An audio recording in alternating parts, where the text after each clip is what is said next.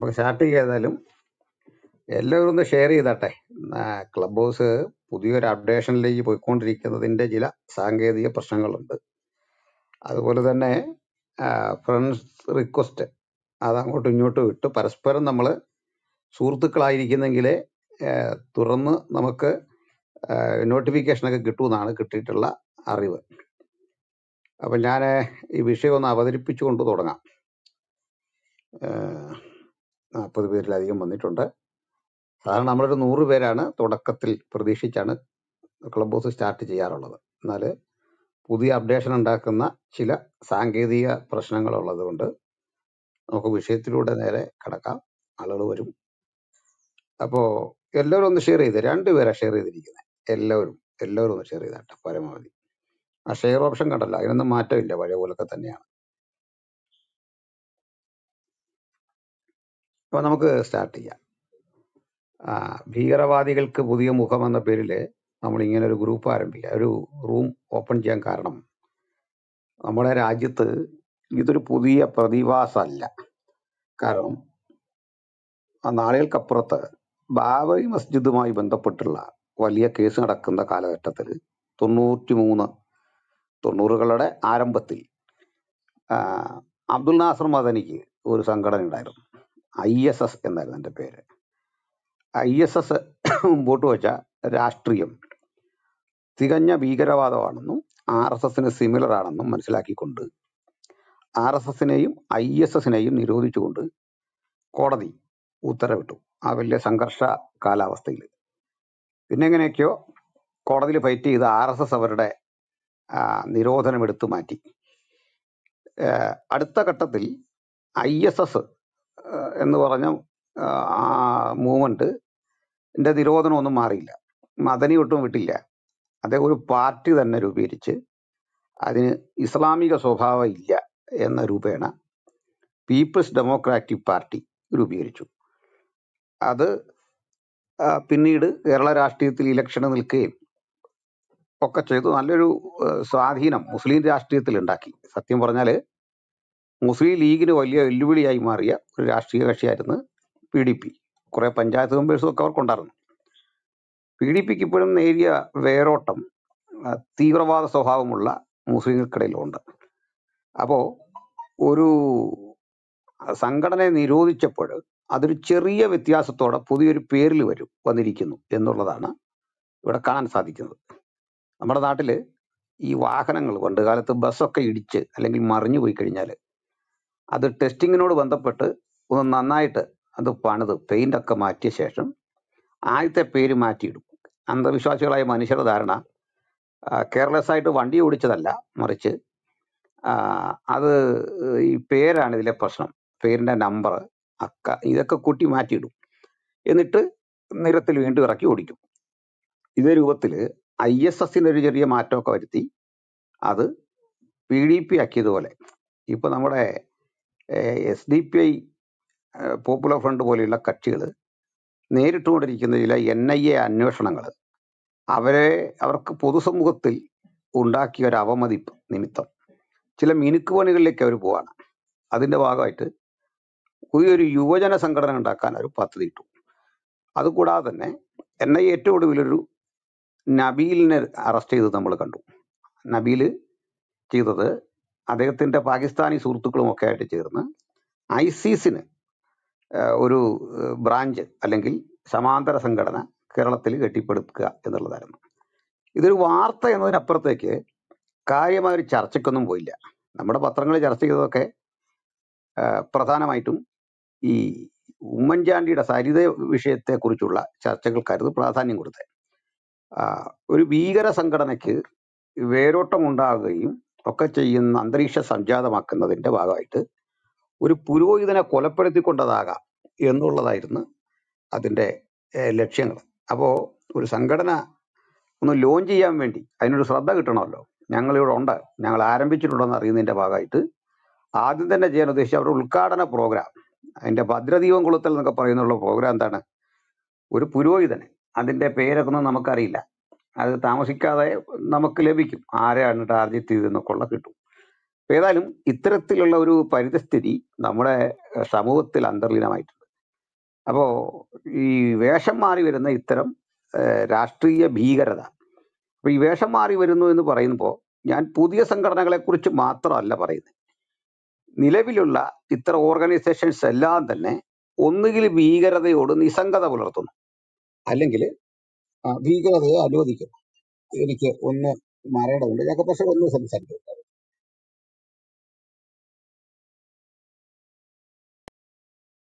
കേട്ടില്ല എന്ത് വല്ലതും പറഞ്ഞോ? തിരക്കാണ്. ഓക്കെ കണ്ടിന്യൂ ചെയ്യാൻ പറഞ്ഞോ, ഞാൻ കേട്ടില്ല. ഒന്ന് കണ്ടിന്യൂ ചെയ്തോ, ഞാൻ ഇപ്പൊ വരാം. Okay thank you. പ്രിയമുള്ളവരെ, നമ്മുടെ കൊടിത്തോട്ടം മാസ്റ്റർ സംസാരിച്ചതായ വിഷയത്തിൽ തന്നെ നിന്നുകൊണ്ടാണ് നമ്മളിവിടെ ചർച്ച ചെയ്യുന്നത്. ഞാനും അതിലേക്ക് തന്നെയാണ് അദ്ദേഹം പറഞ്ഞതിൻ്റെതായ കണ്ടിന്യൂഷൻ.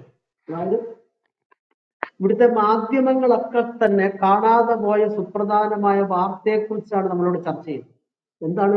രാജ്യാന്തര ഭീകര സംഘടനയായ IS-ലേക്ക് അംഗങ്ങളെ ചേർക്കാനും കുറ്റകൃത്യങ്ങളോട് പണം സ്വരൂപിക്കുവാനും ശ്രമിച്ചെന്ന കേസിലാണ് നാഷണൽ ഇൻവെസ്റ്റിഗേഷൻ ഏജൻസി, അതായത് NIA, കഴിഞ്ഞ ദിവസം നബീൽ മുഹമ്മദിനെ അറസ്റ്റ് ചെയ്തിരിക്കുന്നത്. അപ്പം അതൊരു വലിയ സംഭവം തന്നെയാണ്. കഴിഞ്ഞ ദിവസം നടന്നു. അതിനെ സംബന്ധിച്ച് ഞാൻ ഇന്ന് പ്രഭാതത്തിൽ പല പത്രങ്ങളിലും പരതി. 3 പത്രങ്ങൾ, കേരളത്തിലെ മുഖ്യധാരാ പത്രങ്ങളായ പ്രധാനപ്പെട്ട 3 പത്രങ്ങളിനകത്തും ആ വാർത്തയിൽ, ഒരു പത്രത്തിൽ 2 അത് വാർത്തയില്ല, ഒരു പത്രത്തിന്റെ ഏറ്റവും അവസാന ഭാഗത്ത് ചെറിയ ഒരു പേജിലാണ് കൊടുത്തിരിക്കുന്നത്. എന്താ സംഭവം? തൃശ്ശൂര്, പാലക്കാട് ജില്ലകളിലെ ക്ഷേത്രം കൊള്ളയടിക്കുക, ഒരു വൈദികനെ വധിക്കുക, ഇതാണ് ഇദ്ദേഹം പ്ലാൻ ഇട്ടതായ പദ്ധതി. അദ്ദേഹത്തിന്റെ പിന്നിൽ നിരവധി ചെറുപ്പക്കാരുള്ളതായിട്ടാണ് NIA കണ്ടെത്തിയിരിക്കുന്നത്. എന്തുകൊണ്ടാണ് ഇതൊരു വാർത്തയാകാതിരുന്നത്? വാസ്തവത്തിൽ ഇതൊരു ചാനൽ ചർച്ച, അന്തിച്ചർച്ചയിൽ ഇത് വരേണ്ടതല്ലേ? മറിച്ച് ഈ സംഭവം ഏതെങ്കിലും ഒരു ക്രിസ്തീയ നാമധാരി ഏതെങ്കിലും ഒരു മുസ്ലിം മൗലവിയെ, ഉസ്താദിനെ വധിക്കാൻ പ്ലാൻ ഇട്ടു എന്ന് ഇവിടുത്തെ ലോക്കൽ പോലീസ് കണ്ടെത്തിയ കേരളത്തിന്റെ സ്ഥിതി എന്തായേനെ? ഇനി പോട്ടെ, ഒരു ഹിന്ദു നാമധാരി ആയിക്കോട്ടെ, ഇവിടുത്തെ ഇസ്ലാമിക മതപണ്ഡിതനെ വധിക്കാൻ പ്ലാൻ ഇട്ടതായിട്ട് ഇവിടുത്തെ ലോക്കൽ പോലീസ് കണ്ടെത്തിയിരിക്കുന്നു എന്നതായ ഒരു ന്യൂസ് പുറത്തു വന്നാൽ ഇവരെന്തായിരുന്നത്? എന്തുകൊണ്ടാണ് ഈ മാധ്യമങ്ങൾ ഇത്തരത്തിലുള്ള കൊലച്ചെറികൾ നടത്തുന്നത്? മാധ്യമങ്ങളുടെ നെറുകെട്ട പ്രവർത്തനത്തെയാണ് ആദ്യമേ ഞാൻ ചോദ്യം ചെയ്യുന്നത്. സത്യസന്ധമായ രീതിയിൽ വാർത്ത കൊടുക്കുന്നതായ മാധ്യമ പ്രവർത്തകരുണ്ട്, പക്ഷെ ഇന്നത് ലേവലേശമില്ല.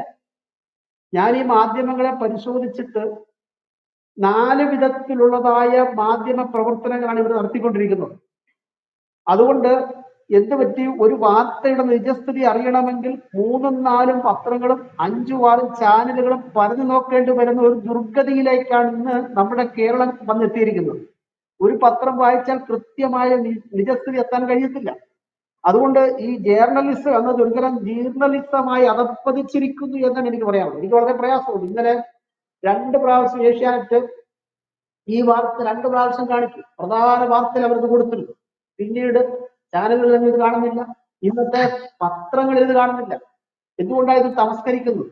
അതിന് എന്റെ നിരീക്ഷണത്തിൽ ഒന്ന് പത്രങ്ങൾ മാധ്യമങ്ങൾ കൊടുക്കുന്ന വാർത്തകൾ, ഒന്ന് സത്യസന്ധമായ വാർത്തകൾ അവർ കൊടുത്തു. അത് നിലവിലുള്ളതായ വാർത്ത 100% സത്യസന്ധമായിരുന്നു. രണ്ടാമത് തരം വാർത്തയുള്ളത് വാർത്തകളെ വളച്ചൊടിക്കുക, വാർത്ത കിട്ടിയാൽ അത് മാധ്യമങ്ങളുടെ ഇഷ്ടത്തിന് വേണ്ടി വളച്ചൊടിക്കുക. പണ്ട് സുകുമാർ അഴീക്കോട് പറഞ്ഞതായ ഒരു വാക്ക് ഞാൻ ഓർത്തുകൂടാ. അദ്ദേഹം ഒരിക്കൽ പറയുണ്ടായി, മാധ്യമ സ്ഥാപനങ്ങളുടെ മുമ്പിലൂടെ പോകുമ്പോൾ, അദ്ദേഹം നടന്നു പോകുമ്പോൾ എന്തൊക്കെയോ പൊട്ടുന്നതായ ശബ്ദം കേൾക്കുമായിരുന്നു. പിന്നീടാണ് അഴീക്കോടിന് മനസ്സിലായത് വാർത്ത വളച്ചൊടിക്കുന്ന ശബ്ദമാണത് അതെന്ന്. മനസ്സിലായോ? അദ്ദേഹം അത് വങ്കത്തരയുടെ പറഞ്ഞെങ്കിലും വളരെ കൃത്യമാണ്. അപ്പൊ വാർത്തയെ വളച്ചൊടിക്കുന്നതായ ഒരു സമ്പ്രദായമുണ്ട്. മൂന്നാമതൊരു കാര്യമുണ്ട്, വാർത്തയെ സൃഷ്ടിക്കുക. ഇവര് ഈ മാധ്യമങ്ങൾ വാർത്തയെ സൃഷ്ടിക്കുക. അത് നമ്മൾ കേരളം കണ്ടതാണ്. കേരളത്തിൽ പല കാര്യങ്ങൾ, പല സംഭവങ്ങൾ വാർത്ത മാധ്യമങ്ങൾ സൃഷ്ടിച്ചെടുത്തിട്ടുണ്ട്. ഏതാനും വർഷങ്ങൾക്ക് മുമ്പ് നമ്മുടെ പത്രങ്ങൾ അന്വേഷിച്ച് തള്ളി ISRO ചാരക്കേസ് തന്നെ ഉദാഹരണമാണ്. 1995 ഞാനിപ്പോഴും ഓർക്കും, ഞാനന്ന് ബൈബിൾ സെമിനാരിൽ പഠിച്ചുകൊണ്ടിരിക്കുന്ന കാലഘട്ടമാണ്. ഈ 95 ഇന്ത്യയുടെ ബഹിരാകാശ ഗവേഷണ വിവരങ്ങൾ ISRO ഉദ്യോഗസ്ഥന്മാർ മാലി വനിതകളായ മറിയം റഷീദ, ഫൗസിയ ഹസൻ എന്നിവർ വഴി പാകിസ്ഥാന് ചോർത്തി നൽകാൻ ശ്രമിച്ചു എന്നതായിരുന്നു ചാരവൃത്തി കേസ്. ഇന്ത്യയിലെ ശാസ്ത്ര പ്രതിഭകളെ രാജ്യത്തെ ഒറ്റിക്കൊടുക്കുന്ന കൊടും ഭീകരരായി ഇവിടുത്തെ മാധ്യമങ്ങൾ ചിത്രീകരിച്ചു. വലിയ ഫീച്ചറുകളും വാർത്തകളും പരമ്പരകളും പ്രസിദ്ധീകരിച്ച് രാജ്യസ്നേഹത്തിന്റെ കാവലാളുകളായി ഇവിടുത്തെ പത്രമാധ്യമങ്ങൾ അരങ്ങ് തകർത്ത കാലമായിരുന്നു അത്. അവസാനം എന്ത് സംഭവിച്ചു? ഈ ശാസ്ത്രജ്ഞന്മാരെ, പാവപ്പെട്ട ഈ ശാസ്ത്രജ്ഞന്മാരെ ജനങ്ങളെ കൊണ്ട് കൂകി വിളിപ്പിക്കുവാനും ചീമട്ട കൊണ്ടെറിയാനൊക്കെ ആ റിപ്പോർട്ടിങ്ങിലൂടെ പത്രക്കാർ കഴിഞ്ഞു. അവസാനം എന്തായിത്തീർന്നു? ആ കേസ് ചീറ്റിപ്പോയി. തമ്പി നാരായണൻ എന്ന് പറഞ്ഞ വലിയ മനുഷ്യനെ വെറുതെ വിട്ടില്ലേ? അദ്ദേഹത്തിനുണ്ടായ ആ ശാരീരികവും വൈകാരികവും മാനസികവുമായ പ്രയാസങ്ങൾക്കും പ്രശ്നങ്ങൾക്കും കോടതി നഷ്ടപരിഹാരം കൊടുത്തില്ലേ? അതിനുശേഷം ഇന്ന് വരെ ഈ പത്രമാധ്യമങ്ങൾ എന്തെങ്കിലും ISRO കേസിൽ, ISRO പ്രശ്നത്തിൽ ഒരു സോറി പറഞ്ഞിട്ടുണ്ടോ? അപ്പൊ ദരിദ്രം നെറുകെട്ട പത്രപ്രവർത്തനം ഇവിടെ നടക്കുന്നുണ്ട് എന്ന് പറയാതിരിക്കുവാനായിട്ട് നിവൃത്തിയില്ല. അപ്പൊ മൂന്നാമതായിട്ട് വാർത്ത ഇവർ സൃഷ്ടിക്കുക എന്നതാണ്, ഇല്ലാത്ത വാർത്ത സൃഷ്ടിക്കുക.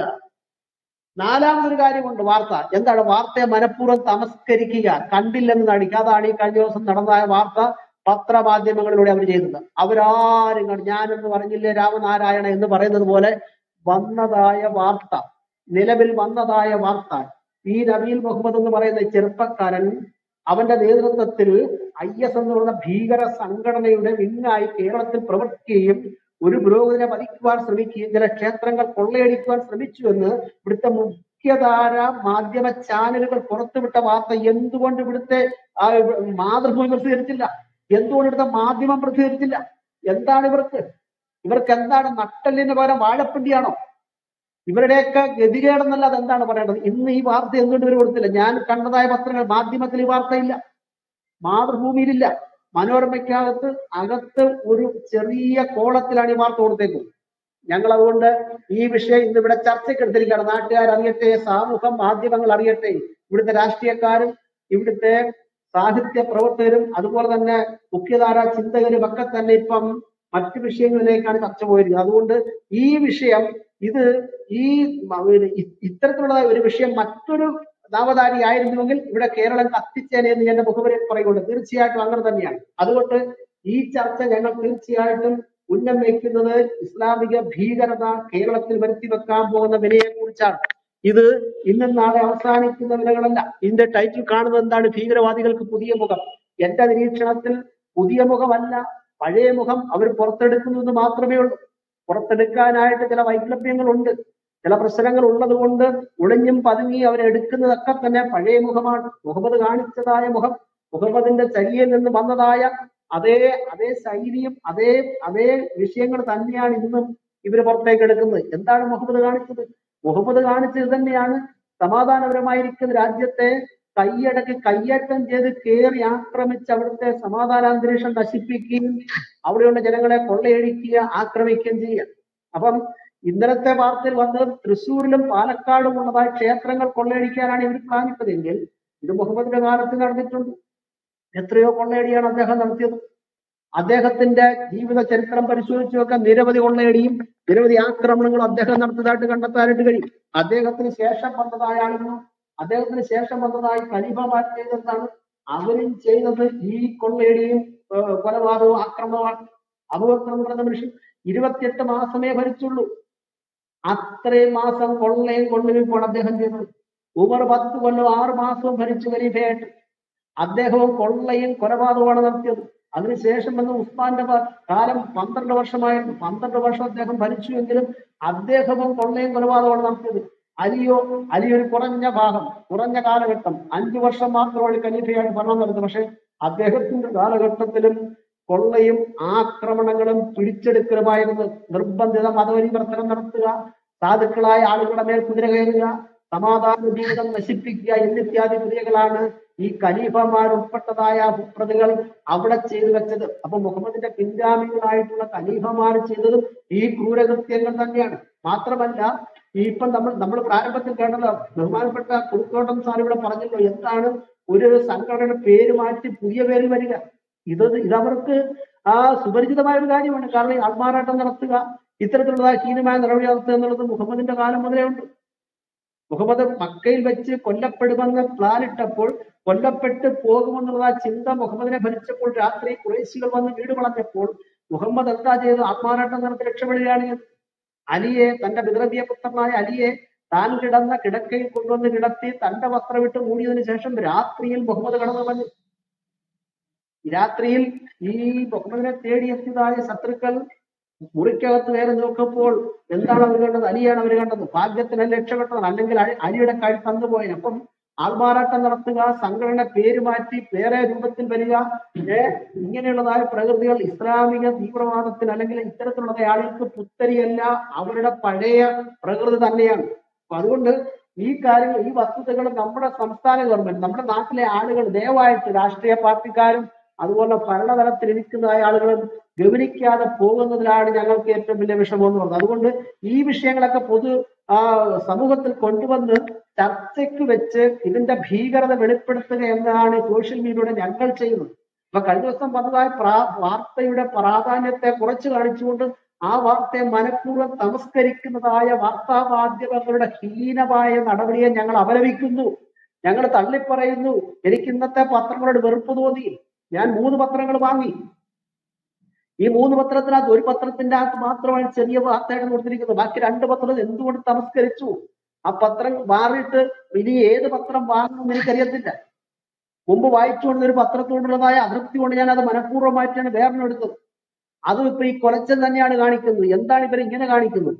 ഇത് ഞാൻ പറഞ്ഞല്ലോ, ഈ സംഭവം മറിച്ചൊരു ക്രിസ്ത്യൻ നാമധാരിയോ ഒരു ഹിന്ദു നാമധാരിയോ ആണ് ഒരു മൗലവിയെ വധിക്കാൻ പ്ലാനിട്ടു എന്ന് NIA-യുടെ റിപ്പോർട്ട് വന്നിരുന്നെങ്കിൽ കേരളം കലാപച്ചോറാക്കത്തില്ലേ? ഇവര് സെക്രട്ടേറിയറ്റിന്റെ പടിക്കൽ എന്തായിരിക്കും? ബഹളമായിരിക്കത്തില്ലേ ഇത്? അപ്പം ഇത്തരത്തിലുള്ളതായ ഹീനമായ നടപടിക്കെതിരെ ഇവിടുത്തെ സംസ്ഥാന ഗവൺമെന്റ് ഉണരണം. പക്ഷെ ഉണരുകയില്ല, NIA കൊണ്ട് മാത്രമേ കഴിയത്തുള്ളൂ. അപ്പൊ ഞാനിവിടെ എന്റെ വാക്കുകൾ അവസാനിപ്പിക്കുകയാണ്. അപ്പം ഇത് പുതിയ കാര്യമൊന്നുമല്ല. മുഹമ്മദിന്റെ കാലം മുതൽ തന്നെ നടപ്പിലാക്കിക്കൊണ്ടിരിക്കുന്ന കാര്യങ്ങളാണ്. മതത്തെ അതിന്റെ സ്ഥലത്ത്, മതം എത്തിയിരിക്കുന്ന ഭൂപ്രദേശത്ത് മതം സ്ഥാപിക്കുന്നതിന് വേണ്ടി ഏത് ഹീനകൃത്യവും ചെയ്യുക എന്നത് ഇസ്ലാമിന്റെ ഫണ്ടമെന്റൽ ആയിട്ടുള്ള നിയമങ്ങളാണ്.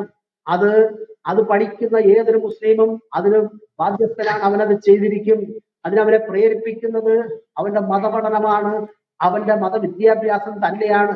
മുസ്ലിങ്ങൾ പൊതുവെ ഞാൻ പറയുന്നു, അവർ നല്ല മനുഷ്യരാണ്, അവരെല്ലാവരിലും നല്ല മനസാക്ഷിയുണ്ട്, നല്ല ഹൃദയമുള്ളവരാണ്, ശാന്തരാണ്. പക്ഷേ അവരെ ഈ കോലത്തിലാക്കുന്ന എന്താണ്? അവരുടെ മതപ്രമാണങ്ങളാണ്. ഞാനൊരു ആയത്ത് വായിക്കാം.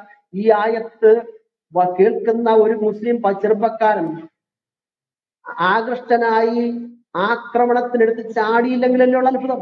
എന്താണ് അവിടെ പറയുന്നത്? സൂറ 8:12 പറയുന്നത് ഇങ്ങനെയാണ്: ഞാൻ നിങ്ങളോട് കൂടെയുണ്ട്, അതിനാൽ സത്യവിശ്വാസികളെ നിങ്ങൾ ഉറപ്പിച്ചു നിർത്തുക, സത്യനിഷേധികളുടെ മനസ്സുകളിൽ ഞാൻ ഭയമിട്ട് കൊടുക്കുന്നതാണ്. അതിനാൽ കഴുത്തുകൾക്ക് മീതെ വെട്ടുക, നിങ്ങൾ കഴുത്തുകൾക്ക് മീതെ വെട്ടിക്കൊള്ളുക, അവരുടെ വിരലുകളെല്ലാം നിങ്ങൾ വെട്ടിക്കളയുകയും ചെയ്യുക. ഇത് കിടക്കുന്ന 100-ലധികം ആയത്തുകൾ ഈ പുസ്തകത്തിനകത്ത് എഴുതി വെച്ചിട്ടുണ്ട്. അപ്പൊ ഇത്തരത്തിലുള്ളതായ ആയത്തുകളിൽ ആകൃഷ്ടരായിക്കൊണ്ട് പിരിച്ചുവിട്ട സംഘടനകളെ പുതിയ രൂപത്തിൽ കൊണ്ടുവരിക, വീണ്ടും ശാന്തമായിരിക്കുന്ന ഈ കേരളീയ സമൂഹത്തിലേക്ക് ഭീകര തീവ്രവാദത്തെ വലിച്ചു കയറ്റി വൈദികരെയും മറ്റും ആക്രമിച്ച് കൊലപ്പെടുത്താൻ ശ്രമിക്കുക എന്ന ഭീകരമായ പ്രവർത്തനത്തിലേക്ക് ഈ ചെറുപ്പക്കാരെ ആനയിക്കുന്നതിന്റെ പ്രധാന കാരണം ഇവരുടെ ഐഡിയോളജി ആവുന്നു, ഇവരുടെ മതപഠനമാകുന്നു, ഇവരുടെ മതഗ്രന്ഥമാകുന്നു എന്നും പറഞ്ഞുകൊണ്ട് ഞാൻ എന്റെ വാക്കുകളെ ഇവിടെ അവസാനിപ്പിക്കുകയാണ്. അല്പം തിരക്കുള്ളതോട് ഞാനിവിടെ നിർത്തുന്നു.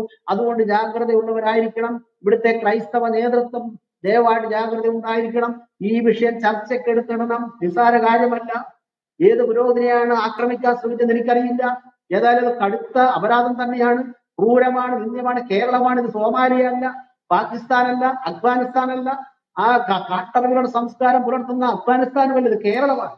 ഇവിടെ ഒരു പുരോഗതിനെ വധിക്കുവാൻ പ്ലാനിട്ടു എന്ന് പറഞ്ഞിട്ടും അതറിഞ്ഞിട്ടും ഒരു ചർച്ചയ്ക്ക് വക വെക്കാതെ വണ്ണം, ഒരു ചർച്ച ചെയ്യാതെ വണ്ണം മൗനമായിട്ടിരിക്കുന്ന, കണ്ണടച്ചിരിക്കുന്ന പ്രവണത ക്രിസ്തീയ സമൂഹ നേതാക്കന്മാരും നേതൃത്വവും വെടിഞ്ഞുകൊണ്ട് ഇത്തരത്തിലുള്ളതായ ഹീനമായ നടപടിക്കെതിരെ പ്രതികരിക്കണം എന്ന് പറഞ്ഞുകൊണ്ട് ക്രിസ്തുവിന്റെ പരിപ്രേക്ഷ്യത്തിൽ നിന്നുകൊണ്ട്, ക്രിസ്തുവിന്റെ വചനത്തിന് അടിത്തറ നിന്നുകൊണ്ട് ശാന്തമായി പ്രതികരിക്കണം. നമുക്ക് ഇതേ നിലയിൽ തിരിച്ചടിക്കാൻ, ഇതേ നിലയിൽ പ്രതികരിക്കാൻ നമുക്ക് പ്രമാണമില്ല. സ്നേഹത്തിന്റെയും ശാന്തിയുടെയും മാർഗം അന്വേഷിച്ചുകൊണ്ട് ഇത്തരത്തിലുള്ളതായ കാര്യങ്ങളെ പുറത്തു കൊണ്ടുവരുവാനും അത് ഗവൺമെന്റിന്റെ തലയിലേക്ക് കൊണ്ട് കേട്ടത്തക്ക രീതിയിൽ പ്രചരിപ്പിക്കുവാൻ കൊണ്ട് നമുക്കിടയാകണം. എങ്കിൽ മാത്രമേ ഇവിടെ ശാന്തി ഉണ്ടാകത്തുള്ളൂ. നാളെ എന്ത് സംഭവിക്കാം. ആ നിലയിൽ ജിഹാദി പ്രീണനം നടത്തുന്ന രാഷ്ട്രീയ പാർട്ടികളുടെ കൂത്തരങ്ങായി കേരളം അതപ്പതിച്ചിരിക്കുകയാണ്. ജാഗ്രതയിൽ ഓരോരുത്തരും അവനവന്റെ ജീവനും അവനവന്റെ സ്വത്തും നോക്കുക, സംരക്ഷിക്കുക. വലിയവനായ ദൈവമല്ലാതെ മറ്റ് ഒരുവനും നമുക്കില്ല എന്നുള്ള രീതിയിലേക്ക് കാര്യങ്ങൾ എത്തിയിരിക്കുകയാണ്. ദൈവം നമ്മെ സഹായിക്കുമാറാകട്ടെ.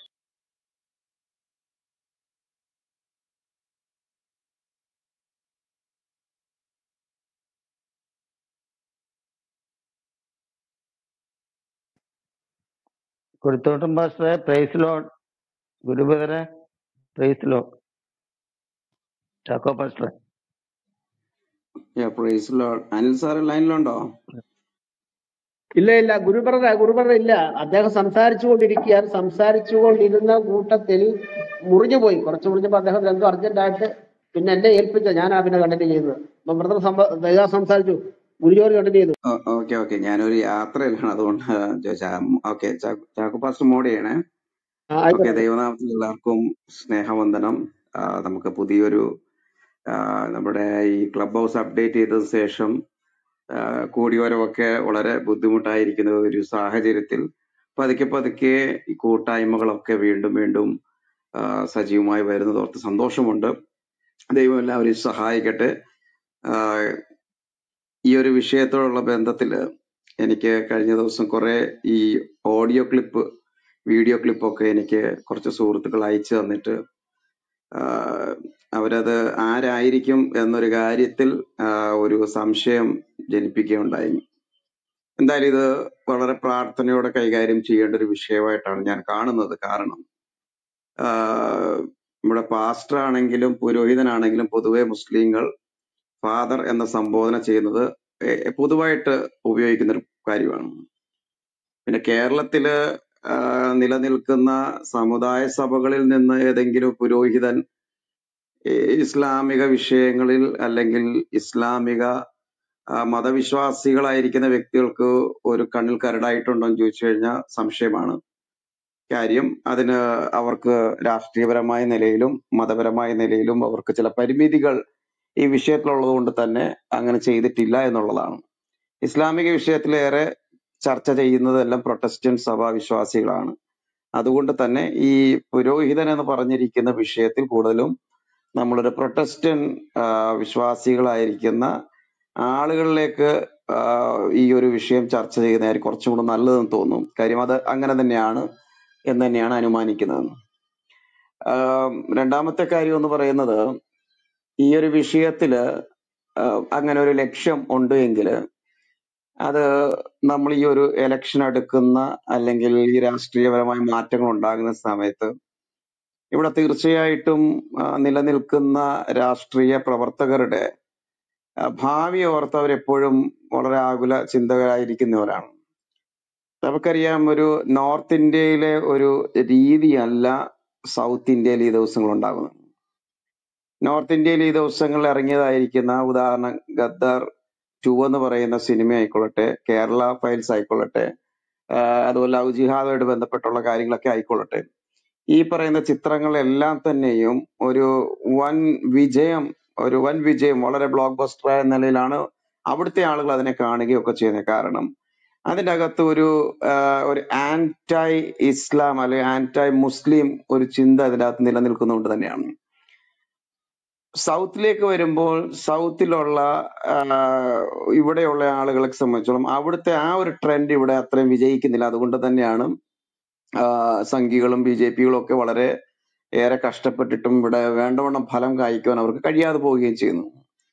എന്നാൽ ഈ ഒരു സാഹചര്യത്തിൽ ഞാനത് മനസ്സിലാക്കുന്നത്, ഇന്ന് ഇന്ത്യയില് ഇവിടെ നടക്കുന്ന എന്ത് കാര്യത്തിലും അത് ഗുണമാക്കി മാറ്റുവാൻ കഴിവുള്ളത് ഇവിടുത്തെ സംഘികൾക്കും ജിഹാദികൾക്കും തന്നെയാണ്.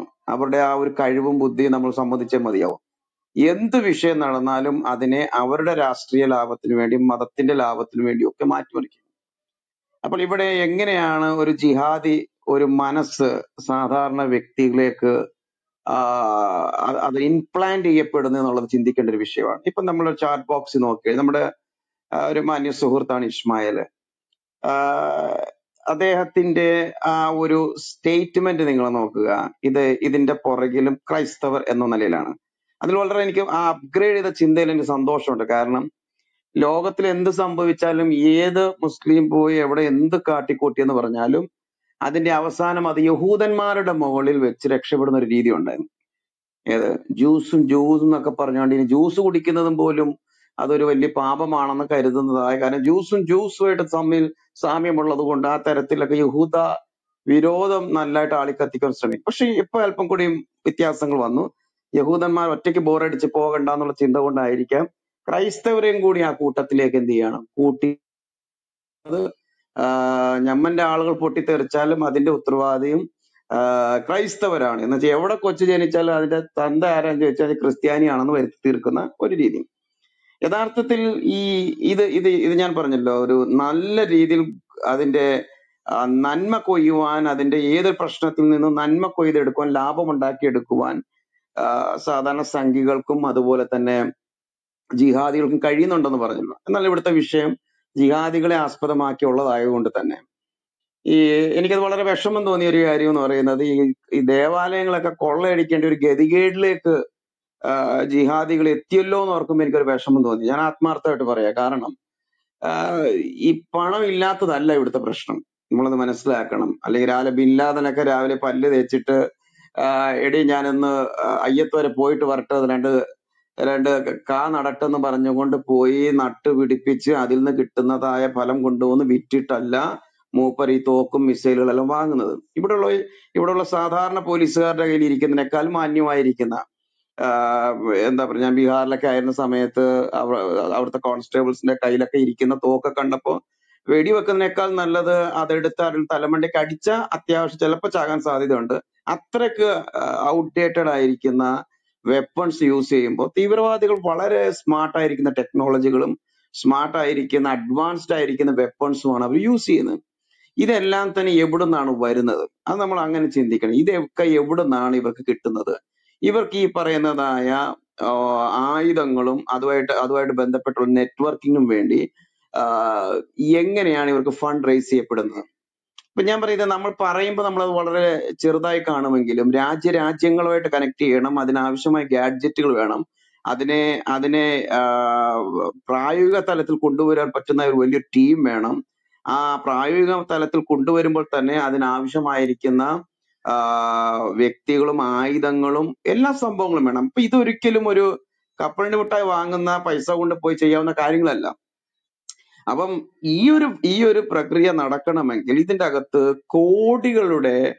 കോടികളുടെ പണത്തിന്റെ ആവശ്യമുണ്ടെന്നുള്ളതാണ്. എന്നാൽ നമ്മളിവിടെ മനസ്സിലാക്കേണ്ട ഒരു കാര്യം, ഇത് എങ്ങനെയാണ് ഈ പണം ഇവർക്ക് ലഭ്യമാകുന്നത് എന്ന് നമുക്കൊന്ന് ചിന്തിക്കുന്നത് എപ്പോഴും നല്ലതായിരിക്കും. കാരണം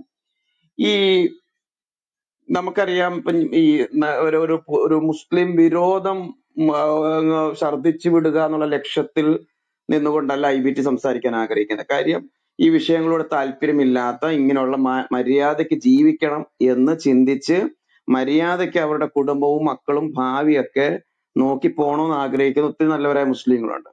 എന്റെ വീടിനോട് ചേർന്ന് തന്നെ ഒരു മുസ്ലിം ഫാമിലി ഉണ്ട്. അവരവരുടെ കുട്ടികളെ മദ്രസ വിടാറില്ല. അപ്പം അവർ വിടാത്തതിന്റെ കാരണം മറ്റൊരു മുസ്ലിം എന്നോട് കഴിഞ്ഞ ദിവസം പറഞ്ഞെങ്ങനെയാണ്, മദ്രസയിൽ കുട്ടികളെ പീഡിപ്പിക്കുന്നുണ്ട്, അതുകൊണ്ട് തന്നെ എന്റെ മക്കളെ ഞാൻ അങ്ങോട്ട് വിടത്തില്ല. എന്നിട്ട് ഈ വിടാത്ത വ്യക്തിയെ കുറിച്ച് അഭിപ്രായം പറയുന്ന വ്യക്തി പറയുന്നത് ഇങ്ങനെയാണ്, അതിപ്പോ അവിടെ ഇവിടെ എന്തെങ്കിലും നടക്കുന്നെന്ന് പറഞ്ഞുകൊണ്ട് എല്ലാവരും അങ്ങനെ ആയിരിക്കുവോ? അപ്പൊ ഒരേ വിഷയത്തിൽ തന്നെ വ്യത്യസ്തമായിരിക്കുന്ന നിലപാടുകൾ മുസ്ലിം സമുദായത്തിൽ തന്നെ ഈ അടുത്ത കാലത്തായിട്ട് രൂപപ്പെട്ടു വരുന്നുണ്ട്. അതൊരു ആരോഗ്യപരമായിരിക്കുന്ന മാറ്റമായിട്ടാണ് ഞാൻ കാണുന്നത്. അപ്പൊ ഞാൻ താമസിക്കുന്ന 4 സൈഡിലും പരിശോധിച്ചാല് തീർച്ചയായിട്ടും എന്താ പറയുന്നത്, ഒരു വ്യത്യസ്തമായ നിലയിൽ അവനവന്റെ കാര്യം നോക്കി ജീവിക്കുവാനും എന്താ പറയുന്നത്, വലിയ ആത്മീയതയുടെ ആ ഒരളവിലൊന്നും പോകാതെ തന്നെ അവന്റെ കുടുംബവും എങ്ങനെയെങ്കിലും ഇവിടെ നിന്നൊക്കെ വിദേശത്തേക്ക് ചാടണം, എന്ന് വെച്ചാൽ കാഫറുകളുടെ നാട്ടിലേക്ക് ചാടണം, അവിടെ ചെന്നിട്ട് എങ്ങനെയെങ്കിലും ജീവിക്കണം, 4 കാശുണ്ടാക്കണം എന്നൊക്കെ ഇങ്ങനെയുള്ള ചിന്തകളിലൂടെ പോകുന്ന മനുഷ്യരാണ്. എന്നാൽ ഇങ്ങനെയുള്ള മനുഷ്യരെ കൊണ്ട് എങ്ങനെയാണ് തീവ്രവാദികൾക്ക് ഗുണമുണ്ടാകുക? ഒരു ഗുണം ഉണ്ടാകാൻ പോകുന്നില്ല. നമ്മൾ അവിടെയാണ് ഈ കുറച്ച് കാര്യങ്ങൾ, ഇവിടെ ഈ ടെലിഗ്രാമിന്റെ അകത്ത് ഈ നെറ്റ്വർക്ക് ചെയ്തു, അത് ചെയ്തു. അപ്പൊ ഇതിന്റെ ആ ഒരു പ്രോസസ്സിങ് എങ്ങനെയാണ്, ഈ പ്രൊസീജിയർ എങ്ങനെയാണ് നടക്കുന്നതെന്ന് കൂടി മനസ്സിലാക്കണം. ഞാനിത് ക്ലബ് ഹൗസിന്റെ ആരംഭം മുതൽ പറയുന്ന ഒരു കാര്യം ഇതാണ്. ഈ ഒരു 10% പേര് ഇസ്ലാം എന്താണെന്ന് മനസ്സിലാക്കി ഇസ്ലാമിന്റെ തനി നിറം നന്നായി ബോധ്യപ്പെട്ട് ആ ഒരു മതത്തിന്റെ ഭാഗമായി ജീവിച്ചു പോകുന്ന വ്യക്തികളാണ്. അവരെ സംബന്ധിച്ചോളം പ്രവാചകന്റെ ആ പാതയിലൂടെ സഞ്ചരിക്കുമ്പോൾ തന്നെ അവരാഗ്രഹിക്കുന്നത് തന്നെ ബാക്കിയുള്ളവർ അങ്ങനെ ആകണം എന്നുള്ളതാണ്. പക്ഷെ ഈ ഭൂരിപക്ഷമായിരിക്കുന്ന മുസ്ലിം സമൂഹം പ്രത്യേകിച്ച് ഡിനോമിനേഷനായിട്ട് സ്പ്ലിറ്റ് ആകുകയും ആ ഡിനോമിനേഷൻ ആകുകയും പോരാത്തതിന് ഏതോ വിവരം കെട്ടവൻ എന്ത് ചെയ്തു, വിദ്യാഭ്യാസവും അവർക്കുള്ള സാമ്പത്തികമായിരിക്കുന്ന ചുവടുവെപ്പുകളൊക്കെ കാണിച്ചു കൊടുത്തതിന്റെ ഫലമായിട്ട് പിള്ളേർ പഠിക്കാൻ തുടങ്ങി, സ്കൂളിൽ പോകാൻ തുടങ്ങി, അല്ലെങ്കിൽ അംഗൻവാടി പോകാൻ തുടങ്ങി, സ്കൂളിൽ പോകാൻ തുടങ്ങി, കോളേജിൽ പോകാൻ തുടങ്ങി, അവര് മറ്റു മതസ്ഥരുമായിട്ട് ഇരിക്കാൻ തുടങ്ങി, സംസാരിക്കാൻ തുടങ്ങി, ആശയങ്ങൾ കൈമാറാൻ തുടങ്ങി. അങ്ങനെ ജീവിതത്തിന്റെ വ്യത്യസ്തമായ ഒരു ലോകവും കാഴ്ചപ്പാടും വന്നു തുടങ്ങിയപ്പോൾ പല വ്യക്തികൾക്കും ഈ പഴയതുപോലെ മദ്രസ പഠനം മാത്രം പോരാ, നമുക്ക് കുറച്ചും കൂടി ഈ പറയുന്ന രീതികൾ പോണം, നല്ല രീതിയിൽ ജീവിക്കണം. നമ്മൾ ഈ പറയുന്നതായി പൊട്ടിത്തെറിച്ചിട്ട് കാര്യമില്ല. വെറുതെ ഒന്നെങ്കിൽ കടുക് പൊട്ടിച്ച് വീട്ടിലിരിക്കുക, അതല്ലെങ്കിൽ കവലയിൽ പോയി പൊട്ടിത്തെറിക്കുക എന്ന് പറയുന്നത് അത് അത് ശരിയായ രീതിയല്ല. മക്കളെ സ്നേഹിച്ച് അവരെ നന്നായി വളർത്തി സ്വന്തം കുടുംബത്തോടൊപ്പം സന്തോഷത്തോടെ ജീവിക്കണം എന്നൊരു ചിന്ത ഈ ആധുനിക മുസ്ലിം സമുദായത്തിൽപ്പെട്ട വ്യക്തികൾക്ക് ഉണ്ടാകുന്നുണ്ട്. അപ്പൊ നമ്മൾ മനസ്സിലാക്കേണ്ട ഒരു കാര്യം, ഞാൻ കുറച്ചു നേരം മദ്രസ വിടുന്നില്ല എന്നുള്ള കാര്യത്തിൽ ബുദ്ധിമുട്ടും വിഷമം പ്രകടിപ്പിച്ചതായ വ്യക്തി ഇവരുടെ വീടിനോട് തന്നെ ചേർന്നുകൊണ്ട് തന്നെ ഒരു 10-15 ചെറുപ്പക്കാർ, എനിക്കിപ്പോ ഞാൻ ഇരിക്കുന്ന എന്റെ മുറിയിൽ നിന്ന് അല്ലെങ്കിൽ ഞാൻ താമസിക്കുന്ന വീട്ടിൽ നിന്ന് നേരിട്ട് കാണാൻ പറ്റുന്ന സാഹചര്യത്തിൽ ആ മുമ്പിൽ 10-15 ചെറുപ്പക്കാർ ഇരുന്നു കൊണ്ട് ഈ കഞ്ചാവ് അടിച്ച് പുകയും വലിച്ച് മദ്യപിച്ചും ഒക്കെ അവിടെ ഇങ്ങനെ ഇരിക്കുമ്പോൾ അതൊന്നും വലിയ പ്രശ്നമായിട്ടോ അതിനെതിരെ വലിയൊരു പ്രശ്നമായിട്ടൊന്നും ഇവിടെ ആരും പറയുന്നത് കണ്ടിട്ടില്ല. മറിച്ച് എന്താണ്, അവരുടെ വീടുകളിൽ റെയ്ഡ് നടക്കുകയും കഞ്ചാവ് പൊക്കുകയും ചെയ്തതിന്റെ ഫലമായിട്ടൊക്കെ പല പ്രശ്നങ്ങളിലൂടെ അവർ കടന്നു പോവാണ് ചെറുപ്പക്കാർ. എന്തൊരു കഷ്ടം എന്ന് ഓർക്കണം.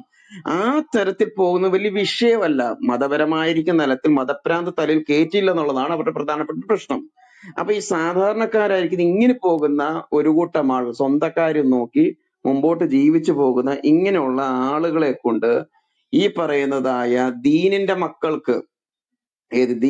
മക്കൾക്ക് അല്ലെങ്കിൽ ഇസ്ലാം മതത്തെ മനസ്സിലാക്കി രുചിച്ചറിഞ്ഞ വ്യക്തികൾക്ക് ഗുണമല്ല ദോഷമാണ് ഉണ്ടാകുന്നത്. അങ്ങനെ ഒരു സാഹചര്യത്തിൽ എങ്ങനെയാണ് ഇങ്ങനെയുള്ള ആളുകളെ ഈ 10 എന്നുള്ള സംഖ്യയിലേക്ക് ആളുകളുടെ എണ്ണം കൂട്ടുവാൻ എങ്ങനെ കഴിയുക? അതിനവർ ചെയ്യുന്ന ഏറ്റവും പ്രധാനപ്പെട്ട ഒരു കാര്യമാണ് എരവാദം എന്ന് പറയുന്നത്. എന്ന് വെച്ച് കഴിഞ്ഞാല് പാലസ്തീൻ എടുക്കുക, അല്ലെങ്കിൽ ഇറാഖ് എടുക്കുക, അല്ലെങ്കിൽ മറ്റേതെങ്കിലും സ്ഥലങ്ങൾ എടുക്കുക, എന്നിട്ട് അവിടെ എന്താ പറയുന്നത്, യഹൂദന്മാരും അതുപോലെ തന്നെ ഈ ക്രൈസ്തവരും ഒക്കെ നമ്മളുടെ ആളുകളെ ഭയങ്കരമായിട്ട് പീഡിപ്പിക്കുകയാണ്. നിരന്തരമായിട്ട് അതുമായിട്ട് ബന്ധപ്പെട്ടുള്ള വീഡിയോകളും അതുമായിട്ട് ബന്ധപ്പെട്ടുള്ള ഒരു കാര്യം കൂടി എന്ത് ചെയ്യാണ്, ഇങ്ങനെയുള്ള കാര്യങ്ങൾക്ക് വരികയാണ്. എന്റെ അയൽവക്കത്തുള്ള ഒരു വ്യക്തിയെ അറിയാതെ ആണെന്ന് തോന്നി രാവിലെ എനിക്കൊരു വീഡിയോ അയക്കുകയുണ്ടായി. കാര്യം ഈ പറയുന്നത് ഇവിടുത്തെ രാഷ്ട്രീയ കാര്യങ്ങളുമായിട്ട് ബന്ധപ്പെട്ടുള്ള കാര്യം അബദ്ധത്തിൽ വന്നതാണെങ്കിലും സുബോധത്തോടെ വന്നതാണെങ്കിലും പൊതുവെ എന്താണ്, ഈ പറയുന്ന വാർത്തകൾ വളരെ വേഗതയിലാണ് ഇവരുടെ ഇടയിൽ പ്രചരിപ്പിക്കുന്നത്. നോക്കുക, പാലസ്തീന്റെ വിഷയം നടക്കുന്ന സമയത്ത് നിങ്ങൾ ഒരു കാര്യം ശ്രദ്ധിക്കുക. ഇസ്രായേലും പാലസ്തീനും വഴക്കുണ്ടാകുകയാണ്, അങ്ങോട്ടും ഇങ്ങോട്ടും. ഇവർ അങ്ങോട്ട് ചൊറിയും, അവർ കയറി മാന്തും, അവസാനം അങ്ങോട്ടും ഇങ്ങോട്ടും പ്രശ്നങ്ങളായി കഴിയുമ്പോൾ ഇവിടുത്തെ മലയാളികളായിരിക്കുന്ന ഭൂരിപക്ഷം വരുന്ന മുസ്ലിങ്ങൾ എങ്ങനെയാണ് ഇതിനോട് പ്രതികരിക്കുന്നത്? പെട്ടെന്ന് റോഡിലേക്ക് ഇറങ്ങുന്നു, തെരുവിലേക്ക് ഇറങ്ങുന്നു, പ്രതിഷേധം പ്രകടിപ്പിക്കുന്നു, ഇസ്രായേലിലെ ചെരുപ്പ് കൊണ്ടടിക്കുന്നു. ഒക്കെങ്കിൽ നമ്മൾ അവിടെ പോയിട്ട് ഇതിനെയൊക്കെ പുഴുങ്ങി പച്ചക്ക് തിന്നണം. ഭയങ്കര സംഭവം പ്രശ്നങ്ങളുമായിട്ടൊക്കെ ഇവിടെ ജാഥകൾ സംഘടിപ്പിച്ച് പോകുന്നതായിട്ട് നമുക്ക് കാണാൻ പറ്റും. ഇറാഖിൽ അമേരിക്ക യുദ്ധം നടന്ന സമയത്ത് പത്തനാപുരത്ത് കൊക്കക്കോള ഒരു ബേക്കറിയിൽ നിന്ന് കുടിച്ചോണ്ടിരുന്ന എന്റെ അടുത്ത് വന്നിട്ട് ജാഥയിലൂടെ കടന്നുപോയ ഒരുത്തവ ഈ അമേരിക്കയുടെ സാധനം എങ്ങനെ നിങ്ങൾ കുടിക്കാൻ പറ്റുന്നു? ഞാൻ കാശ് കൊടുത്തു വാങ്ങിച്ചു. എന്ന് വെച്ചാൽ ഈ അമേരിക്കയെ ആക്രമിക്കുമ്പോഴോ അല്ലെങ്കിൽ ഇസ്രായേൽ ആക്രമിക്കുമ്പോൾ മാത്രം ഈ എന്താ പറയുക, ഈ സ്വന്തം സമുദായത്തോടുള്ള സ്നേഹം പുറത്ത് ചാടും നിങ്ങൾ ശ്രദ്ധിച്ചു കാണും.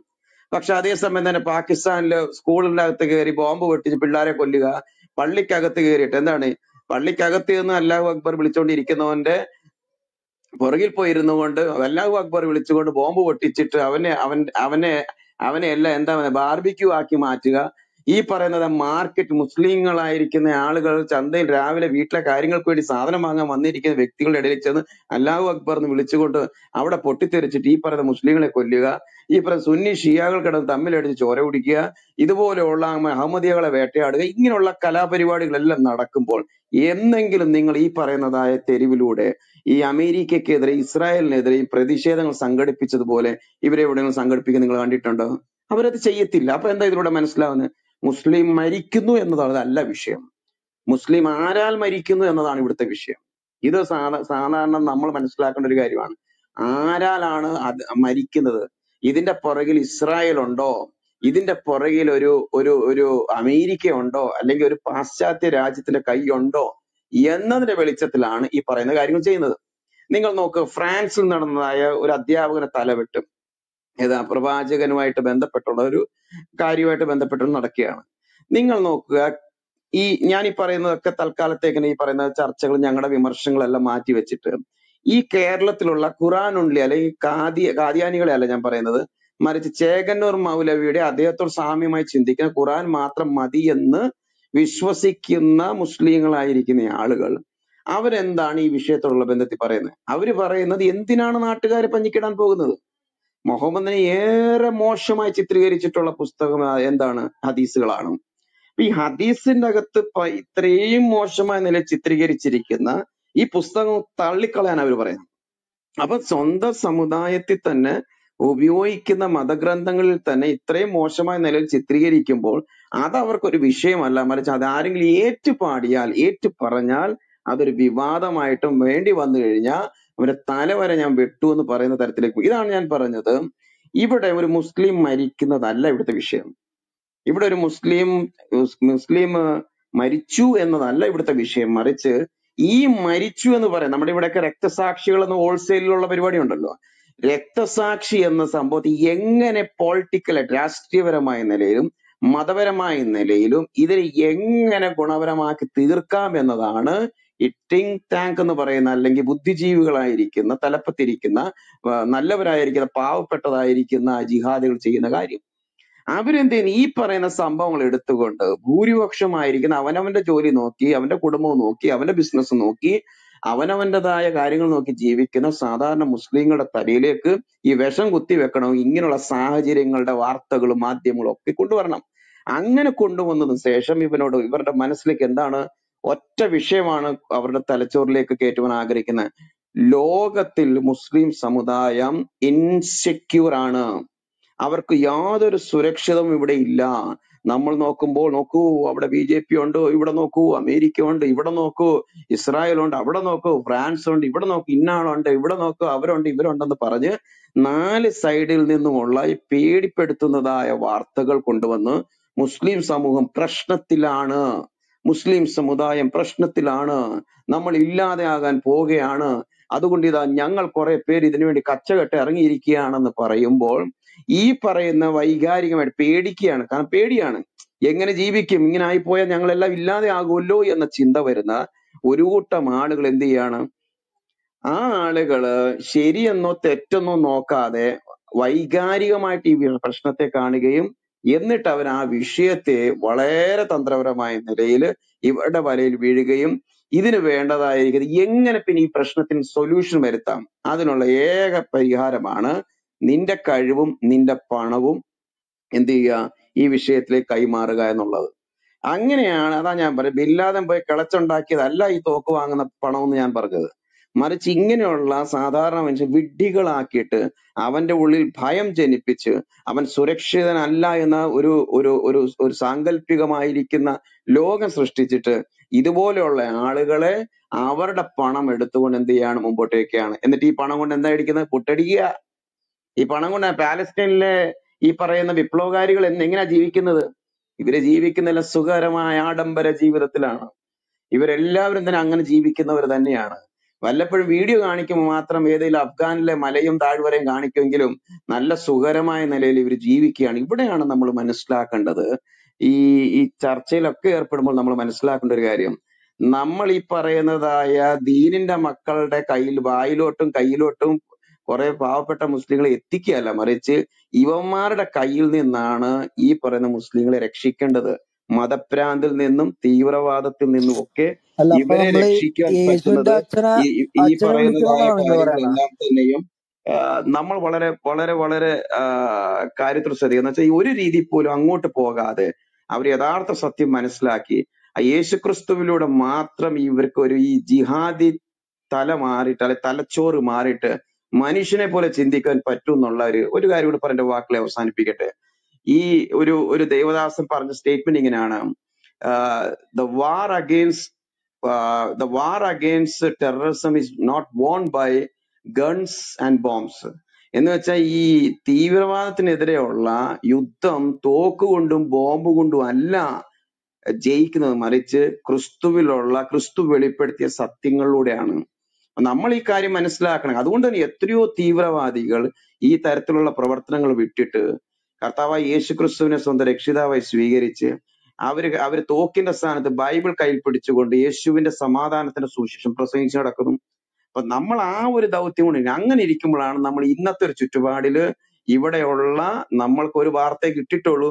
ഇതുപോലെ എത്രയോ പരിപാടി ഇവിടെയുള്ള ചെറുപ്പക്കാരെയും അവരെയൊക്കെ പലതരത്തിൽ മുസ്ലിം ചെറുപ്പക്കാരെ ട്രാപ്പ് ചെയ്യാൻ വേണ്ടി ഇതുപോലെ വെറുപ്പിന്റെയും വിദ്വേഷത്തിന്റെയും ഒക്കെ രീതികൾ പറഞ്ഞ് ആവശ്യമില്ലാത്തതും ഇല്ലാത്ത കാര്യങ്ങൾ ഉണ്ടാക്കിയും ഒക്കെ ഇവിടെ ഒരു പ്രശ്നം സൃഷ്ടിച്ചിട്ട് ഇവിടുത്തെ സാഹചര്യങ്ങളെ നന്നായി പ്രയോജനപ്പെടുത്തുവാൻ വേണ്ടി ഇതുപോലെയുള്ള തീവ്രവാദി സംഘടനകൾ വളർന്നു വരുമ്പോൾ വ്യക്തമായി പ്രാർത്ഥിക്കുകയും അതേസമയം തന്നെ ഈ വിഷയത്തില് മുസ്ലിങ്ങളായിരിക്കുന്ന വ്യക്തികള് ഈ ട്രാപ്പിൽ വീഴാതെ അവര് മനുഷ്യരെ പോലെ ജീവിക്കുവാൻ അവർക്കൊരു വഴികൾ ഉണ്ടാക്കി കൊടുക്കാനുള്ള ഒരു ചർച്ചകളും കൂടെ ആകണം എന്നുള്ളതാണ് ഞാൻ പറയാൻ ആഗ്രഹിക്കുന്നത്. ഓക്കെ, ദൈവം എല്ലാവരെയും സഹായിക്കട്ടെ. അനിൽ സാർ ലൈനിലുണ്ടോ? ഉണ്ട് ഉണ്ട് ഉണ്ട്. ഓക്കെ, സംസാരിച്ചോളൂ സാർ. അച്ഛൻ ബ്രദറെ സംസാരിച്ചോട്ടെ. Praise Lord. ഞാൻ ഈ വിഷയത്തെക്കുറിച്ച് കൂടുതൽ ഞാൻ പറയുന്നില്ല. കാരണം പുരോഹിതന്മാരെന്ന് പറഞ്ഞാൽ ഇന്ന് മുസ്ലിങ്ങളുടെ ഇടയിൽ ഒരു ഇങ്ങനെയുള്ള കാര്യങ്ങളുണ്ടെന്ന വിഭജനം, അതായത് പല ജിഹാദുകൾ നടക്കുന്നെന്ന് പറഞ്ഞാൽ ഒന്ന് പാലാ ബിഷപ്പുണ്ട്. അടുത്തത് നോക്കുമ്പോഴത്തേക്ക് നമുക്ക് പറയാനുള്ളത് മറ്റൊരു പുരോഹിതനാണ് ജോൺസൺ തേക്കടിയിൽ. അത് കഴിഞ്ഞ് പിന്നെ കാണുന്നത് കൂടുതലും അപ്പോളിസ്റ്റുകളായിരിക്കുന്ന അനിൽക്കൊടിത്തോട്ടം പാസ്റ്റർ മുതൽ ചാക്കോ പാസ്റ്റർ മുതൽ ഇങ്ങനെയുള്ള അനേകം പാസ്റ്റർമാരൊക്കെയാണ് ഇതിനകത്തുള്ളത്. അപ്പൊ അവരെ കണ്ടിട്ടായിരിക്കണം ഇതിൽ ആരെയാണെന്നുള്ളത്. അതിനി അവര് പിടിച്ചവരെ അവർക്ക് മനസ്സിലായിട്ടുണ്ട് ആൾ ഇന്നതാണ്. അവരിതുവരെയും വെളിപ്പെടുത്തിയിട്ടില്ല. അപ്പൊ എൻ്റെ ഒരു ചിന്ത പോവുകയാണ് കേട്ടോ. അപ്പം ഞാൻ പലപ്പോഴും ചിന്തിക്കുന്നത് തെറ്റായ ചിന്തയിൽ കൂടി പോകുന്നെങ്കിൽ മറ്റുള്ളവരുടെ ചോദിക്കുക ഇത് എന്താണ്, ഇത് ഞാൻ ചിന്തിച്ചത് തെറ്റാണോ ശരിയാണോ എന്ന് ചോദിച്ചിട്ടാണ് മുന്നോട്ട് പോകുന്നത്. അപ്പൊ എന്തുകൊണ്ടാണ് ഇവരിപ്പോ ഈ പുരോഹിതന്മാര്, അതായത് ഈ ക്രൈസ്തവ പുരോഹിതന്മാര് കണ്ണുവെച്ചിരിക്കുന്നത് അവരുടെ അടിസ്ഥാനം ഓരോ സ്ഥലത്തു നിന്ന് ഇളകാൻ തുടങ്ങി. അപ്പൊ ഈ ഇളക്കുന്നവരെ അവർ മുന്നോട്ട് കൊണ്ടുപോയി അവരെ ഇല്ലായ്മ ചെയ്യാനാണോ അതോ ക്രിസ്തീയ ലോകത്തെ ഭയപ്പെടുത്താനാണോ? പിന്നെ ഇവർക്ക് അറിയത്തില്ലെന്ന് തോന്നുന്നു. ക്രിസ്തീയ ലോകം എന്തായാലും കർത്താവിൽ ആശ്രയിക്കുന്ന ഒരു കുഞ്ഞും ഇങ്ങനെയുള്ള കാര്യങ്ങളിലൊന്നും ഭയപ്പെടത്തില്ലെന്നാണ് എൻ്റെ വിശ്വാസം. അതിന്റെ കാരണം ജീവിക്കുന്നത് ക്രിസ്തുവും മരിക്കുന്നത് ലാഭമാണ്. അപ്പം ജീവിക്കുന്നുവെങ്കിൽ ക്രിസ്തുവിന് വേണ്ടി ജീവിക്കണം, മരിക്കുന്നത് ലാഭം. തീർച്ചയായും മരിച്ചാൽ ദൈവരാജ്യത്തിന് അവകാശിയായിത്തീരും. അപ്പൊ ഇത്രയും കാര്യങ്ങൾ. അപ്പൊ ഈ പുരോഹിതന്റെ കാര്യം പറഞ്ഞപ്പോഴത്തേക്ക് ഈ പുരോഹിതൻ ആരാണെന്ന് വെളിപ്പെടുത്തുകയോ അല്ലെങ്കിൽ രാഷ്ട്രീയ പാർട്ടികളൊക്കെ പുരോഹിതന്മാരുടെ അടുത്ത് പോകുന്നവരാ കേട്ടോ. ഇതില് നമ്മുടെ രാഷ്ട്രീയ പാർട്ടികളെന്ന് പറഞ്ഞാൽ അത് ഇടതും വലതും എല്ലാവരും പോകുന്നതാ പുരോഹിതന്മാരുടെ. പക്ഷെ അവർക്കൊരു ചർച്ച നടത്താൻ ഇതുവരെ ഞാൻ കേട്ടില്ല കേട്ടോ. പുരോഹിതന്മാരാരാണ്, എന്തിനാണ് ഈ പുരോഹിതന്മാരെ ഇങ്ങനെ അവര് കൊല്ലുവാൻ ഉദ്ദേശിക്കുന്നത്, അങ്ങനെ ഒരു ചർച്ചയൊന്നും ഇതുവരെ കണ്ടിട്ടില്ല. അപ്പൊ അതിന്റെ കാരണം ഇവർക്ക് ആളെ ഇലക്ഷന് വേണ്ടി ആളെ കിട്ടിയാൽ മതി, അല്ലാതെ അവരുടെ കാര്യങ്ങൾ നോക്കണമെന്നില്ല. അതേ സ്ഥാനത്ത് ഇന്ന് പുരോഹിതൻ, ഇസ്ലാമിക പുരോഹിതനായിരിക്കുന്ന നമ്മുടെ സുന്നി പുരോഹിതനെയോ അല്ലെങ്കിൽ ഈ പറഞ്ഞ നമ്മുടെ മുജാഹിദ് പുരോഹിതന്മാരെയോ അവരെ ആരെങ്കിലും ആയിരുന്നു ഒരാൾ നോട്ടമിട്ടിരിക്കുന്നുവെങ്കിൽ ഇന്ന് കേരളത്തിന്റെ സ്ഥിതി എന്താകും? അത് നേരത്തെ ചാക്കോ പാസ്റ്റർ പറഞ്ഞത് തന്നെ, എന്താകും എന്നുള്ളത് ചിന്തിക്കാനുള്ളതേ ഉള്ളൂ. ഇത് ക്രൈസ്തവ പുരോഹിതന്മാരായതുകൊണ്ടാണ് ഇവർക്ക് ചാനൽ ചർച്ച വേണ്ട, അല്ലെങ്കിൽ ഒരു ചർച്ചയും അവർക്ക് ആവശ്യമില്ല, രാഷ്ട്രീയ പാർട്ടിക്കും ആവശ്യമില്ല. അവരിറങ്ങുന്നില്ല, തെരുവിൽ ഇറങ്ങുന്നില്ല, അവരിറങ്ങത്തുമില്ല. അതുകൊണ്ട് വിശ്വാസികൾ ഒരുമിച്ച് ഒന്നിച്ചുകൂടി ദൈവത്തോട് പറയുക, ദൈവം പ്രവർത്തിക്കും. കർത്താവ് നമ്മളെ എല്ലാവരെയും സഹായിക്കട്ടെ. എനിക്ക് ഇത്രയും പറയാനുള്ള അവകാശം തന്നതിന് ഞാൻ നന്ദി പറയുന്നു. ഓക്കെ, പറഞ്ഞോളൂ പാസ്റ്റർ. നന്ദി. ഞാൻ ഈ വിഷയത്തിൽ പ്രതികരിച്ചു തുടങ്ങിയപ്പോഴേക്ക് എനിക്ക് തുടരാൻ പറ്റിയില്ല. ചാക്കോ പാസ്റ്റർ പറഞ്ഞ കാര്യങ്ങൾ എനിക്ക് കേൾക്കാമായിരുന്നു. തുടർന്ന് ഗുരു ബ്രദറും കാര്യമായി തന്നെ ഈ വിഷയത്തെ പറ്റിയുള്ള സമഗ്ര മേഖലകളിൽ കടന്ന് സംസാരിച്ചു. നമ്മുടെ ക്ലബ് ഹൗസിന്റെ അപ്ഡേഷന് ശേഷം എല്ലാ ഗ്രൂപ്പുകളും ഒന്ന് പിച്ച് വെച്ച് തുടങ്ങുന്നേ ഉള്ളൂ. ആകപ്പാടെ ഇതെല്ലാം ഡിസോർഡർ ആയിരുന്നു. എന്നാൽ ഇവിടെ 150ഓളം പേരെ കാണാൻ കഴിയുന്നതിൽ അതിയായിട്ടുള്ള സന്തോഷം. സാങ്കേതികമായി നാളെ നമുക്ക് ഈ നോട്ടിഫിക്കേഷൻ കിട്ടേണ്ടതിന് നിങ്ങൾ ഫ്രണ്ട്ഷിപ്പ് ആഡ് ചെയ്യണം, അതുപോലെ റൂം ഫോളോ ചെയ്യണം. ഇനിയുള്ള ക്ലബ് ഹൗസിന്റെ രീതി അനുസരിച്ച് പരസ്പരം നമ്മൾ ഫ്രണ്ട്സ് ആയില്ലെങ്കിൽ നമുക്ക് നോട്ടിഫിക്കേഷൻ കാണാനോ ഫർദർ ആയിട്ടുള്ള ഡിസ്കഷനുകളിൽ പങ്കെടുക്കാനോ ഒക്കെ പറ്റാതെ വരും. അതുകൊണ്ട് വിശേഷിച്ച് അഡ്മിൻ പാനലിൽ ചർച്ചയിൽ മുൻനിരയിൽ നിൽക്കുന്ന ആളുകളെ നിങ്ങൾ ഫ്രണ്ട്ഷിപ്പിലേക്ക് ഇൻവൈറ്റ് ചെയ്യണം തിരിച്ചു എന്നുള്ള കാര്യം കൂടെ ഓർമ്മപ്പെടുത്തുന്നു. അല്ലെങ്കിൽ അവരുടെ ചർച്ചാ പരിസരത്ത് നമുക്ക് വന്നു ചേരാൻ പറ്റാത്ത സ്ഥിതി വരും എന്നുകൂടി ഓർമ്മപ്പെടുത്തുകയാണ്. ശരി, നമുക്ക് ഈ വിഷയത്തെക്കുറിച്ചുള്ള ചില കാര്യങ്ങൾ കൂടി പറയാം. ഇവിടെ അച്ചൻകുഞ്ഞ് ബ്രദർ പറഞ്ഞ വളരെ പ്രസക്തമായ ഒരു കാര്യമാണ്. ഇന്നിപ്പോ നമ്മളുടെ സമൂഹത്തിൽ കാണാൻ പറ്റുന്ന ചില പ്രവണതകളുണ്ട്. നമ്മുടെ ചാനൽ ചർച്ചകളിൽ നിന്ന് ക്രൈസ്തവ സമൂഹം ഏതാണ്ട് പാടെ ബഹിഷ്കരിക്കപ്പെട്ടിരിക്കുകയാണ്. ഇനി ക്രൈസ്തവരെ പ്രതികരിച്ചു വരുന്ന ആളുകളാകട്ടെ വേണ്ടത്ര പക്വതയില്ലാതെ അത് കൈകാര്യം ചെയ്യുന്ന മനുഷ്യരാണ്. ഒരു ഉദാഹരണം നമ്മളുടെ കന്നഡി കരിമ്പുംകാലയോ അതല്ലെങ്കിൽ ക്രൈസ്തവ ആണെന്ന് അവകാശപ്പെടുമ്പോഴും ഇടതുപക്ഷ പാർട്ടി CPM-ന്റെ ഒരാളായിട്ട് പോകുന്ന റെജി ലൂക്കോസും ഒക്കെ ഇങ്ങനെ തന്നെയാണ്. റെജി ലൂക്കോസ് ഒരു ചാനൽ ചർച്ചയിൽ പറഞ്ഞ് യേശുവിനൊരു തെറ്റ് പറ്റിയതാണ്, അത് പുള്ളി ചൂണ്ടിക്കാണിക്കാന്നൊക്കെ പറഞ്ഞാണ് സംസാരിക്കുന്നത്. അത്തരത്തിലെ ആളാണ്. അപ്പൊ ഇതിന്റെ ഒന്നും അടിസ്ഥാന പാഠങ്ങൾ പോലും അറിയാത്ത കുറെ ആളുകളെ ആണ് ഇവർ ചർച്ചയ്ക്ക് തിരഞ്ഞെടുക്കുന്നത്, വിളിക്കുന്നത്. അതേസമയത്ത് ഇസ്ലാമിലെ തീവ്രവാദ സ്വഭാവമുള്ള സംഘടനകൾക്കെല്ലാം ഈ ചാനലുകളിൽ അവർ അവസരം കൊടുക്കുന്നു. അവർ വന്നിരുന്ന് അവരെ വെള്ള പൂശിയിട്ട് പോകുന്നു. ഇതിന് കണ്ടുവരുന്ന ഒരു പൊതു പ്രവണത തന്നെയാണ്. ഇനി ഇത്തരം ഒരു പ്രശ്നം വരുമ്പോൾ സത്യത്തിൽ ഇന്ന് നമ്മുടെ ചാനലുകൾ ചർച്ച ചെയ്യേണ്ടിയിരുന്നത്, ഈ ദിവസങ്ങളിൽ ചർച്ച ചെയ്യേണ്ടിയിരുന്നത്, ഈ പുരോഹിതനാരെന്ന് കണ്ടുപിടിക്കാൻ അവർക്കൊരു പ്രയാസമില്ല, ഒരു ബുദ്ധിമുട്ടുമില്ല. നമുക്ക് തന്നെ ഇൻഫർമേഷൻ കിട്ടാനുള്ള വഴികളുള്ള കാലത്ത് ഇവർക്ക് എന്തോ ബുദ്ധിമുട്ട്? ഒരു ബുദ്ധിമുട്ടും ഇല്ല. ഇതിന്റെ പറ്റി പ്രവർത്തിച്ച് ഇതര ആളുകളെ രംഗത്ത് കൊണ്ടുവരാനും മാധ്യമങ്ങൾക്ക് സാധിക്കും. ഈ അറസ്റ്റിന് ഒരു സാധാരണ വാർത്ത എന്നതിനപ്പുറത്തേക്ക് ഒരു പ്രാധാന്യവും കൊടുത്തിട്ടില്ല. ഓൺലൈനിലാണ് കുറേയൊക്കെ ഇത് വന്നിട്ടുള്ളത്. ഈ വാർത്തകളെ പാടെ ബഹിഷ്കരിച്ചുകൊണ്ട്, അതായത് ഒരു മനുഷ്യന്റെ പ്രാണം കളഞ്ഞുകൊണ്ട് അവരുടെ പരിപാടി ഇവിടെ ലോഞ്ച് ചെയ്യാൻ ആഗ്രഹിച്ചു, ആ പ്രസ്ഥാനം ആരംഭിക്കാൻ ആഗ്രഹിക്കുകയാണ്. ISIS-നൊരു ശാഖ അല്ലെങ്കിൽ ഇവിടെ അതിന്റെ ഒരു ഫ്രാഞ്ചൈസി ഓപ്പൺ ചെയ്യുകയാണെന്ന് വിചാരിക്കുക. അപ്പൊ ആ ഫ്രാഞ്ചൈസി ഓപ്പൺ ചെയ്യാൻ, ആ പദം തന്നെ ഉപയോഗിക്കട്ടെ, അല്ലെങ്കിൽ അവരുടെ ആ വ്യാപാരത്തിന്റെ വലിയ ബിസിനസിന്റെ വലിയ ഒരു സെന്റർ കേരളത്തിൽ ഓപ്പൺ ചെയ്യാൻ വേണ്ടി തുടക്കം കുറിച്ച ഒരു മനുഷ്യൻ, ഒരു പയ്യൻ, ഒറ്റയ്ക്കൊരു ചെറുക്കൻ, ആ പ്രായമുള്ള ചെറുക്കൻ അത് തുടങ്ങുന്നൊന്നും കരുതാൻ വയ്യ. അതിന്റെ പിന്നിൽ ഏതൊക്കെ പാർട്ടികളുടെ പിന്തുണയുണ്ട്, അതിന്റെ പിന്നിൽ വമ്പൻ വ്യവസായികൾ പണം ഇറക്കിയിട്ടുണ്ടോ, ഇതെല്ലാം NIA അന്വേഷിച്ചുകൊണ്ടിരിക്കുന്ന പ്രമാദങ്ങളായ വിഷയങ്ങളാണ്. പക്ഷേ അതിലെല്ലാം അപ്പുറത്ത് ഇതാണ് ചർച്ച ചെയ്യേണ്ടിയിരുന്നത്. ഇത്രയും വിഷയങ്ങളുണ്ടായിട്ട് അവിടെ ഇരവാദം ഉയർത്തി ഇനി പതുക്കെ വരും ഈ പയ്യൻ നിഷ്കളങ്കനായിരുന്നു, നീതിമാനായിരുന്നു എന്നുള്ള രൂപത്തിൽ. ഇതിന് കാണേണ്ട വേറൊരു കാര്യം, ഈ അന്വേഷണ ഏജൻസികൾക്ക് പലപ്പോഴും ഈ തെളിവുകൾ കൂട്ടി യോജിപ്പിക്കുന്നതിൽ ചില അപാകതകൾ സംഭവിക്കാറുണ്ട്. അങ്ങനെ കോടതി കുറ്റവിമുക്തരാക്കുന്ന ഒട്ടേറെ കേസുകളുണ്ട്, നമ്മുടെ കൺമുമ്പിൽ ഇപ്പോൾ കാണുന്നതാണ്. അപ്പം അതുകൊണ്ട് ഈ കുറ്റം കുറ്റമല്ലാതായി വരുന്നില്ല. എക്സാമ്പിൾ, ഞാൻ വിശ്വസിക്കുന്ന ഈ സോളാർ ആണെങ്കിലും ഈ ലാവ്ലിനാണെങ്കിലും ഇതെല്ലാം ശരിയായ കേസുകൾ തന്നെയാണ്. പക്ഷെ ഈ ഏജൻസിക്ക് കൃത്യം കൊണ്ടുവന്നിട്ട് അന്വേഷണ ഏജൻസിക്ക് ഈ കുറ്റകൃത്യങ്ങളെ തെളിയിക്കാൻ കോടതിയുടെ മുമ്പിൽ കൊണ്ട് വെക്കാൻ കഴിയുന്നില്ല. ചാരക്കേസും ഒക്കെ പരിശോധിക്കേണ്ടതാണ്, കാരണം അതിലൊക്കെ അന്വേഷിച്ച് സത്യസന്ധരായ ഉദ്യോഗസ്ഥരാണ്. പക്ഷെ ഒരു സുപ്രഭാതത്തിൽ ഒരു കോടതി വിധി വരികയാണ്, ഇവർ നിഷ്കളങ്കരാണ്. അങ്ങനെയല്ല സംഭവിക്കുന്നത്. ഈ തെളിവുകൾ കൊണ്ടു കൊടുക്കുന്നില്ല. കാരണം സവർക്കർ ഗാന്ധി വധക്കേസിൽ പ്രതിയായിരുന്നു, പക്ഷെ തെളിവ് കൊണ്ടു കൊടുക്കുന്നതിൽ ഉദ്യോഗസ്ഥൻ സമർത്ഥമായി പരാജയപ്പെട്ടു. അപ്പൊ സവർക്കർ കുറ്റവിമുക്തനായി. അപ്പൊ ഇത് ഒരു കോടതിക്ക് മുമ്പിൽ വേണ്ടത് നമ്മുടെ വികാരപ്രകടനങ്ങളോ അല്ലെങ്കിൽ അത് ഇനി ജഡ്ജി കൺമുമ്പിൽ കണ്ടാൽ പോലും തെളിയിക്കപ്പെടുന്ന ഒരു കേസായിട്ട് ഒരു വിഷയം അദ്ദേഹത്തിന്റെ മുമ്പിൽ വരണം, തെളിവ് വേണം. ഇപ്പൊ തെളിവുകൾ സമർപ്പിക്കുന്നതിൽ വരുന്ന പരാജയം ചില ആളുകളെ കുറ്റവിമുക്തരാക്കും. അപ്പോഴേ മാധ്യമങ്ങൾ പിന്നെ അവർക്ക് ക്ലീൻ ചിറ്റ് കൊടുത്താൽ പിന്നെ ഇടപെടുന്നത്. ഇതുപോലെ തിരിച്ചു കൊണ്ടോട്ടോ, ഒരുത്തിനെ അറസ്റ്റ് ചെയ്തു, അപ്പോൾ തന്നെ ഏതാണ്ട് ഭയങ്കര സംഭവം പോലെ പ്രതിയെ കിട്ടിയെന്ന് ആഘോഷിക്കുന്നത് മാധ്യമങ്ങളാണ്. മനസ്സിലാക്കിക്കോണം. അപ്പൊ ഇതൊന്നും ഈ രാഷ്ട്രീയക്കാരിടപെടുന്ന കേസുകളൊന്നും കള്ളമല്ല, ഒരിക്കലും കള്ളമല്ല. ഇതെല്ലാം വസ്തുതാപരമാണ്. ലാവ്ലിൻ കള്ളമാണോ? സോളാറും കള്ളമല്ല, ലാവ്ലിനും കള്ളമല്ല, സ്വപ്ന സുരേഷും കള്ളമല്ല. ഇതെല്ലാം പറഞ്ഞിരിക്കുന്ന സംഭവങ്ങൾ ശരി തന്നെയാണ്. ഇതേ വിധത്തിലെ കാര്യങ്ങൾ. അല്ലെങ്കിൽ ഒരു എക്സാമ്പിൾ, ഈ ചാരക്കേസ് പോലും യാഥാർത്ഥ്യം എന്ന് വിശ്വസിക്കാൻ കാരണം മാലിയിലെ ഇതുപോലുള്ള 2 സ്ത്രീകൾ, ഈ പുരുഷന്മാരും ഇവരും തമ്മിലുള്ള ബന്ധം എന്തുവാ, എന്തോ ഇവർ തമ്മിലുള്ള കണക്ഷൻ, എന്തോ രഹസ്യം അവിടെ പറയാനിരിക്കുന്നത്. ഇതൊക്കെ കാര്യങ്ങളാണ്, പ്രഥമ ദൃഷ്ടിയാ മനസ്സിലാകുന്ന കാര്യങ്ങളാണ്. പിന്നെന്ത് ചെയ്യുന്നു? സയന്റിസ്റ്റ് ആയിരുന്നു, പതാക പതപ്പിച്ചു, ഇങ്ങനെയൊക്കെയുള്ള വികാര കഥകൾ മെനയുന്നതും ഈ മാധ്യമങ്ങളാണ്.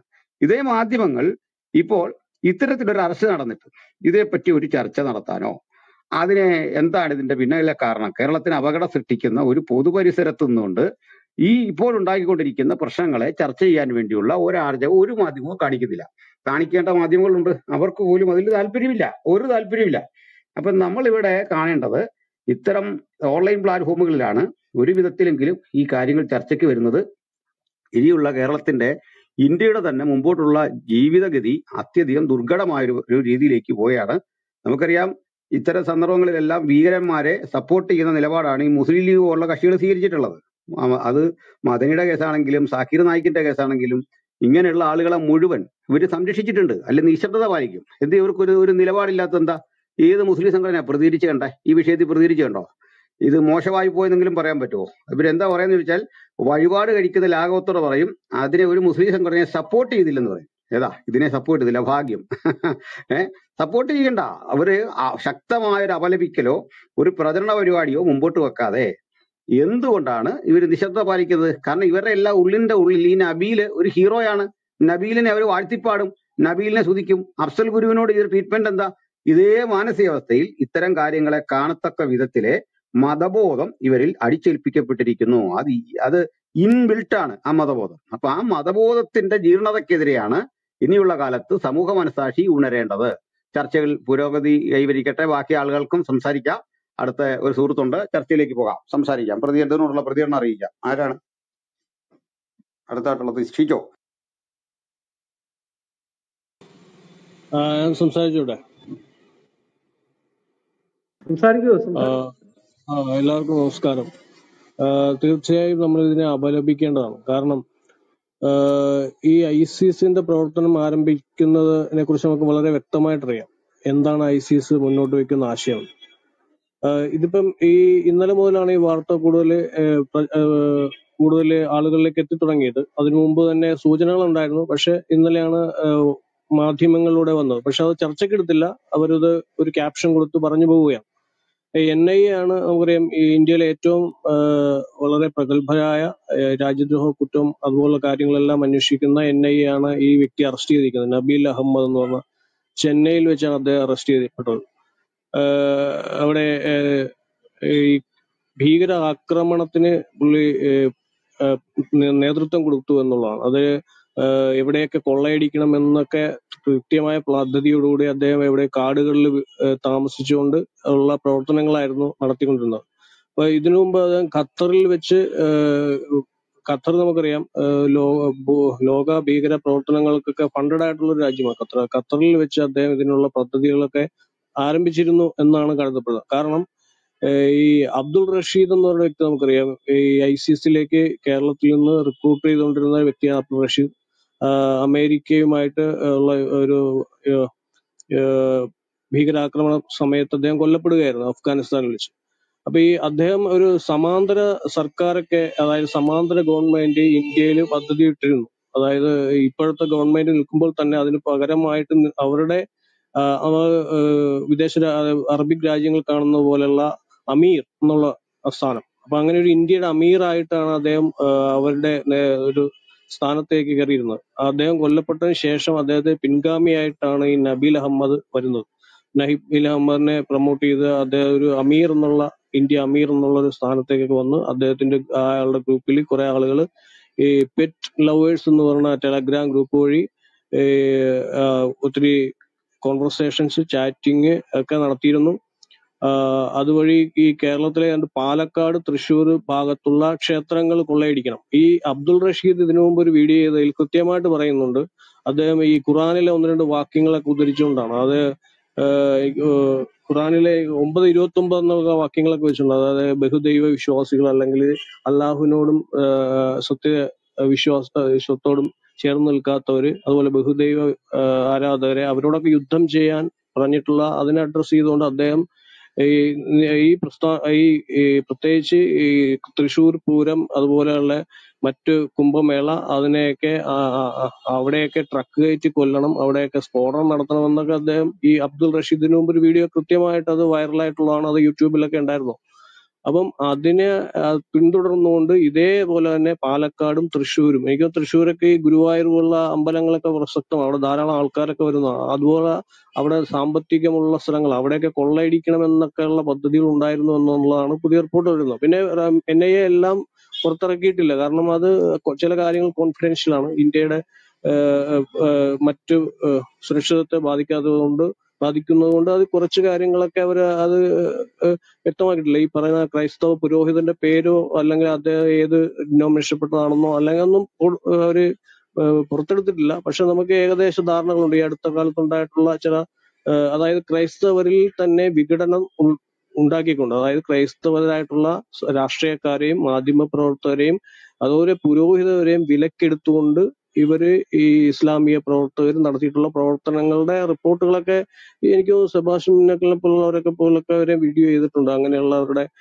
അവരെയൊക്കെ വിലക്കെടുത്തതിനെ കുറിച്ച്. അപ്പൊ അദ്ദേഹം ഇപ്പൊ കുറെ നാളായിട്ട് വീഡിയോ ചെയ്യുന്നില്ല, പക്ഷെ ഞാൻ അദ്ദേഹം നേരത്തെ വീഡിയോകളൊക്കെ ഒത്തിരി കണ്ടിട്ടുണ്ട്. അദ്ദേഹം ചെയ്തിരുന്ന പ്രവർത്തനങ്ങളൊക്കെ വളരെ വലുതാണ്. അദ്ദേഹം അപ്പൊ ഇപ്പം എന്താണെന്ന് എനിക്കറിയത്തില്ല വ്യക്തമായിട്ട്. എന്തായാലും ഞാൻ പറയുന്ന ആ കാലഘട്ടത്തിലൊക്കെ നടത്തിയിരുന്ന ഓരോ പ്രവർത്തനങ്ങളെ കുറിച്ച് വ്യക്തമായിട്ട് പ്രത്യേകിച്ച് MM അക്ബറിന്റെ പീസ് ഫൗണ്ടേഷനെ അടിസ്ഥാനപ്പെടുത്തി ഇവിടെ നടത്തിയിരുന്ന മതപരിവർത്തനങ്ങൾ, അതുപോലുള്ള കാര്യങ്ങളൊക്കെ കൃത്യമായി അഡ്രസ് ചെയ്യുന്നതിലൊക്കെ കുറെ ക്രൈസ്തവ ഭാഗത്തുനിന്ന് സാധിച്ചിട്ടുണ്ട്. അതുപോലെ പ്രധാനപ്പെട്ട ഇപ്പൊ അച്ചൻകുഞ്ഞ് ബ്രദർ പറഞ്ഞ പോലത്തെ പാലാ ബിഷപ്പിന്റെ പ്രസ്താവനകൾ, അതുപോലെ തന്നെ ജോൺസൺ തേക്കടിയിൽ അച്ഛന്റെ പ്രസ്താവനകൾ, അതുപോലെ ഇങ്ങനെ എല്ലാവരുടെയും പ്രസ്താവനകൾ പലവരെയും രോഷം കൊള്ളിച്ചിട്ടുണ്ട്. അവര് പലരെയും ടാർഗറ്റ് ചെയ്തിട്ടുണ്ടെന്നുള്ളത് വളരെ വ്യക്തമാണ്.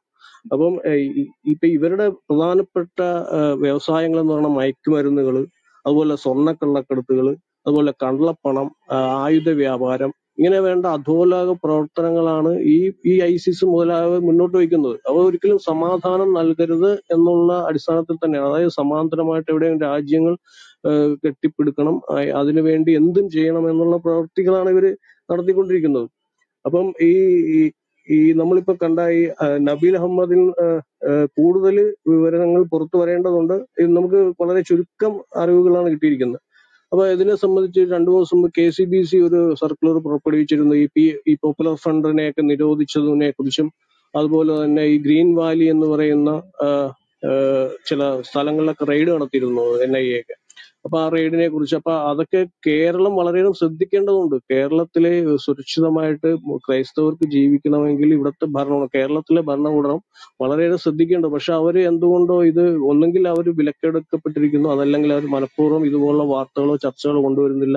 ഇവിടുത്തെ മാധ്യമ പ്രവർത്തകരുമായിട്ട്, അതായത് മുഖ്യധാര മാധ്യമങ്ങളുമായിട്ട് അവര് വളരെയേറെ ഒറ്റു പോകുന്ന ഒരു സമീപനമാണ് നമുക്ക് കാണുന്നത്. പിന്നെ ഈ സോഷ്യൽ മീഡിയകളൊക്കെ ഉള്ളത് കൊണ്ടാണ് കുറച്ചെങ്കിലും ഒക്കെ ഇത് വെളിച്ചത്ത് വരുന്നത്. ഈ സ്ലീപ്പർ സെല്ലുകൾ ഇവിടെ ഉണ്ടെന്ന് ഇതിനു മുമ്പ് ഇവിടുത്തെ കേരളത്തിന്റെ തലപ്പത്തിരുന്ന പോലീസ് മേധാവികളൊക്കെ അത് വളരെ വ്യക്തമായിട്ട് റിപ്പോർട്ട് ചെയ്തിട്ടുണ്ട്. അതുപോലെ തന്നെ റീ റാഡിക്കുലേഷൻ 2021 നടത്തിയ വാർത്തകളൊക്കെ ആയിട്ടുള്ള നമ്മൾ കണ്ടിട്ടുണ്ട്. പക്ഷെ അത് എത്രത്തോളം ഫലവത്തായി എന്ന് നമുക്ക് കൃത്യതയില്ല, കാരണം ഇതുപോലുള്ള റിപ്പോർട്ടുകളാണ് ഇപ്പോഴും നിലനിൽക്കുന്നത്.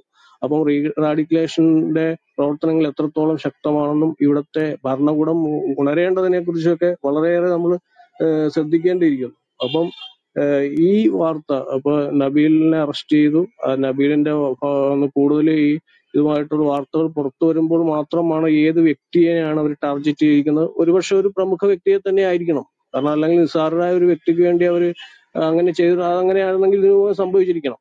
സാധാരണക്കാരുടെ ഒരു വ്യക്തിയായിരുന്നെങ്കിൽ അവർ ഇതിനു മുമ്പ് അത് തകർത്തിരിക്കണം. പക്ഷെ വളരെയേറെ ശ്രദ്ധിക്കപ്പെടുന്ന വ്യക്തി, അല്ലെങ്കിൽ സമൂഹ മാധ്യമങ്ങളിൽ അല്ലെങ്കിൽ ക്രൈസ്തവ സഭയിൽ തന്നെ ശ്രദ്ധിക്കപ്പെടേണ്ട ഒരു വ്യക്തി ആയിരിക്കണം. അതുകൊണ്ടായിരിക്കണം അവര് കൃത്യമായിട്ട് ടാർഗറ്റ് ചെയ്തിരിക്കുന്നത്.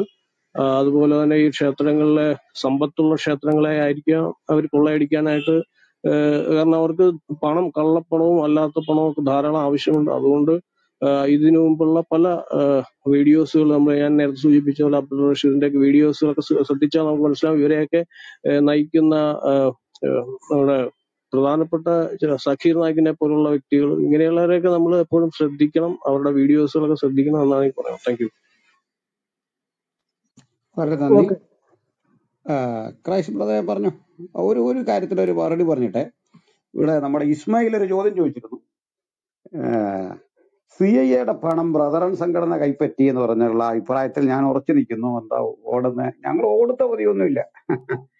അതൊക്കെ ബ്രദറൻ സഭ കൈപ്പറ്റിയത് ഞാൻ എവിടെയും പറഞ്ഞിട്ടില്ല. അതാദ്യം മനസ്സിലാക്കണം. ഇതൊരു വലിയ വിഷയമാണ്. മറ്റൊരു വിഷയം ചോദിച്ചുകൊണ്ടാവും പറയാം. നമ്മുടെ ധർമ്മദീപ്തി എന്ന് പേരുള്ള ഒരു മാഗസിൻ ശ്രീ തിരുവട്ടാകൃഷ്ണൻകുട്ടിയുടെ പത്രാധിപത്യത്തിൽ ഇറങ്ങുന്നുണ്ടായിരുന്നു. ആ ധർമ്മദീപ്തിയാണ് ഈ ആരോപണം ആദ്യം പറയുന്നത്. ബ്രദറൻ സഭയെ പറ്റിയല്ല, ബ്രദറൻ സഭയിലെ ഒരു വിശ്വാസിയായ KG തോമാച്ചനെ പറ്റി പറഞ്ഞ കാര്യമാണ്. അപ്പൊ KG തോമസ് എന്ന് പറയുന്ന ആളിന്റെ മക്കള് CIAയുടെ പണം പറ്റി ഒരു പത്രം നടത്തിയെന്നും 57-ലെ കമ്മ്യൂണിസ്റ്റ് ഗവൺമെന്റിനെ അട്ടിമറിക്കാൻ ശ്രമിച്ചെന്നുമാണ് അതിലെ ആരോപണം. അല്ലാതെ ബ്രദറൻ സഭ ഇങ്ങനെ ചെയ്തു എന്നല്ല. പക്ഷെ അത് പിന്നീട് നിയമസഭ ചർച്ച ചെയ്തപ്പോൾ തോമസ് ഐസക്ക് പെന്തിക്കോസ് സഭ എന്ന് പറഞ്ഞ ചർച്ച ചെയ്തത്. അതിന്റെ തിരുത്തലാണ് ഞങ്ങൾ ആവശ്യപ്പെട്ടത് അന്ന് അക്കാലത്ത്. അത് പെന്തക്കോസ് സഭയല്ല, ബ്രദറൻ സഭയല്ല, മറിച്ച് ബ്രദറൻ സഭയിൽ ഒരു വിശ്വാസിയായിട്ടുള്ള KG തോമസിന്റെ മകൻ.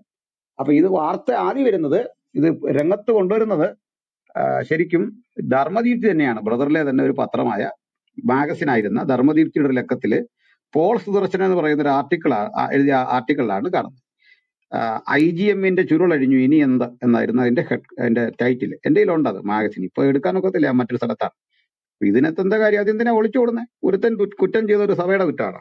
സഭയ്ക്ക് അങ്ങനെ നിലപാടൊന്നുമില്ല. ബ്രദറൻ സഭ ഈ രാജ്യത്ത് മാന്യമായി പ്രവർത്തിച്ച് ചരിത്രമുള്ള സഭയല്ലേ. സഭയ്ക്ക് അങ്ങനെ നിലപാടില്ല. പെന്തക്കോസ്ത് സഭയ്ക്കും അങ്ങനെ നിലപാടില്ല. വ്യക്തികൾ ഇതിനകത്ത് ഇങ്ങനെ ചെയ്തു കഴിഞ്ഞാൽ അവരെ സപ്പോർട്ട് ചെയ്യുന്ന നിലപാടും ബ്രദറൻ സഭയ്ക്കും ഇല്ല, പെന്തക്കോസ്ത് സഭകൾക്കും ഇല്ല, കത്തോലിക്ക സഭയ്ക്കും ഇല്ല. തെറ്റ് ചെയ്തതും പുറത്താണ്. ക്രൈസ്തവ സഭയുടെ പൊതു നിലപാട് ഇത്തരം കാര്യങ്ങൾ ഒരുപോലെയാണ്.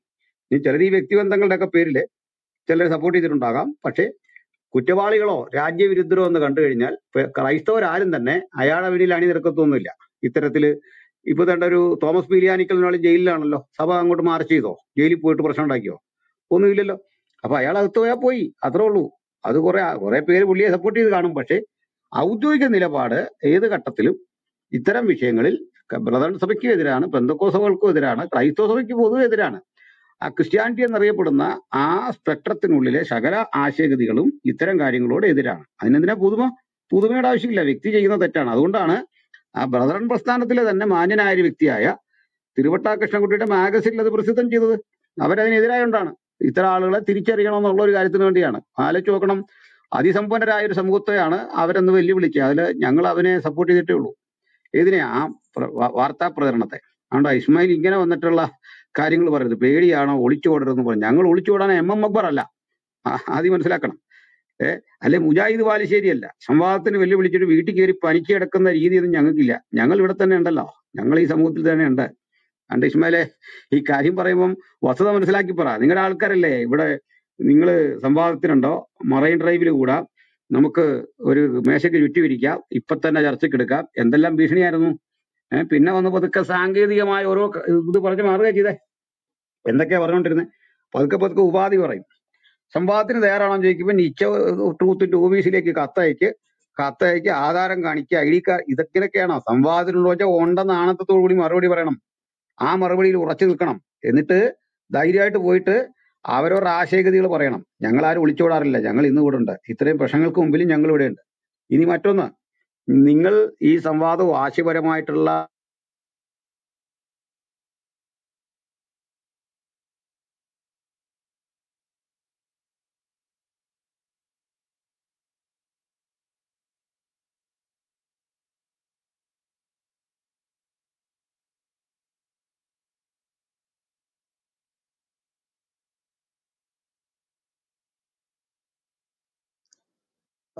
എനിക്ക് മാത്രമാണോ കട്ടായതാണോ? പോസ്റ്റ് കട്ടായതാണോ അതോ എനിക്ക് മാത്രമേ ഉള്ളോ? അല്ല, എല്ലാവർക്കും ഉണ്ട്. കട്ടായി, കേൾക്കുന്നില്ല. എല്ലാവർക്കും ഞാൻ കട്ടായി. ചോദിക്കാതിരുന്നതാ. അത് ഏതെങ്കിലും ചിലപ്പോൾ കോള് വന്നിരിക്കും, അല്ലെങ്കിൽ അവിടെ ആരെങ്കിലും കോള് വന്നിരിക്കാം, അതായിരിക്കും. ഇപ്പൊ കോള് വരുന്നത് കാണിക്കുന്നില്ല. ചിലരെ മാത്രം കാണിക്കും, ചിലരെ കാണിക്കത്തില്ല. ഓക്കെ.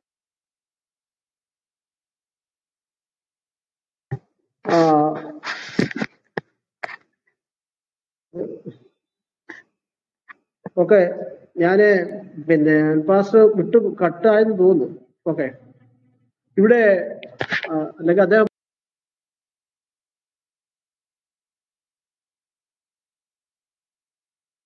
ഏറ്റവും കൂടുതൽ നമ്മൾ കണ്ടതാണ് ശ്രീ രവിചന്ദ്രന്റെ അടുത്ത് ചെന്നിട്ട്, പ്രൊഫസർ രവിചന്ദ്രന്റെ അടുത്ത്. സാറെ കട്ടായിപ്പോയെന്ന് ഇടയ്ക്ക് കേട്ടോ, കുറെ ഒരു നേരത്തേക്കൊന്നും ഒരു കേട്ടില്ല. 1.5 മിനിറ്റ് കട്ടായി. 1.5 മിനിറ്റ്. കുഴപ്പമില്ല. ഇപ്പൊ കേൾക്കോ? കേൾക്കാം. കേൾക്കാമോ? ഇപ്പൊ കേൾക്കാം പറയൂ സാർ. ആ അപ്പോ ഈ ഏറ്റവും ഒടുവിൽ ശ്രീ രവിചന്ദ്രന്റെ അടുത്ത് പോയിട്ട് ഒരു ഉസ്താദ് ധാർമ്മികതയെ പറ്റി ചർച്ച ചെയ്യുക. അവിടെ ഒരു കാര്യം ഈ ഫ്ലോറിൽ നിന്നൊരു ചോദ്യം ഉയർന്നു. മുഹമ്മദിനേക്കാൾ മാന്യനായ ഒരു വ്യക്തിയെ കാണിക്കാവോ ഫ്ലോറിൽ നിന്ന്? എനിക്ക് വെച്ച് ആരോ അവർ തന്നെ ട്രോൾ ചെയ്തായിരിക്കും. അപ്പൊ രവിചന്ദ്രന്റെ മറുപടി ഉണ്ട്, എല്ലാവരും അതായത് ഭൂമിയിലെ സകല മനുഷ്യരും അദ്ദേഹത്തെക്കാൾ മാന്യരാണെന്നുള്ള നിലയിൽ ചർച്ച ചെയ്തു. അപ്പൊ ഇത്രമാത്രം നിങ്ങളുടെ പശ്ചാത്തലം വളരെ മോശമാണ്. അത് ഇസ്മായിലിനെ പോലെ ആദ്യം മനസ്സിലാക്കും. ഇസ്മായിലെ മോശമാണ് ഇതൊക്കെ കൊണ്ടു നടക്കുന്നത്. കാലഹരണപ്പെട്ട ഇത്തരം ആശയങ്ങളുമായിട്ടൊന്നും പോകരുത്. സമൂഹത്തിൽ അതൊന്നും ഒരിക്കലും ഇനിയും ഗുണം ചെയ്യുന്നതല്ല. പരിഷ്കൃതാശരായ ഒരു സമൂഹത്തിന് വേണ്ടാത്ത കാര്യങ്ങളാണ് ഈ വെട്ട കുത്ത പോലെ ഇതൊക്കെ കൊണ്ട് സ്ഥാപിക്കണം. പിന്നെ വേറെ വിഡിത്തം നിങ്ങൾ കേൾക്കണം. ഇവിടെ പറഞ്ഞു വരുമ്പോൾ ഗുരുവായൂർ ക്ഷേത്രം കൊള്ളയടിക്കാൻ തീരുമാനിച്ചത് ഇത്രയും വലിയ വിഡിത്തമുണ്ടോ? അതിന്റെ ആ പരിസരത്ത് അടുക്കാൻ പറ്റും? അത് ക്രിസ്ത്യാനികളുടെ കയറി കളിക്കുന്ന പോലാണോ? ക്രിസ്ത്യാനിയുടെ ഏതെങ്കിലും അച്ഛനെ വെട്ടാൻ തുടങ്ങി അല്ലെ പാസ്റ്ററെ കൊല്ലാൻ തുടങ്ങി പോലെ എളുപ്പമാണോ? കൊല്ലാൻ ആരെങ്കിലും പറ്റിയേക്കും. നിങ്ങൾ നോക്കിയാൽ ഇപ്പം അവിടുത്തെ ഏതെങ്കിലും ഇങ്ങനെയുള്ള പ്രമുഖനായ ഒരു ഹിന്ദുവിനെയോ ഒക്കെ വധിക്കാൻ പറ്റിയേക്കും. അതിന് നിങ്ങൾക്ക് നിങ്ങളോളം കലാപരിപാടിയിൽ വൈകല്യമുള്ള ആരുമില്ല. അതുപോലെയല്ലത്. അവരുടെ ക്ഷേത്രത്തിലൊന്നും നിങ്ങൾക്ക് തോടാൻ പറ്റില്ല. പണ്ടത്തെ സംഭവമൊന്നുമല്ല. പണ്ട് ഈ സുവർണ ക്ഷേത്രവും ഒക്കെ കൊള്ളയടിച്ച് ആവശ്യത്തിന് സ്വത്തും ഒക്കെ അടിച്ചു മാറ്റിയിട്ടുണ്ട്. അതുപോലെ ഒന്നും നടക്കുകയില്ല. എന്താണ് ഈ പറഞ്ഞു വരുന്നത്? കഴുകൻ കണ്ണുകൾ പോലെ സംവിധാനം അവർക്കും ഉണ്ട്. അവർക്ക് അതുപോലെ വിടുപ്പുള്ള സ്ഥാപനങ്ങളാണ്. നമുക്കോ നിങ്ങൾക്കോ എനിക്കോ അതിൽ വിശ്വാസം വരികയില്ലായിരിക്കും. അത് കുഴപ്പമുള്ള കാര്യമല്ല അവർക്ക്. പക്ഷെ അവരത് സംരക്ഷിക്കുന്നത് ഹൃദയം പോലെ സംരക്ഷിക്കുന്ന, നിങ്ങൾ മക്ക പോലെ സംരക്ഷിക്കുന്ന സ്ഥലമാണ് അത്. ആ മക്കയും കൊള്ളയടിക്കപ്പെട്ടത് അത് വേറെ കാര്യം. അപ്പൊ അവിടൊക്കെ പോകാൻ വേണ്ടി ഒരുത്തൻ തീരുമാനിച്ച് പരിശീലനം നടത്തി എന്നൊക്കെ പറഞ്ഞാൽ എന്തോ പരിശീലിക്കാനാ? അവൻ ഇങ്ങനെ മോണോ ആക്ട് കാണിക്കാം, ഇതൊക്കെ വരച്ചു വെച്ചേച്ച് അവിടെ കൊള്ളയടിക്കുന്നതിലൊക്കെ കാണിക്കാം. ഇത്ര ബുദ്ധി കെട്ടുപോയി ഈ ആധുനികമായ ഒരു കാലഘട്ടത്തിൽ. ഇത്ര ബുദ്ധി കേട്ട ആൾക്കാരാണ് നിങ്ങൾ. ഏതായാലും ഇത് പൊതുസമൂഹത്തിൽ ചർച്ചയാകാതിരുന്നാണ് എന്നെ അമ്പരപ്പിക്കുന്നത്. കാരണം ഒരു മനുഷ്യനെ കൊല്ലുക, അങ്ങനെ ഒരു പ്രോഗ്രാം ഉദ്ഘാടനം ചെയ്യുക, ഇങ്ങനെ ക്ഷേത്രങ്ങൾ കൊള്ളയടിക്കുക, എന്നിട്ട് പൊതുസമൂഹത്തിൽ പ്രത്യക്ഷപ്പെടുക. ഇത് രണ്ടാമത്തെ വിഷയം. ഇതിൽ മുസ്ലിം സംഘടനകൾ കാണിക്കുന്ന അർത്ഥഗർഭമായ മൗനമാണ്. ഇത് രണ്ടും ചർച്ചയ്ക്കെടുക്കണം. നമുക്ക് അടുത്ത ആളിലേക്ക്, ക്രൈസ്റ്റ് ബ്രദറിലേക്ക് പോവാം. അല്ല, ഒരു കാര്യം കൂടെ പറയണം. നമ്മുടെ നമ്മുടെ ഇസ്മയിലിന് സാറ് മറുപടി കൊടുത്തെങ്കിലും ക്ലബ് ഹൗസിലെ ഒരു മാലിന്യം പോലെ ഇദ്ദേഹം ആയിത്തീരുന്നതിൽ ഞങ്ങൾക്ക് സഹതാപമുണ്ട്. ഇവിടെ നല്ല ഗഹനമായ ഒരു ചർച്ച നടക്കുമ്പോൾ അതുമായിട്ട് യാതൊരു ബന്ധവുമില്ലാത്തതായ കാര്യങ്ങൾ കൊണ്ടൊന്ന് ബാക്ക് ചാനൽ എഴുതിയിട്ടിട്ട് ചർച്ച മാറ്റാൻ ശ്രമിക്കുക. താങ്കൾ കുറെ കൂടെയൊക്കെ മാന്യമായി നമ്മുടെ സുഹൃത്ത്, താങ്കൾ ഇങ്ങനെ വേസ്റ്റായി മാറുന്നത് ഞങ്ങൾക്ക് വളരെ ദുഃഖവും സഹതാപമുണ്ട്. രണ്ടാമത് ഇവിടെ ജാസ് എന്ന് പറയുന്ന ഒരു സുഹൃത്ത് പറയുന്നത് ഇസ്ലാമിക ഭീകരവാദികൾ ചെയ്യുന്ന ഭീകര പ്രവർത്തനത്തിന് മുസ്ലിങ്ങൾ സമാധാനം പറയണമെന്ന് കൊടിത്തോട്ടം പറഞ്ഞു എന്ന് അദ്ദേഹം പറയുന്നത്. അങ്ങനെയൊന്നും കൊടിത്തോട്ടം പറഞ്ഞിട്ടില്ല. നീ അങ്ങനെ പറഞ്ഞാൽ പോലും നിങ്ങളാരും സമാധാനം പറയത്തില്ലല്ലോ. സാധാരണ ധാർമ്മികമായ ഒരു ഉത്തരവാദിത്വം ഉണ്ടെങ്കിൽ തങ്ങളുടെ ഇടയിൽപ്പെട്ട തങ്ങളുടെ കമ്മ്യൂണിറ്റിയിൽ നിന്ന് ഒരുവൻ ഭീകരവാദത്തിന് പോയി നാരണത്തിന് കശാപ്പ് ചെയ്താൽ തീർച്ചയായിട്ടും അവർ തള്ളിപ്പറയണ്ടേ. ഇന്ന് വരെ കേരളത്തിൽ അത് കേട്ടിട്ടില്ലല്ലോ. ഇന്ന് വരെ കേട്ട അദ്ദേഹം കൊടിത്തോട്ടം പറഞ്ഞെന്താണ്? നിങ്ങൾ മൗനം അവലംബിക്കുന്നു, മുൻപല്ല് കൊണ്ട് ചിരിക്കുകയും അണപ്പല്ല് കൊണ്ട് കറുകുകയും ചെയ്യുന്ന ഒരുതരം പ്രവണതയാണ് ഇസ്ലാമിസ്റ്റിലൂടെ കാണിക്കുന്നത്. എന്തുകൊണ്ട് നിങ്ങൾ തള്ളിപ്പറയുന്നില്ല? ഉദാഹരണം, ഹാഗിയ സോഫിയ എന്ന് പറയുന്ന ക്രൈസ്തവ ദേവാലയം ഈ തുർക്കിയുടെ സ്വേച്ഛാധിപതിയായ എർദോഗൻ തട്ടിയെടുത്തില്ലേ? തട്ടിയെടുത്തത് മോസ്ക് ആക്കിയപ്പോഴത്തേന് കേരളത്തിലെ UDFന്റെ ഒരു കക്ഷിയായ IUML ലീഗിന്റെ നേതാവ് അതിനെ പിന്തുണച്ചുകൊണ്ട് ലേഖനം എഴുതിയില്ലേ? നിങ്ങൾ അതല്ല ചെയ്തത്. അത് വർഷങ്ങളായിട്ട് ക്രൈസ്തവരുടെ ദേവാലയമാണ്, അത് കാണിച്ചത് ശരിയല്ല എന്ന് ആർജവം കാണിക്കാൻ നിങ്ങൾക്ക് കഴിഞ്ഞോ? അപ്പൊ നിങ്ങൾ സത്യത്തില് ഈ ഭീകര പ്രവർത്തനത്തിനൊക്കെ തന്നെ താത്വികമായിട്ട് മൗനം അവലംബിച്ചുകൊണ്ട് പ്രോത്സാഹിപ്പിക്കുന്ന ഭീകര പ്രവർത്തനമാണ് നിങ്ങൾ നടത്തുന്നത്. അതാണ് അദ്ദേഹം ചൂണ്ടിക്കാണിച്ചത്. അല്ലാതെ ഇവിടെ നടക്കുന്ന എല്ലാ ഭീകര പ്രവർത്തനത്തിനും ഇസ്ലാം മത സമൂഹം മാപ്പ് പറയണമെന്നോ അല്ലെങ്കിൽ ക്ഷമ ചോദിക്കണമെന്നോ ഒന്നും ഞങ്ങളാരും പറയത്തില്ല. കാരണം ഞങ്ങൾ നിങ്ങളെ പഠിച്ചവർ, നിങ്ങളുടെ ഐഡിയോളജി എന്താണെന്ന് ഞങ്ങൾ കൃത്യമായിട്ട് അറിയാം. അതുകൊണ്ട് നിങ്ങളിൽ നിന്ന് ഞങ്ങൾ ഇതൊന്നും പ്രതീക്ഷിക്കും. ഇതൊക്കെ മാനവ സംസ്കാരത്തിൽപ്പെട്ട കാര്യങ്ങളാണ്. തങ്ങളുടെ കുടുംബത്തിൽപ്പെട്ട തങ്ങളുടെ സൊസൈറ്റിയിൽപ്പെട്ട ഒരാൾ ഹീനവൃത്തിയിൽ ഏർപ്പെട്ടാൽ അവൻ ചെയ്തത് ഹീനമാണെന്ന് പറയുന്നതായ ആ സംസ്കാരമുണ്ട്. അത് മാനവ സംസ്കാരത്തിൽപ്പെട്ട. പക്ഷെ നിങ്ങൾക്കതില്ല, അത് ഞങ്ങൾക്കറിയാം, മനസ്സിലായി. അതുകൊണ്ട് ഇവിടെ വന്ന് പേന ഉന്തരുത്, ദയവ് ചെയ്തിട്ട് ഞങ്ങൾ പറയുന്നത് മാത്രം കൃത്യമായി കേട്ടിട്ട് അതിന് നിങ്ങൾ ആൻസർ പറയുക, അതിന് നിങ്ങൾ പ്രതികരിക്കുക. അല്ലാതെ ഞങ്ങൾ പറയാത്തൊന്നും നിങ്ങൾ പറയരുത്. അപ്പം തത്വത്തിൽ ഈ ഭീകര പ്രവർത്തനം, അതായത് ഇസ്ലാമിക ഭീകരത ഏതൊരു ചെറുപ്പക്കാരൻ കാണിച്ചാലും അവന് പള്ളിയിൽ മെമ്പർഷിപ്പ് ഉണ്ട്, അവര് ജുമായിക്ക് വന്ന് അവനെ സ്വീകരിക്കും. അയ്യോ അവൻ 5 നേരം നിസ്കരിക്കാൻ അവനാരും തള്ളി പറയുന്നുണ്ട്. ഇന്ന് വരെ കേരളീയ ചരിത്രത്തിൽ ഇത് കേട്ടിട്ടുണ്ടോ? എന്ത് ഒരു ഭീകര പ്രവർത്തനത്തിൽ ഇടപെട്ടതായ ഒരു വിഷയത്തെ ഇവർ തള്ളിപ്പറയുന്ന ഒരു സമ്പ്രദായം ഈ മുസ്ലിം നേതാക്കന്മാർ ആരും ചെയ്യുന്നില്ല. കാരണം തത്വത്തിൽ ഇതെല്ലാം മുഹമ്മദീയ മതത്തിൽപ്പെട്ടതാണ്, മുഹമ്മദ് അനുവദിച്ചതാണ്. ഒരു മുസ്ലിം മറ്റൊരു മുസ്ലിമിന്റെ ന്യൂനത പറയരുതെന്നാണ്, മനസ്സിലായോ? പറഞ്ഞാൽ അവനെ അങ്ങ് കരിക്കും. ഒരു കല്ലിട്ടാൽ 20 വർഷം വേണ്ടി വരാൻ നരകത്തിലിട്ട് അള്ളാഹു ഈ ഗോത്രദേവൻ കരിക്കും. അതുകൊണ്ട് ഒരു മുസ്ലിം ചെയ്യുന്ന ക്രൂരത, തീവ്രവാദം, തിന്മ ഇതൊന്നും മറ്റൊരു മുസ്ലിം പറയാൻ പാടില്ല എന്നുള്ള ആ തത്വം നിങ്ങളുടെ മതഗ്രന്ഥത്തിൽ നിൽക്കുന്നിടത്തോളം കാലം നിങ്ങളിൽ നിന്ന് ഞങ്ങൾ ആരും തന്നെ ഇതൊന്നും പ്രതീക്ഷിക്കുന്നില്ല എന്ന് മാത്രം പറഞ്ഞുകൊണ്ട് മാന്യമായ രീതിയിൽ പ്രതികരിക്കുക. പ്രത്യേകിച്ച് ഞങ്ങളുടെ ഇസ്മയിലിനോട് പറയാനുള്ളത്, താങ്കൾ കുറെ മാലിന്യമായി തീരാതെ മാന്യമായ രീതിയിൽ പ്രതികരിക്കാനായിട്ട് ശ്രമിക്കും. ഓക്കെ, ക്രൈസ്റ്റിലേക്ക് പോകാം. എല്ലാവരും എന്നെ ഒന്ന് ഷെയർ ചെയ്താട്ടെ. നമുക്ക് 38 ഷെയറേ വന്നിട്ടുള്ളൂ, 200 പേരുണ്ട്. എല്ലാവരും ഒന്ന് ഷെയർ ചെയ്ത് ഈ അടിയന്തര ഘട്ടം. കാരണം ഒന്നാമത് ക്ലബ് ഹൗസിന്റെ അപ്ഡേഷൻ നിമിത്തം ഉണ്ടായിട്ടുള്ള ചില പ്രയാസങ്ങൾ പരമാവധി റൂമിൽ ആളുകളിലേക്ക് എത്തിക്കേണ്ടതുണ്ട്. 200 പേര് ഇന്ന് എത്തി എന്നുള്ളത് തന്നെ വലിയൊരു വിജയമാണ് ഈ സാഹചര്യത്തിൽ. എല്ലാ സൗകര്യങ്ങളും ഒന്ന് കോർപ്പറേറ്റ് ചെയ്താട്ടെ. നമുക്ക് ആശയവിനിമയത്തിന്റെ ഉപാധിയാണ് ഇത്തരത്തിലെ ക്ലബ് ഹൗസുകൾ, അതിൽ മുൻവിധി പാടില്ല. അതുപോലെ ഫ്രണ്ട്ഷിപ്പ് ആഡ് ചെയ്യണം അങ്ങോട്ടും ഇങ്ങോട്ടും എല്ലാവരും. ഞാൻ ഇങ്ങനെ ശ്രമിച്ചുകൊണ്ടിരിക്കുന്നു, പഠിച്ചുകൊണ്ടൊക്കെ ഇരിക്കുന്നേ ഉള്ളൂ പുതിയ രീതികൾ. 39 പേരായിട്ടുണ്ട്. എല്ലാവരും പ്ലീസ് ഒന്ന് ഷെയർ ചെയ്താട്ടെ. 43 എത്തിയിട്ടുണ്ട്. തുടർന്ന് ക്രൈസ്റ്റ് ബ്രദറിലേക്ക് തന്നെ SG ഒരു വാക്കൊന്ന് പറഞ്ഞോട്ടെ ഇതിനിടയ്ക്ക്. ഒരു വാക്ക് കൈസ് പറയാം. അതായത് ഇസ്മായിൽ ശരിയല്ലെങ്കിൽ അങ്ങനെ വരുന്നവരെ അങ്ങ് പുറത്താക്കും. അതിനൊരു ചർച്ച വെക്കണ്ട, അത് പുറത്താക്കി വിട്ടാൽ ആ പ്രശ്നം തീരും. ഓക്കെ, സംസാരിച്ചോളൂ. താങ്ക് യു ഫോർ റൂമിന് വളരെ നന്ദി പറയുന്നു. ഇങ്ങനെയുള്ള ഇമ്പോർട്ടന്റ് വിഷയങ്ങൾ നമ്മൾ ചർച്ചയ്ക്ക് എടുക്കുന്നത് വളരെ വളരെ സാമൂഹ്യപരമായ ഒരു നല്ല അവബോധം ഉണ്ടാക്കാൻ തീർച്ചയായും ഈ റൂമുകൾ സഹായിക്കും. 100% അത് സത്യമാണ്. ഇവിടെ ഇസ്മായിലിനെ കുറിച്ച് ഒരു കാര്യം ജസ്റ്റ് ഒന്ന് പറഞ്ഞു വിടുകയാണ്. കാരണം ഈ ശാന്തമായി ഒഴുകുന്ന അല്ലെങ്കിൽ ഒരു നദിയാകട്ടെ ഒരു കുളമാകട്ടെ ശാന്തമായി കിടക്കുമ്പോൾ അതിനകത്തൊരു കല്ലെടുത്തെറിയുക, ഈ പ്രവണതയാണ് സാധാരണ ഒരു നല്ല ചർച്ച നടക്കുമ്പോൾ അതിൽ എന്തെങ്കിലും ഒരു പ്രശ്നം ഉണ്ടാക്കുക. നമ്മൾ അത് ഇഗ്നോർ ചെയ്യുകയാണ് വേണ്ടത്. കാരണം ഈ ചർച്ചയെ വേറെ ദിശയിലേക്ക് അത് വഴിതിരിച്ചാൽ വിടാതെ നമ്മൾ ശ്രദ്ധിക്കണം. Thank you.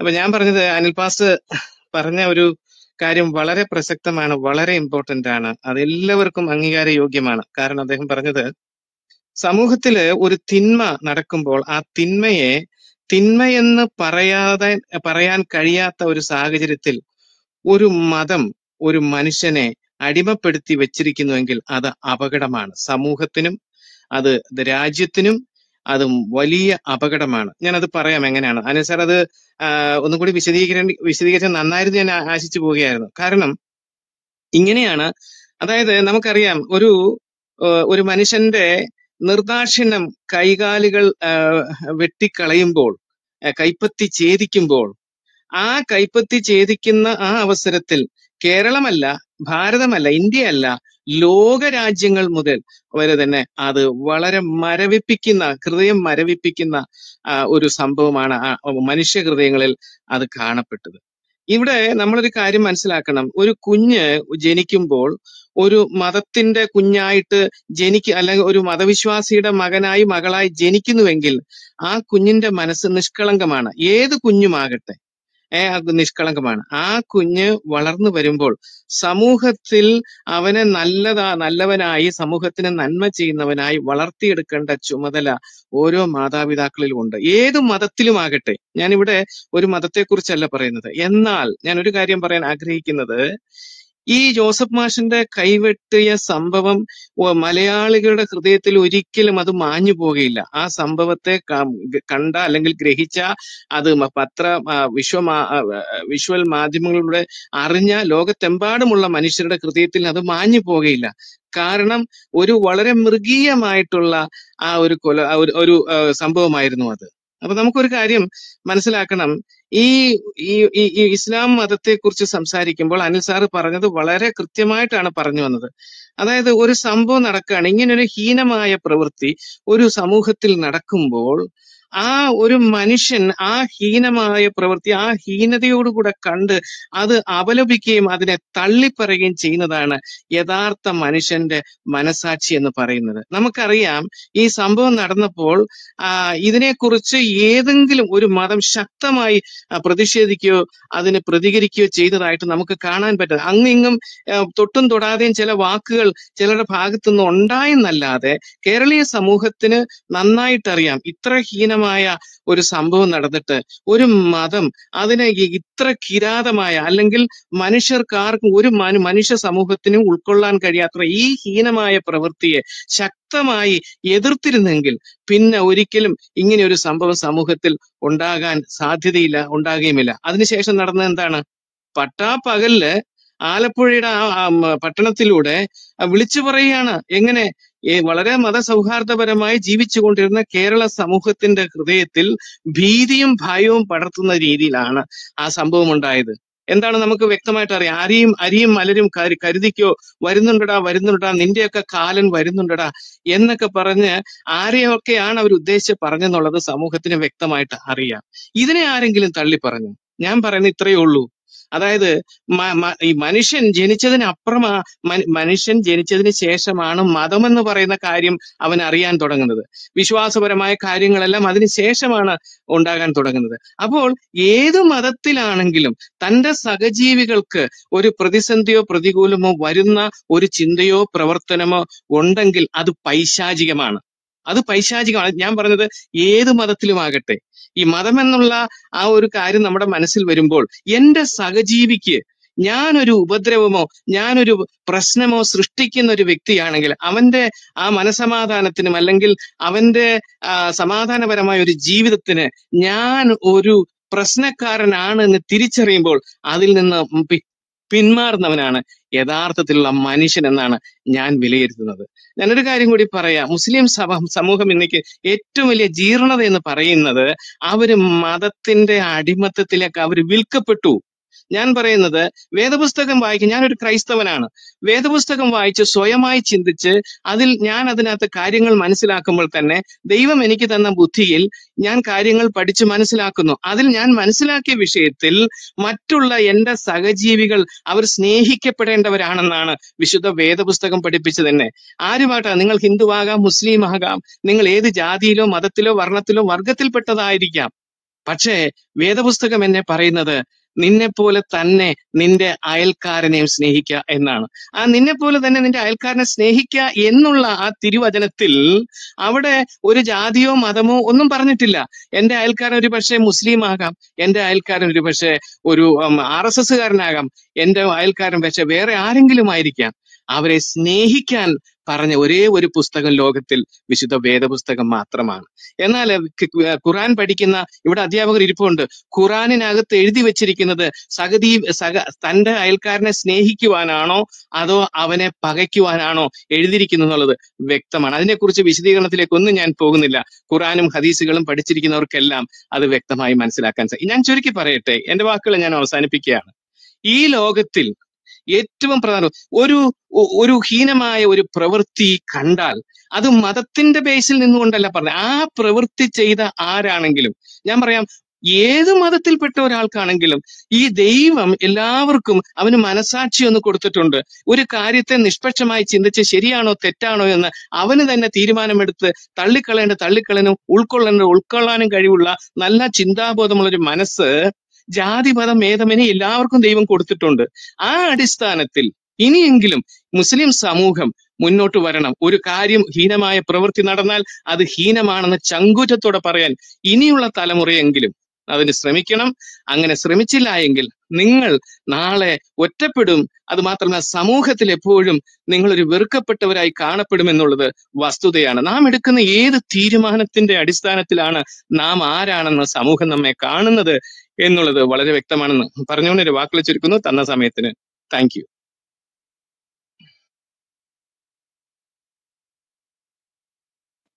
ഓക്കെ, ഇനി ആരാണ്? നമ്മുടെ ST brother സംസാരിക്കൂ. Thank you Anil Koduthottam pastor, Chacko pastor, AchanK, Christ brother, എല്ലാവർക്കും യേശുക്രിസ്തുവിന്റെ നാമത്തിൽ സ്നേഹവന്ദനം അറിയിക്കുകയാണ്. ഇവിടെ ഈ നമ്മളുടെ ക്യാപ്ഷൻ തന്നെ ഭീകരവാദികൾക്ക് പുതിയ മുഖം എന്ന് പറയുമ്പോൾ ഈ മുഖം ആക്ച്വലി പുതിയ മുഖമാണോ എന്നൊരു സംശയം എനിക്കുണ്ട്. കാരണം പുതിയ മുഖമല്ല അവർ. പഴയ മുഖങ്ങൾ തന്നെ അവർ പൊട്ടിത്തട്ടി വരുന്നതാണ്. ശരിക്കും നമ്മൾ ഒന്ന് ചിന്തിക്കുകയാണെന്നുണ്ടെങ്കിൽ നമ്മൾ ഭയപ്പെടേണ്ടത് മുസ്ലിം സമൂഹത്തിനെ അല്ല, ഇസ്ലാം സമൂഹത്തിനെയാണ്.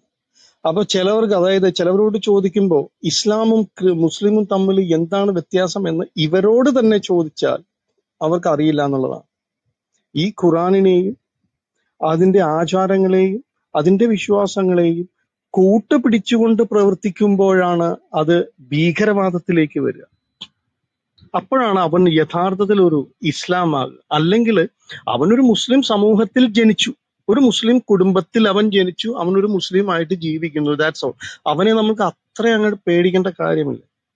ഒരു മതത്തിന് വേണ്ടിയിട്ട് യുദ്ധം ചെയ്യാൻ പറയുന്ന ഒരു മതമുണ്ടെങ്കിൽ ആ മതം നിലനിൽക്കുവാൻ വേണ്ടി, വളരാൻ വേണ്ടി യുദ്ധം ചെയ്യണം എന്ന് പറയുന്ന ഒരു മതമുണ്ടെങ്കിൽ നമ്മൾ ഭയപ്പെട്ടേ പറ്റൂ, ഇല്ലേ? ഇത് ഓരോരോ തീവ്രവാദ സംഘടനകൾ പുറപ്പെട്ടു വരുമ്പോൾ അതിനകത്തേക്ക് ഒരു മനുഷ്യൻ നിയമിക്കപ്പെട്ടിട്ട് അവൻ ചെയ്യുന്ന ഓരോ പ്രക്രിയകൾ അത് എത്രയും നമ്മൾക്ക് ഭയാനകമാണ് എന്നുള്ളത് ചിന്തിച്ചു വരുമ്പോഴേക്കും നമ്മൾക്ക് ഈ ലോകത്തിന്റെ അവസ്ഥ പരിതാപകരമായിട്ട് മാറേണ്ട അവസ്ഥയിലേക്ക്. പക്ഷേ ദൈവഹിതം എന്ന് പറയട്ടെ, നമ്മൾ ഇപ്പോഴത്തെ ഡാറ്റ വെച്ച് നോക്കിക്കഴിഞ്ഞിട്ടുണ്ടെങ്കിൽ ഇവർ തളർച്ചയുടെ വക്കിലാണ്, തളർച്ച നേരിട്ട് കൊണ്ടിരിക്കുകയാണ്. അത് ഡാറ്റ വെച്ച് നോക്കിക്കഴിഞ്ഞാൽ ഇവരുടെ പറയുന്ന കാര്യങ്ങൾ വെച്ച് നോക്കിയാൽ വളരെ വളരെ വളരെ താഴെയാണ്. ഞാൻ ചില സമയത്ത് പറയാറുണ്ട്, ഇവർ തളർന്നിട്ട് ഇപ്പൊ 149 കോടിയായിട്ട് വന്നിട്ടുണ്ട്. 182 ഉണ്ടായിരുന്ന സമയത്ത് ഇവർ തള്ളിമറിച്ചിട്ട് അത് 200 കോടി ഉണ്ട് എന്ന് പറയുമ്പോൾ ഇപ്പോൾ അവരത് തള്ളിമറിക്കുമ്പോഴും 149 കോടിയായി. പക്ഷെ അവിടെയല്ല നമുക്ക് വിഷയം. ഇതിനകത്ത് ഒരാളെങ്കിലും, ഒരു വ്യക്തിയെങ്കിലും അവൻ ഇതിന്റെ കൂട്ടുപിടിച്ചുകൊണ്ട് ഒരു മർക്കട മുഷ്ടിയുടെ ഭാവത്തിലേക്ക് വരുമ്പോഴാണ് പ്രശ്നമാവുക. കൊല്ലാൻ പറയുന്ന ഒരു മതമുണ്ടെങ്കിൽ നമ്മൾ ഭയക്കണം.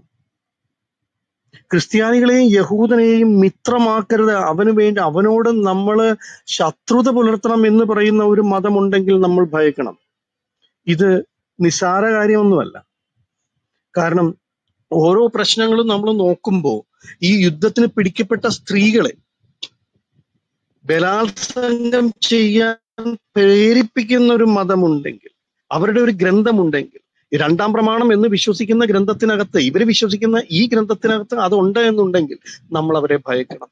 അത് ഒരാളാണോ രണ്ടാളാണോ എന്നുള്ളതല്ല വിഷയം. ഇവരുടെ ഈ മതം ഇവര് സ്വീകരിക്കാൻ പറയുന്നു. അവർ പറയുന്നതിനോട് നമുക്ക് തെറ്റൊന്നുമില്ല, പറയുന്നതിനോട് നമുക്ക് യാതൊരു വെറുപ്പുമില്ല.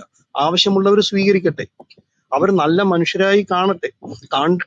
നമ്മൾക്കത് കണ്ടു കഴിഞ്ഞാൽ നമ്മൾക്കൊരു പ്രചോദനം ഉണ്ടെങ്കിൽ ആ പ്രചോദനത്താൽ മനുഷ്യരെല്ലാവരും ഇസ്ലാം സ്വീകരിക്കണമെങ്കിൽ സ്വീകരിക്കട്ടെ. അതിനിപ്പോ ആർക്കാണ് ഇവിടെ പരാതിയുള്ളത്? ആർക്കും പരാതിയില്ല. പക്ഷേ ഇവരുടെ ഓരോ പ്രവൃത്തികളും നല്ലതായിരിക്കണമെന്ന് മാത്രമേ ഉള്ളൂ.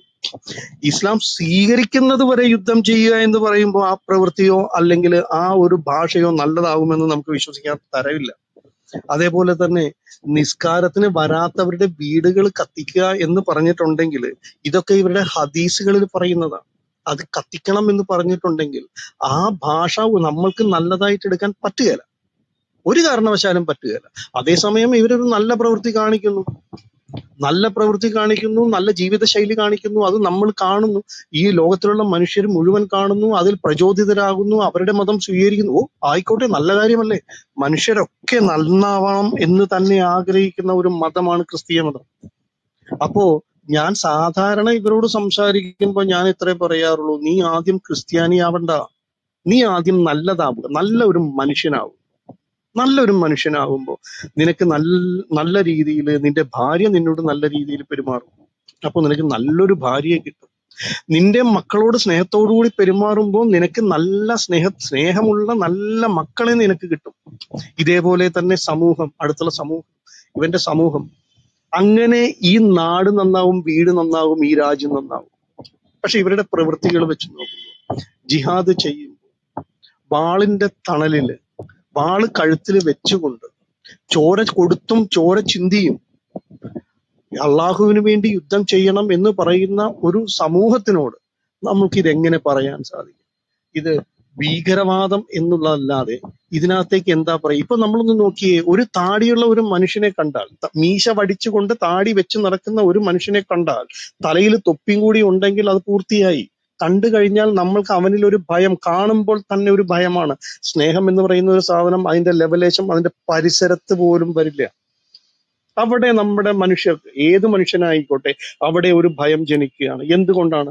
നമ്മളുടെ മനസ്സിൽ ഇവന്റെ ഗ്രന്ഥങ്ങളിൽ നിന്ന് നമ്മൾ പഠിച്ചിട്ടുള്ള, നമ്മൾ വായിച്ചിട്ടുള്ള, നമ്മൾ മനസ്സിലാക്കിയിട്ടുള്ള വാക്കുകൾ വെച്ച് നോക്കുമ്പോൾ ഇവനിൽ കാണുകയാണ് നമ്മൾ. ആ ഗ്രന്ഥങ്ങളിൽ നമ്മൾ വായിച്ച ഭാഷകൾ ഇവന്റെ മുഖത്ത് നമ്മൾ പ്രതിഫലിക്കുക.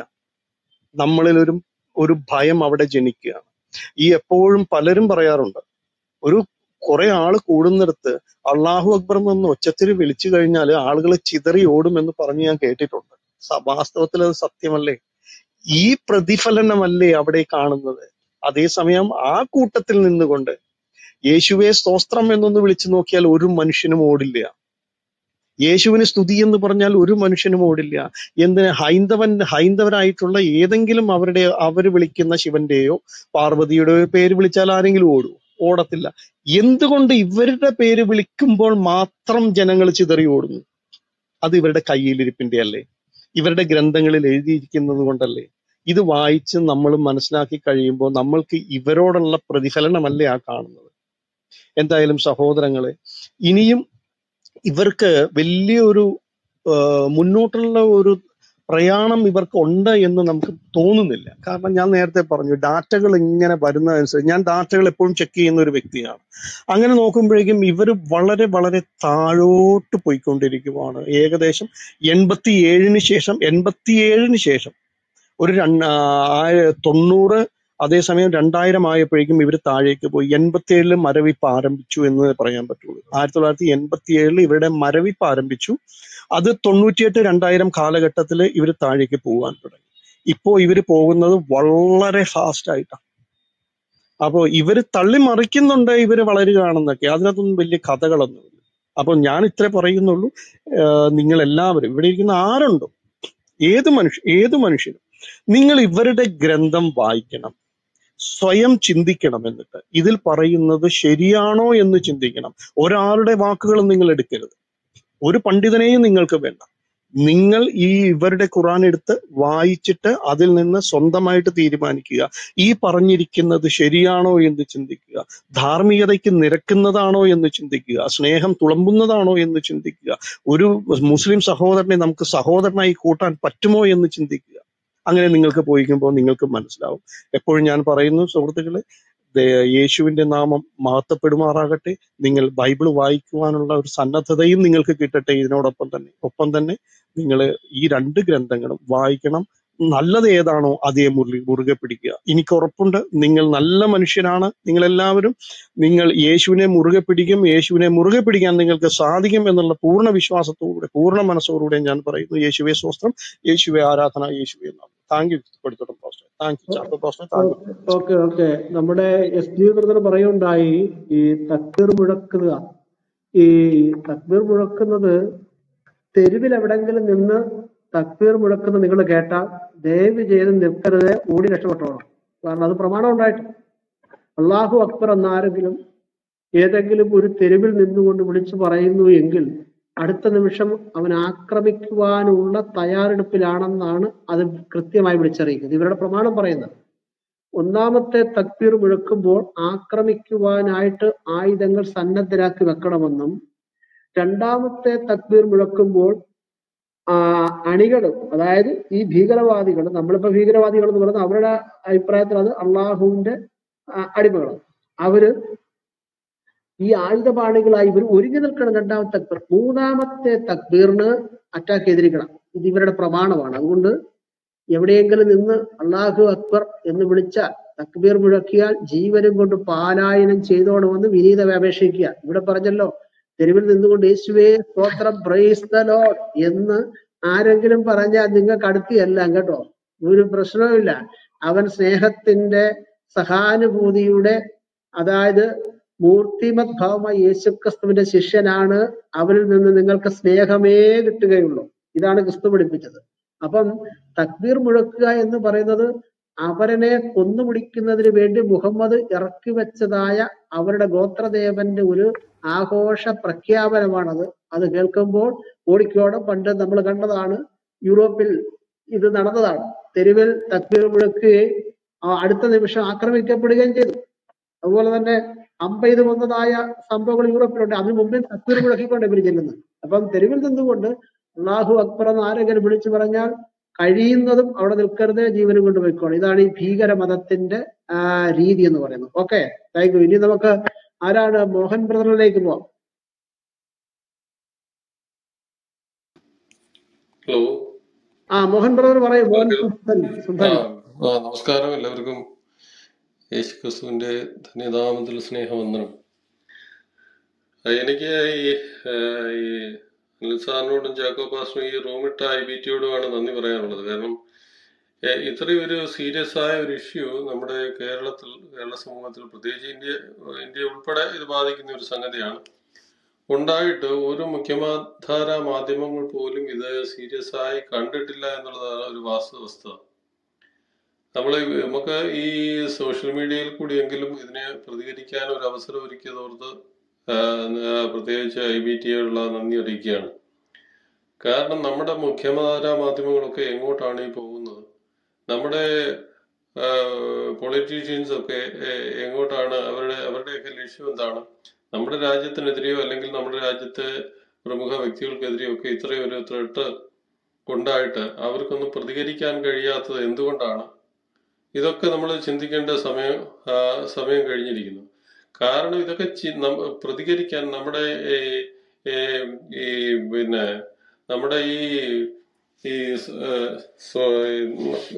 നേതാക്കന്മാരൊക്കെ ഈ സെലക്റ്റീവാണ്, പ്രതികരണത്തിന് സെലക്റ്റീവായിട്ടുള്ള പ്രതികരണമാണ് അവർ നടത്താറുള്ളത്. വോട്ട് ബാങ്ക് രാഷ്ട്രീയമാണ് ഇതിന്റെയൊക്കെ എതിരാകുമോ? പക്ഷെ ഇതൊരു ഭീകര പ്രവർത്തനം എങ്ങനെയാണ് ഒരു മതത്തിനെതിരാകുന്നത്?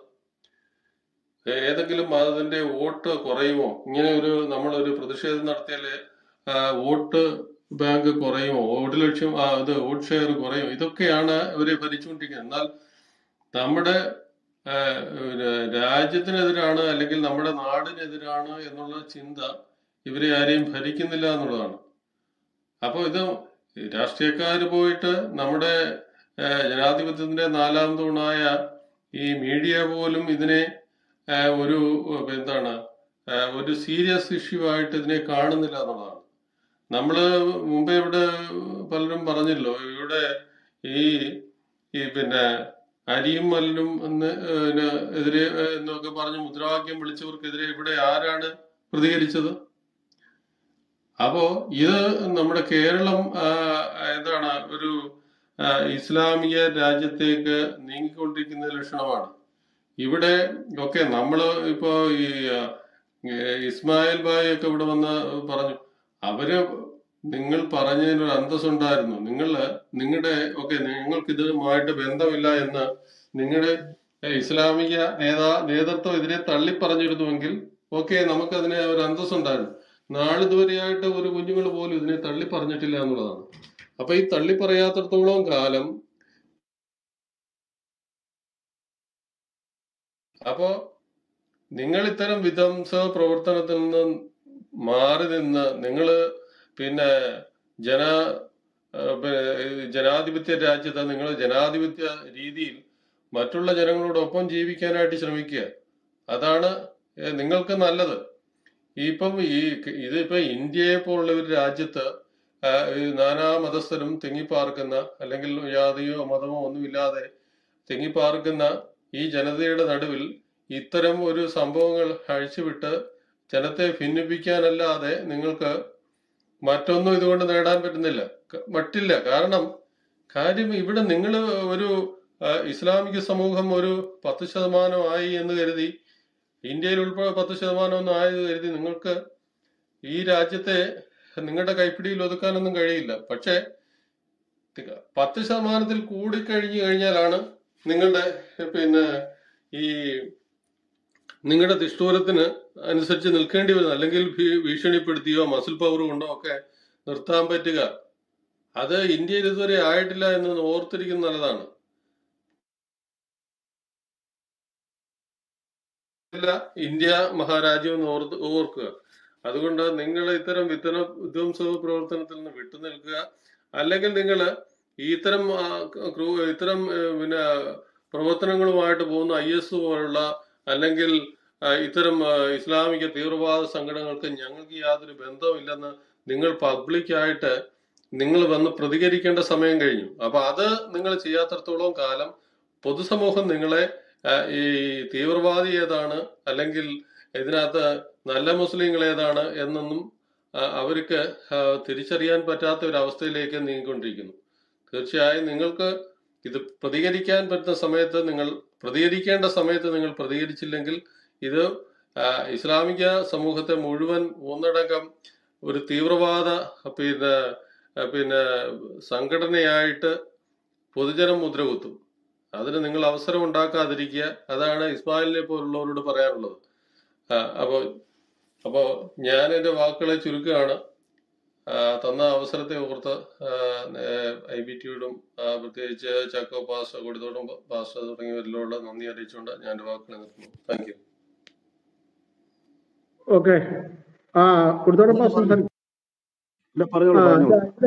ഈ പ്രതികരിക്കാത്തതിന്റെ കാരണം എന്ന് പറയുന്നത്, ഈ നമ്മളിപ്പോ ഇവിടെ ഭരിക്കുന്ന LDF ആയാലും UDF ആയാലും ആരായിരുന്നാലും ഇതിന് പ്രതികരിക്കാത്ത ഇതിന്റെ കാര്യങ്ങൾ, ഒന്ന് ഈ വോട്ട് ബാങ്ക് രാഷ്ട്രീയമാണ് ഇവർ ലക്ഷ്യം വെക്കുന്നത്. വോട്ട് ബാങ്ക് മുസ്ലിം സമൂഹത്തിന്റെ വോട്ട് പ്രതീക്ഷിച്ചാണ് ഇവർ മൗനം അവലംബിക്കുന്നത്.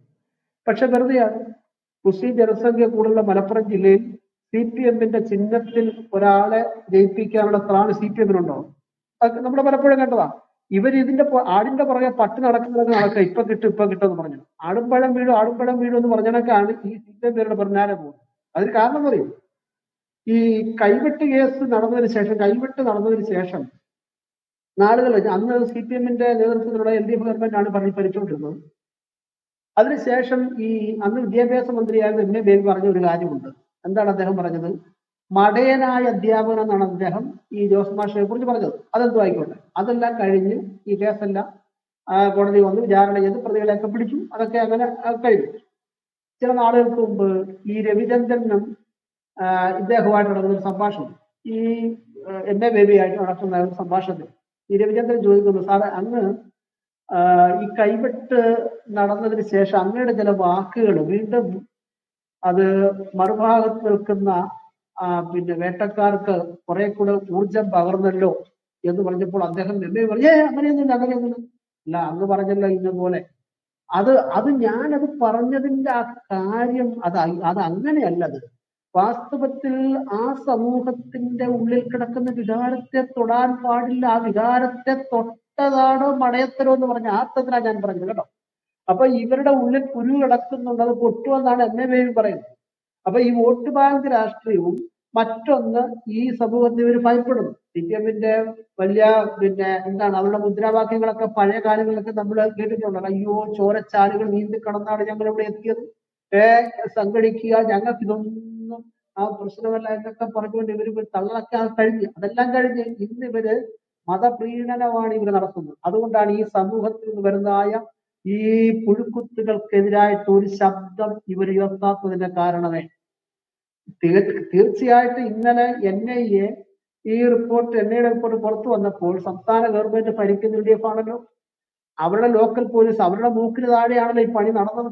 തീർച്ചയായിട്ടും അത് ഇവിടുത്തെ ആഭ്യന്തര വകുപ്പിന് വന്നതായ ഒരു വീഴ്ചയാണ്. സ്വയം മനസ്സിലാക്കി അതിനെക്കുറിച്ച് ഒരു സ്റ്റേറ്റ്മെന്റ് പുറത്തു വിടുക, അല്ലെങ്കിൽ അത് തീർച്ചയായിട്ടും അത് അപകടകരമാണ്. കേരളത്തിലെ ഗവൺമെന്റ് അത് ഞങ്ങൾ വെച്ചു പൊറിപ്പിക്കത്തില്ല എന്നൊരു വാക്കെങ്കിലും പറയാമായിരുന്നല്ലോ. എന്തുകൊണ്ടാണ് ഇവര് ഈ കണ്ണടച്ച് ഇരിക്കുന്നത്? ഈ പമ്മിയിരിക്കുന്നത് എന്തുകൊണ്ടാണ്? ഈ സമൂഹത്തെ ഇവർ ഭയപ്പെടുന്നു. രണ്ട്, ഇവർക്ക് വോട്ട് ബാങ്ക് ലക്ഷ്യമാണ്. അടുത്ത തെരഞ്ഞെടുപ്പിൽ ഇവരുടെ വോട്ട് കിട്ടുമെന്ന. എവിടെ കിട്ടാനാ? ഇന്ന് CPMകാര് ഈ ജനതയെ പഠിച്ചിട്ടില്ല. അവരുടെ ലക്ഷ്യം മുസ്ലിം, അതിപ്പം IUML ആയാലും PDP ആയാലും അല്ലെങ്കിൽ ജമാഅത്തെ ഇസ്ലാമിയുടെ വെൽഫെയർ പാർട്ടി ആയാലും ഏത് കുന്തം പുറച്ചക്രമായാലും ഇവരുടെ എല്ലാവരുടെയും ആത്യന്തിക ലക്ഷ്യം ഇസ്ലാമിക വിപ്ലവം തന്നെയാണ്. അതുകൊണ്ട് തന്നെയാണ് എർദഗോൺ ഈ ഹാഗിയ സോഫിയ പിടിച്ചപ്പോൾ പാണക്കാട് തങ്ങള ലീഗിന്റെ സംസ്ഥാന പ്രസിഡന്റ് എഴുതി പ്രോത്സാഹനം കൊടുത്ത് അത് ആവശ്യമാണ്. മനസ്സിലായോ? അപ്പൊ ഇവരുടെ എല്ലാ ആത്യന്തികമായ ലക്ഷ്യം ഇസ്ലാമിക വിപ്ലവമാണ്. ഞാൻ എന്റെ ഭാഷയിൽ പറഞ്ഞാൽ ഇസ്ലാമിക വിപ്ലവത്തിന്റെ ബീജം ഉള്ളിലിട്ടുകൊണ്ട് കപട മതേതരത്വം പ്രസംഗിക്കുന്നവരാണ് ഈ ആളുകൾ. അതുകൊണ്ട് അവരിൽ നിന്ന് നമ്മൾ യാതൊന്നും പ്രതീക്ഷിക്കേണ്ട ആവശ്യമില്ല. ഇവരെ കണ്ട് പത്തിമടക്കി നിൽക്കുന്നതായ ഒരു സമൂഹമായി അതപ്പതിച്ചിരിക്കുകയാണ് ഇവിടുത്തെ ഗവൺമെന്റും മറ്റുമൊക്കെ. അതുകൊണ്ട് സംസ്ഥാന ഗവൺമെന്റിനെ സംബന്ധിച്ച് അതിപ്പോ UDF വന്നാലും ഇവരെ താങ്ങിയേ നിൽക്കത്തുള്ളൂ. ലീഗ് അവരുടെ കൂടെ നിൽക്കുന്നതുകൊണ്ട് ഒരു പരിധി വരെയൊക്കെ അവർക്ക് കുറെ സീറ്റ് കിട്ടും. പക്ഷെ CPM എന്താ ഗുണമെന്ന് എനിക്ക് മനസ്സിലാക്കാൻ കഴിയുന്നില്ല. CPM പണ്ട് TK ഹംസ മഞ്ചേരിയിൽ നിന്ന് ജയിച്ചു എന്ന ഒരു വേർപെട്ട് നിൽക്കുന്ന അല്ലെങ്കിൽ ഒരു പ്രത്യേക വിഷയം മാത്രം മാറ്റി നിർത്തിയാൽ ഈ CPM ചിഹ്നത്തിൽ അരുവാൾ ചുറ്റിയ നക്ഷത്രം എന്ന ചിഹ്നത്തിൽ മലപ്പുറം ജില്ലയിൽ നിന്ന് ഒരു MLA തെരഞ്ഞെടുക്കാനുള്ള ത്രാണി ഇവർക്കില്ല. ത്രാണിയുണ്ടോ? ആ തെരഞ്ഞെടുപ്പ് വരുമ്പോഴത്തേന് ഇവർ ഈ സമൂഹം ഒരുമിച്ച് ഇന്നുകൊണ്ട് കൈകാര്യം ചെയ്യുന്ന കാഴ്ച നമ്മുടെ നാളുകളായിട്ട് കാണുന്നതാണ്. അപ്പം ഇതാണ് അതിന്റെ കാരണം. അതുകൊണ്ട് ഇവിടെ എന്തെല്ലാം പരിപാടികൾ ജിഹാദികൾ നടത്തിയാലും ഇവര് പ്രതികരിക്കത്തില്ല. ഒന്ന്. രണ്ടാമത് ഇവർക്ക് പേടിയാണ്. അയ്യോ എന്തെങ്കിലുമൊക്കെ കാട്ടുകൂട്ടിയാലോ, അയ്യോ കയറി കത്തിയെടുത്ത് കുത്തി കീറിയാലോ, അങ്ങനെയുള്ളതായ ഒരു ഭയമുണ്ട്. അത് ഭയമുണ്ടെന്ന് പറയാനായിട്ട് ഇവരുടെ ആചാര്യനാണല്ലോ ഈ ഡോക്കിൻസ്. ഈ ഡോക്കിൻസ് എന്ന് പറയുന്ന ആള് പ്രസിദ്ധ നാസ്തിക ആചാര്യനാണ്. അത് CPM ബന്ധമില്ലെങ്കിൽ പോലും അദ്ദേഹം ഒരു നാസ്തികനായതുകൊണ്ട് അദ്ദേഹം ഒരിക്കല് ഈ ന്യൂസിലൻഡിൽ അദ്ദേഹം ഒരു സമ്മേളനത്തിൽ ന്യൂസിലൻഡ് ഒരു പ്രോഗ്രാം അദ്ദേഹം ചെന്നാണ് ചില വർഷങ്ങൾക്ക് മുമ്പാണ്. അപ്പൊ അവിടെ ന്യൂസിലൻഡിന്റെ പ്രോഗ്രാം കഴിഞ്ഞതിന് ശേഷം ഈ മാധ്യമ പ്രവർത്തകർക്ക് ഇങ്ങനെ വന്ന് ഇദ്ദേഹത്തെ വളരെ കുറെ ആളുകളുണ്ട് മാധ്യമപ്രവർത്തകർ. അപ്പൊ അവിടെ ഇരുന്ന കൂട്ടത്തില് ഒരുത്തം ചോദിച്ചു, മാധ്യമപ്രവർത്തകർ ചോദിച്ചു, അല്ല ഡോക്ടൻസ് അങ്ങ് എപ്പോഴും വിമർശിക്കുന്ന ബൈബിളിനെയാണല്ലോ, ബൈബിളിൽ തെറ്റുണ്ട്, ബൈബിൾ ശരിയല്ല, ബൈബിൾ ചരിത്രാബദ്ധമുണ്ട്, ബൈബിളിൽ പ്രവചനാബദ്ധമുണ്ട് എന്നൊക്കെയുള്ള താങ്കൾ ഇങ്ങനെ പ്രസംഗിക്കുന്നത്, വാദാന പ്രസംഗിക്കുന്നത്. താങ്കൾ എന്തുകൊണ്ടാണ് ഈ ഇസ്ലാമിക മതഗ്രന്ഥത്തെ കുറിച്ച് വിമർശിക്കാത്തതെന്ന് ചോദിച്ചു. ഉടനെ അല്പസമയം മൗനമായി നിന്നതിന് ശേഷം അദ്ദേഹം പറയുകയാണ്, ഞാൻ ഇസ്ലാമിനെ വിമർശിക്കാതിരിക്കുന്നത് ഭയം കൊണ്ടാണ്. ഇത് അദ്ദേഹത്തിന്റെ സ്റ്റേറ്റ്മെന്റാ. ഞാൻ ഇസ്ലാമിനെ വിമർശിക്കാതിരിക്കുന്ന ഭയം കൊണ്ടാണ്. അപ്പം ഇവിടെ ദൈവമില്ല എന്ന് ചത്തു കഴിഞ്ഞാൽ പിന്നെ മണ്ണോട് ആകുന്ന അങ്ങനെ ആയി തീരുമെന്ന് പ്രതീക്ഷിക്കുന്ന യുക്തിവാദിക്ക് പോലും നിരീശ്വരവാദിക്ക് പോലും പേടിയാ. പിന്നെ ആരാണ് പ്രതികരിക്കുന്നത്? ഞങ്ങളാണ് പ്രതികരിക്കുന്നത്. ഞങ്ങൾക്കത് പേടിയില്ല സുഹൃത്തുക്കൾ, ഞങ്ങൾക്ക് പേടിയേ ഇല്ല. മുമ്പേ അച്ഛൻകുഞ്ചാൻ പറഞ്ഞ പോലെ തന്നെ ഞങ്ങൾക്ക് ജീവിക്കുന്ന ക്രിസ്തുവും മരിക്കുന്ന ലാഭവുമാണ്. ഞങ്ങളെടുത്തോളം കാലം ഞങ്ങൾ ഈ ഹീനമായ പ്രവണതയ്ക്കെതിരെ ഞങ്ങൾ ശബ്ദം ഉയർത്തും. ക്രൈസ്തവ സമൂഹത്തിലെ നേതൃനിരയെ ഈ കാര്യങ്ങളിലേക്ക് ഞങ്ങളുടെ ശ്രദ്ധ ഞങ്ങൾ അവരെ കൊണ്ടുവരികയും ഇത് ശരിയായ ഒരു കീഴ്വഴക്കമല്ല എന്നും ഈ സമാധാന അന്തരീക്ഷം തച്ചുടയ്ക്കുവാൻ ശ്രമിക്കുന്ന ഭീകരവാദികളെ അടിച്ചമർത്തേണ്ടത് പാവപ്പെട്ടവന്റെ വോട്ട് വാങ്ങി ഭരണരംഗത്ത് വന്ന രാഷ്ട്രീയ നേതാക്കന്മാരാണെന്നുമുള്ളതായ ബോധ്യം ഞങ്ങൾ തീർച്ചയായും ഉണ്ടാക്കി കൊടുക്കും. അതിനുവേണ്ടിയാണ് ഈ ക്ലബ് ഹൗസ് ഇവിടെ ഇട്ടിരിക്കുന്നത്. മനസ്സിലായോ? തീർച്ചയായിട്ടും അങ്ങനെയുള്ള ചർച്ച ഇനിയും ഞങ്ങൾ നടത്തും. അത് ചെയ്തുകൊണ്ട് തന്നെ ഇരിക്കും. ഒരു കാര്യം കൂടെ പറഞ്ഞ് ഞാൻ അവസാനിപ്പിക്കാം. ഈ ഉടനെ എന്നും തന്നെ ഇതിവിടെ അവസാനിക്കാൻ പോകുന്നില്ല. ഇസ്ലാമിന്റെ ഭീകരവാദം വൈദികനെ കൊല്ലാനായിട്ട് പ്ലാനിട്ടതും ക്ഷേത്രം കൊള്ളയടിക്കാൻ തീരുമാനിക്കുന്നതുമായ കാര്യങ്ങളൊന്നും ഉടനെ ഒന്നും അവസാനിക്കാനായിട്ട് പോകുന്നത്. കാരണം ഫണ്ടമെന്റലായിട്ട് അവരുടെ നിയമം അതാണ്, ആക്രമിക്കണമെന്നാണ്. മനസ്സിലായി? എന്നാൽ ആശയ സംവാദത്തിലൂടെ ഇസ്ലാം തകർന്നു കിടക്കുകയാണ്. സംവാദത്തിലൂടെ ഇസ്ലാം തകർന്നു തരിപ്പണമായി കിടക്കുകയാണ്. വെന്റിലേറ്ററിൽ കിടക്കുന്ന രോഗിയെ പോലെയാണ്, ICUവിൽ കിടക്കുന്ന രോഗിയെ പോലെയാണ്. ജീവിക്കാം, ജീവിക്കാതിരിക്കാം, അടുത്ത നിമിഷം എന്ത് സംഭവിക്കാം. ആ സ്ഥിതിയിൽ ഇസ്ലാമിനെ കൊണ്ട് എത്തിച്ചത് അപ്പോളജിസ്റ്റുകളായ ഞങ്ങളാണ്. അതുകൊണ്ട് തന്നെയല്ലേ ഇപ്പൊ എത്ര പേരുണ്ട് ഇതിനകത്ത്? 170ഓളം പേരില്ലേ? എത്ര പേരുണ്ടെന്ന് ഡിബേറ്റ് ചെയ്യാനായിട്ട് മുകളിലേക്ക് വരാനായിട്ട്. താഴെ നമ്മുടെ ഇസ്മയിലിനെ പോലെയുള്ള ചിലത് ഇരിപ്പുണ്ട്. അതല്ലാതെ വേറെ ചില ഇസ്ലാം മത സുഹൃത്തുക്കളൊക്കെ ഇരിപ്പുണ്ട്. എല്ലാവരും മുകളിലേക്ക് വരുന്നില്ല. ആശയപരമായിട്ട് ഇന്ന് നിങ്ങൾക്ക് നിൽക്കാനായിട്ട് കഴിയത്തില്ല. നിങ്ങളുടെ ആശയത്തിന്റെ പൊള്ളത്തരങ്ങളൊക്കെ ഞങ്ങൾ പുറത്തു കൊണ്ടുവന്നു. നിങ്ങളുടെ ആശയങ്ങൾ, നിങ്ങളുടെ ഇസ്ലാമിസം എന്ന് പറയുന്നത് മാനവീയതയ്ക്ക് വിരുദ്ധമാണ്, ലോക സമാധാനത്തിന് ഭീഷണിയാണ്, ഇതൊരു അർബുദത്തെക്കാൾ അർബുദമാണ്. മനസ്സിലാകുന്നുണ്ടോ? അപ്പൊ അതുകൊണ്ട് ഞങ്ങൾ ഈ വിഷയങ്ങൾ ചർച്ച ചെയ്യും എന്ന് മാത്രമാണ് എനിക്ക് പറയാനുള്ളത്. ദൈവം അനുഗ്രഹിക്കട്ടെ. തുടർന്നും ആ ചർച്ച പുരോഗമിക്കട്ടെ.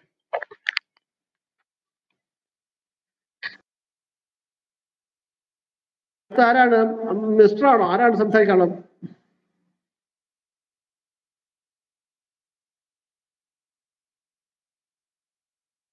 മിസ്റ്റർ ആരാണ്? മിസ്റ്റർ വാരിയർ. അതെ അതെ, മിസ്റ്റർ വാരിയർ ഉണ്ടോ? വാരിയർ ആണോ? അത്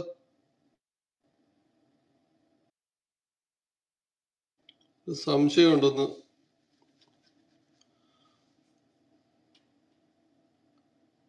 വാരിയർ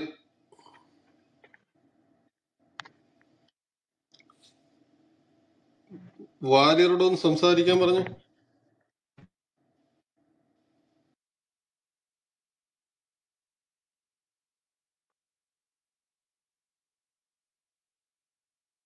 നമ്മുടെ ഈ പാനലിരിക്കുന്നവർ എല്ലാവരും സംസാരിച്ചതാണോ?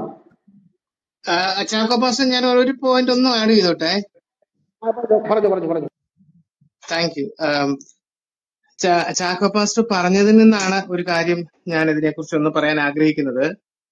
അതായത്, ക്രൈസ്തവർ എന്തുകൊണ്ട് ഇങ്ങനെ വിമർശനങ്ങൾ ഉന്നയിക്കുന്നു ചോദിച്ചു കഴിഞ്ഞാൽ, ഒരു ക്രൈസ്തവനെ സംബന്ധിച്ചിടത്തോളം, ഒരു വിശ്വാസിയെ സംബന്ധിച്ചിടത്തോളം സമൂഹത്തോട് കടപ്പാടും സമൂഹത്തോട് പ്രതിബദ്ധതയും ഉള്ളത് കൊണ്ടാണ് ഈ വിമർശന മുഖത്ത് നിൽക്കുന്നത്. ഇവിടെ ചാക്കോ പാസ്റ്റർ ആയാലും അനിൽ പാസ്റ്റർ ആയാലും അനിൽ കൊടുത്തോട്ടം പാസ്റ്റർ ആയാലും അനിൽ അയ്യപ്പനാണെങ്കിലും ഈ വിമർശന മുഖങ്ങളിൽ നിൽക്കുന്ന ക്രൈസ്തവരായ ദൈവമക്കളുടെ ഒരേ ഒരു ലക്ഷ്യമേ ഉള്ളൂ: സമൂഹത്തിന് നന്മയുണ്ടാകണം, സമൂഹത്തിന് സമാധാനമുണ്ടാകണം, സമൂഹത്തിൽ പ്രവർത്തിക്കുന്ന തിന്മയ്ക്കെതിരെ പോരാടണം.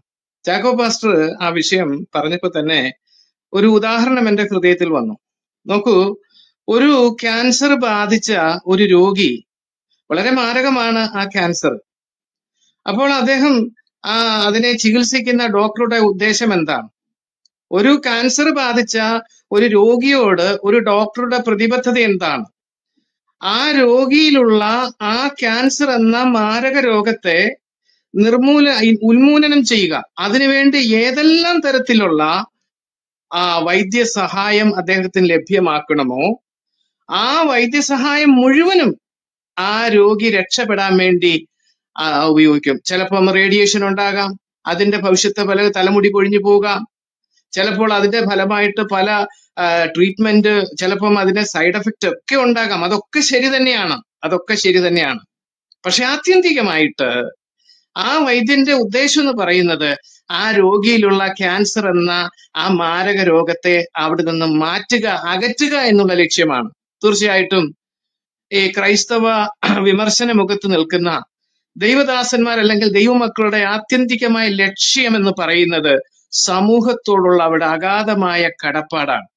അത് ഏത് തരത്തിലുള്ള ഇങ്ങനെയുള്ള മ്ലേച്ഛകരമായ പ്രവൃത്തി ഉടലെടുക്കുവോ അതിന് ശക്തമായിട്ട് പ്രതികരിക്കണം. മനുഷ്യൻ എക്കാലത്തും പ്രതികരിച്ചുകൊണ്ടാണ് നല്ലൊരു സമൂഹത്തെ വാർത്തെടുക്കാൻ ഇടയായിട്ടുള്ളത്. ഞാൻ അതുകൊണ്ട് തന്നെ പറയട്ടെ, ഇവിടെ ഇസ്ലാം എന്നല്ല, ഹൈന്ദവരായിട്ടുള്ള അല്ലെങ്കിൽ അതിൽ പ്രവർത്തിക്കുന്ന RSSന്റെ കയ്യിൽ ഒരു തിന്മ പ്രവൃത്തി ഉണ്ടായാൽ അതിനും ശക്തമായി പ്രതിരോധിക്കണം. ഇവിടെ ഒരുപക്ഷെ ഇസ്ലാമിക സുഹൃത്തുക്കൾ പലപ്പോഴും ആവലാതി പറയുന്നതുകൊണ്ട് ഞങ്ങളെ മാത്രമേ വിമർശിക്കുന്നുള്ളൂ, മറ്റുള്ളവരെ വിമർശിക്കുന്നില്ല. അങ്ങനെ അത് തെറ്റാണത്. അതായത് ഏത് ഭാഗത്തു നിന്നും പൊതുസമൂഹത്തിന് അസമാധാനം വിടർത്തുന്ന അല്ലെങ്കിൽ അസമാധാനം ഉളവാക്കുന്ന ഏത് ശക്തിയോടും സന്ധിയില്ലാ പോരാട്ടം നടത്തുന്നവനാണ് യഥാർത്ഥത്തിലുള്ള ഇരട്ടച്ചങ്കൻ. ഞാൻ പറയുന്നത്, നമ്മൾ ഈ പ്രയോഗം പലരോടൊക്കെ പ്രയോഗിക്കുന്ന കേട്ടിട്ടുണ്ട്, ഇരട്ടച്ചങ്ക് എന്നൊക്കെ പറയാറുണ്ട്. ആരാണ് ഇരട്ടച്ചങ്കൻ? ഇരട്ടച്ചങ്കൻ, സാക്ഷാൽ ഇരട്ടച്ചങ്കുള്ള മനുഷ്യരെന്ന് പറഞ്ഞാൽ സമൂഹത്തിൽ ഒരു തിന്മയുണ്ടെങ്കിൽ ആ തിന്മയ്ക്ക് വേണ്ടി ശക്തമായ പോരാട്ടം നയിക്കുന്നതാണ്. ആയുധമല്ല എടുക്കുന്നത്, അതിനെതിരായി ശക്തമായ എതിർപ്പ് പ്രകടിപ്പിക്കുക, ശക്തമായി പോരാട്ടം ചെയ്യുക. അത് സമൂഹത്തിന് നന്മയ്ക്ക് കാരണമാക്കി തീർക്കുക. തീർച്ചയായിട്ടും ക്രൈസ്തവ മേഖലയിൽ പ്രവർത്തിക്കുന്ന, വിമർശന മുഖത്ത് പ്രവർത്തിക്കുന്ന എല്ലാ ദൈവമക്കളുടെയും ആത്യന്തികമായ അവരുടെ ആഗ്രഹം അത് തന്നെ. ഒരു കാര്യം കൂടി ഞാൻ പറയട്ടെ, ഒരു ക്രൈസ്തവനെ സംബന്ധിച്ചിടത്തോളം അവന് ഒരു മനുഷ്യന് സമൂലമായ സമാധാനം ഉണ്ടാകണം, അവന് സമൂലമായ ഒരു സന്തോഷം അവന്റെ ജീവിതത്തിൽ അനുഭവിക്കണമെന്നുള്ള നിങ്ങൾ ആരുമാകട്ടെ, വേദപുസ്തകം വെളിപ്പെടുത്തുന്നത് തന്നെയാണ്. വിശുദ്ധ വേദപുസ്തകം പറയുന്നത് അസമാധാനത്തിൽ കഴിയുന്ന അല്ലെങ്കിൽ പാപത്തിന്റെ പിടിയിൽ അമർന്നു കിടക്കുന്ന മനുഷ്യജാതിയെ രക്ഷിക്കുവാൻ വേണ്ടി ദൈവം തന്നെ ഈ ഭൂമിയിലേക്ക് താണിറങ്ങി വന്നതാണ് കർത്താവായ യേശുക്രിസ്തു. ആ കർത്താവായ യേശുക്രിസ്തുവിന്റെ സന്ദേശവാഹകരാണ് ഞങ്ങൾ ഓരോരുത്തരും.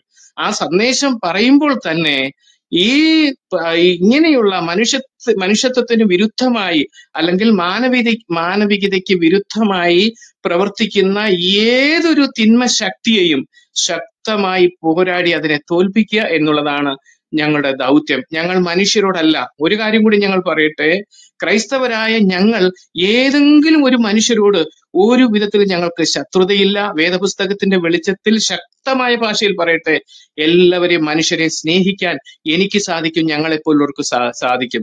ഞങ്ങൾ ഇസ്ലാമിനെ അല്ലെങ്കിൽ ഈ പൊളിറ്റിക്കൽ ഇസ്ലാമിനെ അല്ലെങ്കിൽ ഈ വർഗീയത പരത്തുന്ന ഇസ്ലാമിന് എതിരായി ഞങ്ങൾ പറയുന്നുവെങ്കിൽ, അതിന് പ്രവർത്തിക്കുന്നുവെങ്കിൽ ആ വ്യക്തികളോടല്ല ഞങ്ങളുടെ പോരാട്ടമുള്ളത്.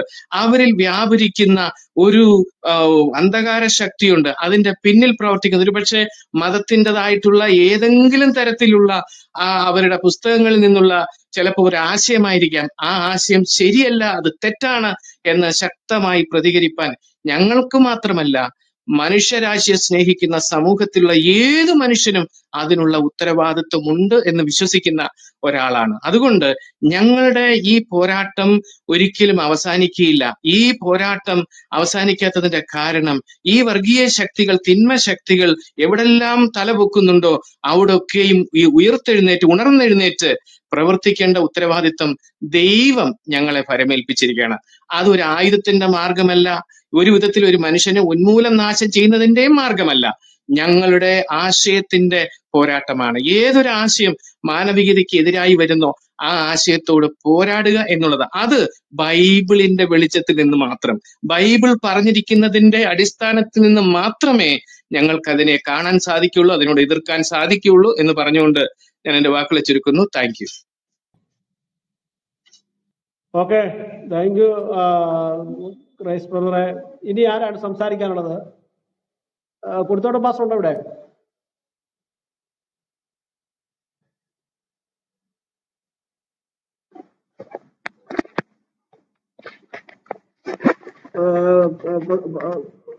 അൽക്കൊടുത്തോട്ടം പാസ്റ്റർ.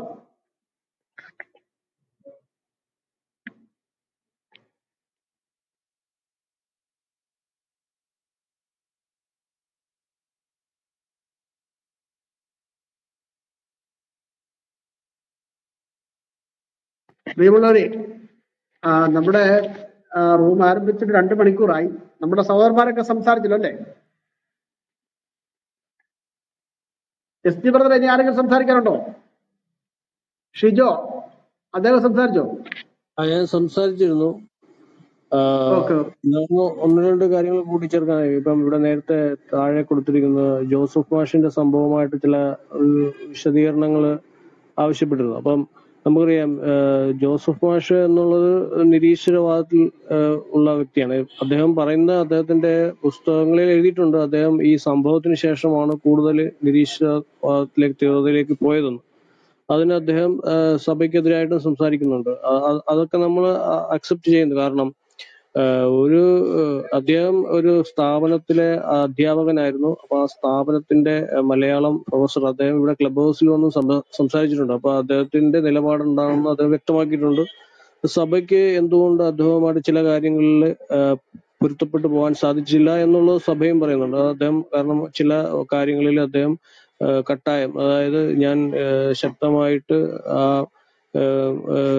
നിരീശ്വരവാദത്തിലോ അല്ലെങ്കിൽ സഭയ്ക്കെതിരെ നിൽക്കും എന്നുള്ള സ്റ്റാൻഡ് വന്നപ്പോഴാണ് സഭയ്ക്ക് ഒരു ന്യൂട്രൽ സ്റ്റാൻഡ് ആകേണ്ടി വന്നത്. എന്നാലും അദ്ദേഹത്തിന് സംഭവിച്ചതിൽ സഭയ്ക്ക് അധികം വേദനയുണ്ട്. അതുകൊണ്ട് ഇത് ആവർത്തിക്കപ്പെടാതിരിക്കാനും സഭ പിന്നീട് പല പ്രാവശ്യം സന്ദർഭങ്ങളിലും ശ്രമിച്ചിട്ടുണ്ട്. ഈ ഏറ്റവും അടുത്തായിട്ട് നമുക്കറിയാം, മറുനാടൻ മലയാളി എന്ന സാജൻ സക്കറി, അദ്ദേഹത്തിനെതിരെ ഉണ്ടായിട്ടുള്ള ഇതുപോലെ തന്നെ ചില പ്രവർത്തനങ്ങൾ അദ്ദേഹം 2 വീഡിയോ ചെയ്തിരുന്നു. ഒന്ന് ഏകീകൃത സിവിൽ കോഡുമായിട്ട് യൂസഫ് അലിയുമായി ബന്ധപ്പെട്ട വിവാദമായ കാര്യം, മറ്റൊന്ന് അജിത് ഡോവലുമായിട്ട് അദ്ദേഹത്തിന്റെ മകന്റെ ചില സാമ്പത്തിക ഇടപാടുമായിട്ടുള്ള വീഡിയോ ചെയ്തു. അത് വളരെ വിവാദമായിരുന്നു. അത് പിന്നീട് കോടതികളിലേക്ക്, കേസുകളിലേക്ക് പോവുകയും അതുപോലെ തന്നെ അദ്ദേഹത്തിന് ഈ ശ്രീനിച്ചൻ MLA-യുമായിട്ടുള്ള വിവാദ ഇതിലൊക്കെ കുരുങ്ങിക്കൊണ്ട് അദ്ദേഹം കേസുകളെയൊക്കെ അഭിമുഖീകരിക്കുന്നുണ്ട്. അപ്പം അദ്ദേഹം ഒരു ക്രൈസ്തവനാണ് എന്ന് മനസ്സിലാക്കിക്കൊണ്ടും ജോസഫ് മാഷിന് സംഭവിച്ച പോലുള്ള കാര്യങ്ങൾ അദ്ദേഹത്തിന് സംഭവിക്കരുത് എന്നുകൊണ്ടും ക്രൈസ്തവരുടെ ഭാഗത്തുനിന്ന് അദ്ദേഹത്തിന്റെ ഒരു മാധ്യമ പ്രവർത്തനം നൽകേണ്ട സപ്പോർട്ട് അദ്ദേഹം നടത്തിക്കൊണ്ടിരുന്ന പ്രവർത്തനങ്ങൾക്ക് സഭ അദ്ദേഹത്തെ സംരക്ഷിക്കണമെന്ന് പറയുകയുണ്ടായി. കാരണം ഇതുപോലുള്ള ചില ഭീകരവാദ പ്രവർത്തനങ്ങൾക്കും അല്ലെങ്കിൽ തീവ്രവാദ പ്രവർത്തനങ്ങൾക്കും എതിരെ സംസാരിക്കുന്നവരെ അവര് ഏത് വിധത്തിലില്ലായ്മ ചെയ്യും. അതൊരു ഒരുപക്ഷെ നമ്മൾ വിചാരിക്കുന്ന പോലെ ആക്രമണങ്ങളിലൂടെ മാത്രമായിരിക്കത്തില്ല. അവരുടെ സ്ഥാപനങ്ങളെ ലക്ഷ്യം വെക്കുന്നു, അവരുടെ മാധ്യമ പ്രവർത്തനങ്ങളെ ലക്ഷ്യം വെക്കുന്നു, അല്ലെങ്കിൽ അവരുടെ കുടുംബത്തിലുള്ളവരെ ലക്ഷ്യം വെക്കുന്നു. ഇതൊക്കെ നമ്മൾ പലരും മുന്നോട്ട് വന്ന് പറഞ്ഞിട്ടുള്ളതാണ്. ഞങ്ങളുടെ കുടുംബാംഗങ്ങളെ വരെയും ലക്ഷ്യം വെക്കുന്നു. ഞങ്ങൾ ഈ ഒരു മേഖലയിൽ ഈ വിമർശിക്കുന്നതിനെ അല്ലെങ്കിൽ ഈ സത്യസന്ധമല്ലാത്ത അല്ലെങ്കിൽ ഈ സമൂഹത്തിനൊരിക്കലും അംഗീകരിക്കാൻ പറ്റാത്ത നിയമങ്ങളുമായിട്ട് വരുമ്പോൾ, പ്രത്യേകിച്ച് ശരിയ ലോ എന്നുള്ള ലോയുടെ അപകടങ്ങൾ വരുമ്പോഴാണ് നമുക്ക് മനസ്സിലാകുന്നത് അതിനെ കുറിച്ച് എതിർക്കുന്നവരെയൊക്കെ അവര് ചിലപ്പോൾ ഒരുപക്ഷെ ആ വ്യക്തിയെ മാത്രമായിരിക്കത്തില്ല, അത് അവരുടെ തൊഴിലിനെ അല്ലെങ്കിൽ അവരുടെ സ്ഥാപനങ്ങളെ അല്ലെങ്കിൽ അവരുടെ ജോലിക്കാരെ അല്ലെങ്കിൽ അവരുടെ ജോലിക്കാരുടെ കുടുംബങ്ങളെ ഒക്കെ ഇവർ ടാർഗറ്റ് ചെയ്യുന്നു എന്നുള്ള ദുഃഖകരമായിട്ടുള്ള കാര്യമാണ്. അപ്പം ഇത് ക്രൈസ്തവർക്ക് ചിലപ്പോൾ ഒന്ന് രണ്ട് വ്യക്തികൾക്ക് സംഭവിക്കുന്ന പോലെ മറ്റ് ഹൈന്ദവരായിട്ടുള്ളവർക്കും ഇതുപോലെ സംഭവിച്ചിരിക്കാം. അങ്ങനെ നമ്മൾ പല വാർത്തകളും കേൾക്കാറുണ്ട്. അപ്പോൾ അതുകൊണ്ട് ജോസഫ് മാഷിന് സംഭവിച്ചതൊരു അനുഭവമാണ്, അതൊരു പാഠമാണ്. ആ പാഠം ഉൾക്കൊണ്ടുകൊണ്ട് തന്നെ മുന്നോട്ടുള്ള എല്ലാ ക്രൈസ്തവരുടെ ജീവിതത്തിൽ ഇങ്ങനെ അതുപോലെ ആവർത്തിക്കാതിരിക്കാനും അതുപോലെ തന്നെ അതിനെതിരെ ശക്തമായിട്ട് പ്രതിഷേധിച്ചിരിക്കും. ഇപ്പം നിലവിലിപ്പം ഒരു ക്രൈസ്തവ പുരോഹിതൻ എന്നാണ് കൊടുത്തിരിക്കുന്നതെങ്കിൽ നാളെ ഏത് ക്രൈസ്തവറിനെതിരെ ഇങ്ങനെ അല്ലെങ്കിൽ ക്രൈസ്തവ സ്ഥാപനങ്ങൾക്കെതിരെയോ സത്യത്തിന്റെ പേര് നിലനിൽക്കുന്നതുകൊണ്ട് അല്ലെങ്കിൽ യേശുക്രിസ്തുവിന്റെ പേര് നിലനിൽക്കുന്നതുകൊണ്ട് ആരെങ്കിലും വേട്ടയാടാൻ ശ്രമിച്ചാലോ അല്ലെങ്കിൽ ഈ ന്യായമല്ലാത്ത നിയമങ്ങൾ, ശരിയ പോലുള്ള നിയമങ്ങള് ഇംപ്ലിമെന്റ് ചെയ്യാൻ അതുപോലുള്ള കാര്യങ്ങളൊക്കെ ആയിട്ട് മുന്നോട്ട് പോകാൻ ഇസ്ലാമിലെ അല്ലെങ്കിൽ ആധുനിക സമൂഹത്തിൽ ഉൾക്കൊള്ളാൻ പറ്റാത്ത നിയമങ്ങളുമായിട്ട് മുന്നോട്ട് വരികയാണെങ്കിൽ അതിനെ എതിരെ നിൽക്കാൻ വേണ്ട എല്ലാവിധ ശ്രമങ്ങളും ഉണ്ടാവും. അപ്പം ഇവിടെ ക്രൈസ്തവൻ വേട്ടയാടപ്പെടുന്നു അല്ലെങ്കിൽ ഒരു ഹൈന്ദവൻ വേട്ടയാടപ്പെടുന്നു എന്നുള്ളതല്ല. ക്രൈസ്തവർ എന്ന് പറയുന്നത് ആഗോളതലത്തിൽ എല്ലായിടത്തും നമുക്ക് കാണാൻ സാധിക്കും വേട്ടയാടപ്പെടുന്നു. ഈ ഐസിസുമായിട്ട് ബന്ധപ്പെട്ട് കോപ്റ്റിക് ക്രൈസ്തവരെ ആക്രമിക്കപ്പെട്ടിരുന്നു, കൊല്ലപ്പെട്ടിരുന്നു. അതിന്റെ വീഡിയോകൾ വരെ നമുക്ക് വളരെയേറെ ഈ വീഡിയോകളൊക്കെ വളരെയേറെ പ്രസക്തമായിട്ടുള്ള ഭാഗങ്ങൾ വരെ വൈറലായിട്ടുള്ള. അപ്പോൾ ലോകത്തിന്റെ എല്ലാ ഭാഗങ്ങളിലും പീഡിപ്പിക്കപ്പെടുന്നു, ഇന്ത്യയിലും പല സ്ഥലങ്ങളിലും പീഡിപ്പിക്കപ്പെടുന്നു. അതുപോലെ തന്നെ കേരളത്തിലാണെങ്കിലും ഇതുപോലുള്ള വാർത്തകൾ പാടുമ്പോൾ തീർച്ചയായും അതൊരു പീഡനത്തിന്റെ ഭാഗം. അപ്പം എതിർക്കേണ്ടത് ഭാഗം എന്താ? ഒരാളെ നശിപ്പിക്കാനല്ല, മറിച്ച് വിമർശിക്കുക അല്ലെങ്കിൽ സത്യത്തിനെതിരായും അല്ലെങ്കിൽ സമാധാനത്തിനെതിരായിട്ടും വരുന്ന എല്ലാ പ്രവൃത്തികളെയും പ്രതിരോധിക്കുക എന്നുള്ളത് ഒരു ക്രൈസ്തവന്റെ അടിസ്ഥാന ആശയമാണ്. അതല്ലെങ്കിൽ ആ ഒരു ക്രൈസ്തവന്റെ പ്രധാനപ്പെട്ട നിലപാടാണ്. ഒരു നാമമാത്ര ക്രൈസ്തവമായിട്ട് ജീവിക്കുക എന്നുള്ളതല്ല. പലരും ശ്രമിക്കാറുള്ളത് നാമമാത്രമായിട്ടുള്ള ക്രൈസ്തവരാകുക, അല്ലെങ്കിൽ കപട ഭക്തി കാണിക്കുക, അല്ലെങ്കിൽ കപട നേതൃത്വം കൊടുക്കാനൊക്കെ ശ്രമിക്കുന്നവരുണ്ട്. പക്ഷെ യഥാർത്ഥമായ ക്രൈസ്തവ ദൗത്യം എന്ന് പറയുന്നത് കപടതകളൊക്കെ മാറ്റിവെച്ച് നാമമാത്രമായിട്ടുള്ളതൊക്കെ മാറ്റിവെച്ച് ശരിയായ വസ്തുതകളെ അടിസ്ഥാനപ്പെടുത്തി ക്രിസ്തു കാണിച്ചു തന്നിരിക്കുന്ന മാതൃക ഉൾക്കൊണ്ടുകൊണ്ട് തീർച്ചയായും എതിർക്കപ്പെടണം. ഇതിനു മുമ്പ് ഒരു എഴുത്തുകാരൻ എഴുതിയിട്ടുണ്ട് കൃത്യമായിട്ട് എങ്ങനെയാണ് അദ്ദേഹം എതിർക്കപ്പെടാതെ പോയപ്പോൾ, അല്ലെങ്കിൽ എതിർക്കേണ്ട സ്ഥലത്ത് എതിർക്കാതെ വന്നപ്പോൾ അതിന് നേരിടേണ്ടി വന്ന പ്രത്യാഘാതങ്ങൾ. അപ്പം അതുപോലുള്ള പാഠങ്ങളിൽ നിന്ന് കൃത്യമായിട്ട് മനസ്സിലാക്കിക്കൊണ്ട് എന്ത് മുന്നോട്ട് ചെയ്യണമെന്ന് വ്യക്തമായിട്ട് തീർച്ചപ്പെടുത്തിക്കൊണ്ട് ആരെയും ഉപദ്രവിക്കാനോ വകവരുത്താനോ അല്ല നശിപ്പിക്കാനോ ശ്രമിക്കാതെ ക്രിസ്തു കാണിച്ചു തന്നിരിക്കുന്ന മാർഗത്തിലൂടെ, സമാധാനത്തിന്റെ മാർഗത്തിലൂടെ മറ്റുള്ളവരെ തിരുത്തുക. അല്ലെങ്കിൽ ശിക്ഷിക്കപ്പെടേണ്ടവരാണെങ്കിൽ അവരെ മാതൃകമായിട്ട് ശിക്ഷിച്ച് അവരെയും സമൂഹത്തിന്റെ ഒരു ഭാഗമാക്കി നല്ല മനുഷ്യരാക്കി തീർക്കുക എന്നുള്ളത് മാത്രമാണ്. അതല്ലാതെ ആരെയും ഉപദ്രവിക്കാനോ നശിപ്പിക്കാനോ ഒന്നുമല്ല ശ്രമിക്കുന്നത്. മറിച്ച് അനുഭവങ്ങളിൽ നിന്ന്, ചരിത്രത്തിൽ സംഭവിച്ചിട്ടുള്ള അപജയങ്ങളിൽ നിന്ന് പാഠം ഉൾക്കൊണ്ടുകൊണ്ട് നല്ലൊരു ഭാവി മുന്നോട്ട് കണ്ടുകൊണ്ട് ഈ സമൂഹത്തിൽ അല്ലെങ്കിൽ കേരളത്തിൽ അല്ലെങ്കിൽ ഭാരതത്തില് അടുത്ത തലമുറയ്ക്ക് നല്ലൊരു ഭാവി, അത് വിദ്യാഭ്യാസ മേഖലയിലായിക്കോട്ടെ, അതല്ല ആത്മീയ മേഖലയിലായിക്കോട്ടെ, അല്ലെങ്കിൽ മറ്റു ഭൗതിക ആവശ്യങ്ങളുടെ മേഖലകളിലായിക്കോട്ടെ, കുറച്ചും കൂടി നന്നായിട്ട് ജീവിക്കാനുള്ള സാഹചര്യം ഒരുക്കി കൊടുക്കുക എന്ന് മാത്രമാണ്. Thank you. Okay, Koduthottam pass ഉണ്ടോ? ഒന്ന് പറയാം. ആ ഓക്കെ, നമ്മുടെ 2 മണിക്കൂർ കഴിഞ്ഞു. ഞാനും ഈ ഘട്ടത്തില് സാന്ദർഭികമായിട്ട് ജോസഫ് മാഷിന്റെ വിഷയം ഒന്ന് സംസാരിക്കട്ടെ. ഈ നമ്മുടെ ഇസ്മായിൽ ഇങ്ങനെ ചില ചോദ്യങ്ങൾ ഇവിടെ ഉന്നയിച്ചു, മറ്റുള്ളവർക്ക് വേണ്ടി കൂടി അത് പറയാം. ഇസ്മായില് പറഞ്ഞത് കൈവിട്ട കളിയാണ് ഈ അത് ചെയ്തു പോയതെന്ന്. ഒരിക്കലും ഒരു യഥാർത്ഥ മുസ്ലിമിന് ഈ മാഷിനെ വെട്ടിയത് തെറ്റെന്ന് പറയാനാവില്ല. അങ്ങനെ ഇസ്മായിൽ പറഞ്ഞാൽ ഇസ്മായിലിന് തെറ്റിപ്പോയി. കാരണം കൃത്യമായി തന്നെ ഈ കൈവെട്ടാൻ തൗബ 9-ാം അധ്യായം സൂറത്തുൽ തൗബയിലെ ആയത്തുകൾ ഉദ്ധരിച്ച് തന്നെയാണ് അമ്മാര് കൈവെട്ടുന്നത്. അത് മാഷ് വ്യക്തമാക്കുന്നുണ്ട്. ഇനി അടുത്തത്, മാഷ് നിരീശ്വരവാദിയോ മുമ്പ് ദൈവവിശ്വാസിയോ ഒന്നും ഇവിടെ പ്രസക്തമല്ല. അദ്ദേഹം ഒരു അധ്യാപകനാണ്. ഇനിയും രാമനെന്നോ കൃഷ്ണനെന്നോ മുഹമ്മദെന്നോ ഒക്കെ പേരിടാൻ അദ്ദേഹത്തിന് യാതൊരു പ്രശ്നവുമില്ല. അതൊക്കെ കോടതി വിധിയില്ല വ്യക്തമാക്കുന്നത്. അപ്പോൾ അന്ന് കത്തോലിക്ക സഭ അദ്ദേഹത്തെ സഹായിച്ചു എന്നൊരു ചോദ്യം, അതിനൊരു പശ്ചാത്തലമുണ്ട്. ഇന്നത്തെ ഒരു രാഷ്ട്രീയ പശ്ചാത്തലമോ സാമൂഹ്യ പശ്ചാത്തലമോ അല്ല അന്ന്. കാരണം ഇസ്ലാമിക സമൂഹത്തെ ഏതെങ്കിലും തരത്തിൽ ബുദ്ധിമുട്ടിക്കരുത് എന്നൊരു പൊതുബോധം ലോകത്ത് തന്നെ ഉണ്ടായിട്ടുണ്ട്. അങ്ങനെ അവർ ഉണ്ടാക്കിയെടുത്തിട്ടുണ്ട്. ഇപ്പൊ ഞാൻ UK-യിലാണ്.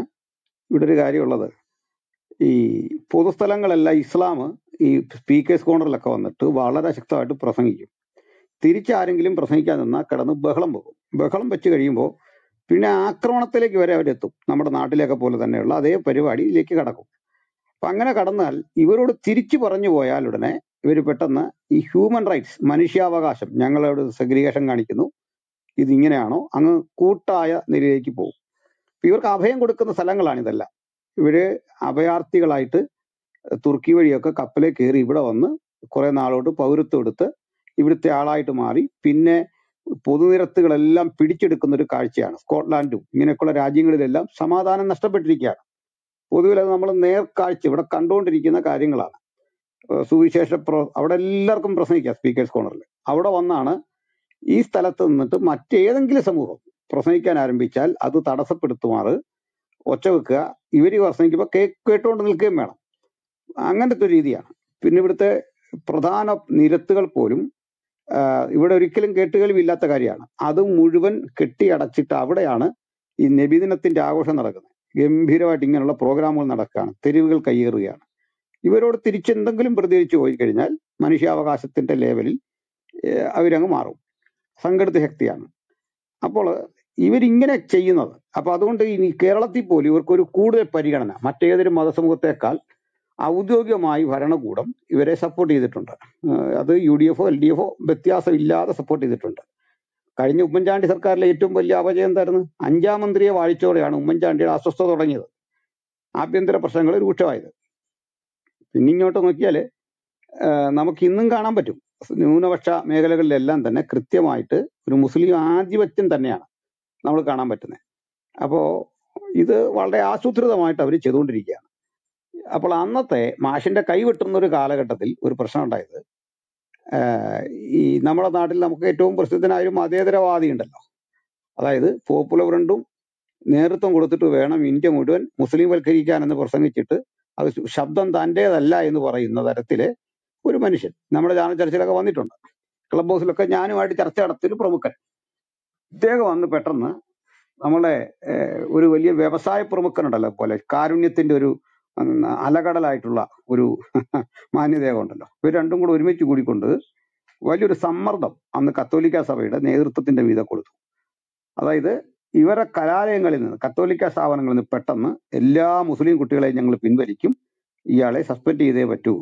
അതിന് നേതൃത്വം കൊടുക്കുന്ന മാന്യനെ നിങ്ങൾക്കറിയാം. അദ്ദേഹം ഇന്ന് ചാനൽ ചർച്ചകളിൽ വന്നിരുന്ന് അങ്ങ് തകർക്കുകയാണ്. അടുത്ത കാലത്ത് വിനു വളരെ കൃത്യമായിട്ട് ഇദ്ദേഹത്തിന്റെ ഇത്തരം അവസരവാദത്തെ പൊളിച്ചെടുക്കുന്നുണ്ട്. അദ്ദേഹം ഇരുന്ന് കരയുന്നുണ്ട്.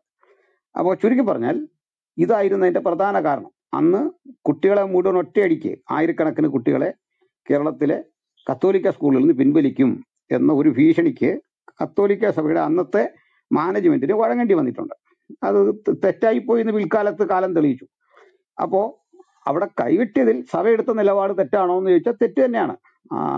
സഭയെന്ന് മാത്രമല്ല, അന്ന് ഏതെങ്കിലും തരത്തിൽ ഏതെങ്കിലും ക്രിസ്തീയ പ്രസ്ഥാനങ്ങളിൽ നിന്ന് കാര്യമായൊരു പിന്തുണ മാഷിന് കിട്ടിയില്ല. ഇന്നായിരുന്നെങ്കിൽ സ്ഥിതി അങ്ങനെ ആയിരുന്നില്ല. ഇന്നാണെങ്കിൽ മാഷിനെ തൊടാനും നിങ്ങൾക്ക് പറ്റിയല്ല, ഒരു കാരണവശാലും നടക്കുന്ന കാര്യമല്ല. അപ്പോ അങ്ങനെ ചെയ്തിരുന്നെങ്കിൽ തിരിച്ചടിക്കുന്നൊന്നുമല്ല, മനുഷ്യ മനസാക്ഷി എത്രയും ബോധവൽക്കരിക്കപ്പെട്ടു എന്നുള്ള പാരൂപത്തിലേക്ക് എത്തിക്കഴിഞ്ഞു. ഇനി ഇവരെ സംബന്ധിച്ചിടത്തോളം ഇതിനെ ഇസ്മായിലിനെന്നല്ല ആരെയും അപലപിക്കാൻ പറ്റില്ല. ഇസ്മായിൽ പറഞ്ഞത് കൈവിട്ട കളിയാണ്, മോശമാണ്. ഒരു വചനം കൂടെ ഇസ്മായിലെ, ഏത് വചനത്തിന്റെ അടിസ്ഥാനത്തിലാണ് ഇസ്മായിൽ ഇവരെ എതിർക്കുന്നത്? ഈ വെട്ടിയവരെ. നിങ്ങൾക്ക് വെട്ടിയവരെ എതിർക്കാൻ പറ്റില്ല. അതുകൊണ്ടാണ് മറ്റു സംഘടനകൾ അർത്ഥഗർഭമായ മൗനം ദീക്ഷിക്കുന്നത്. ഇനി തെറ്റാണെന്ന് പറയുമ്പോൾ ഒരു കാര്യം പറയും. ഇപ്പൊ ഞങ്ങളുടെ ഒരാളെ കുറിച്ച് പറയുക, കൈ വെട്ടുന്നതോ തല വെട്ടുന്നതോ ഒക്കെ കുറ്റമാണെന്ന് പറയാൻ ഞങ്ങൾക്ക് വചനമുണ്ട്. അത് പ്രധാനമാണ്. ഒന്ന് ഞങ്ങളുടെ മനസാക്ഷിയുടെ പ്രമാണം, മറ്റൊന്ന് ഞങ്ങൾക്ക് വചനം കൃത്യമായിട്ടുണ്ട്. അത് അരുത് എന്ന് പഠിപ്പിക്കുന്ന വചനമുണ്ട്. ഒരു എക്സ്ട്രീമിൽ വരുത് എന്നാണ് യേശുവിന്റെ പഠിപ്പിക്കൽ. അപ്പൊ നിങ്ങൾ ഏത് വചനത്തിന്റെ അടിസ്ഥാനത്തിലാണ്, അല്ലെങ്കിൽ നബിയുടെ ഏത് മാതൃക അടിസ്ഥാനത്തിലാണ് വെട്ടിയ തെറ്റായി പോയി എന്ന് പറഞ്ഞേ? അപ്പൊ അതിനും മറുപടി ഒന്നും ഉണ്ടാവില്ല. ഇനി ഞാൻ പറഞ്ഞ് നമുക്ക് റൂം എൻഡ് ചെയ്യാറായിട്ടുണ്ട്.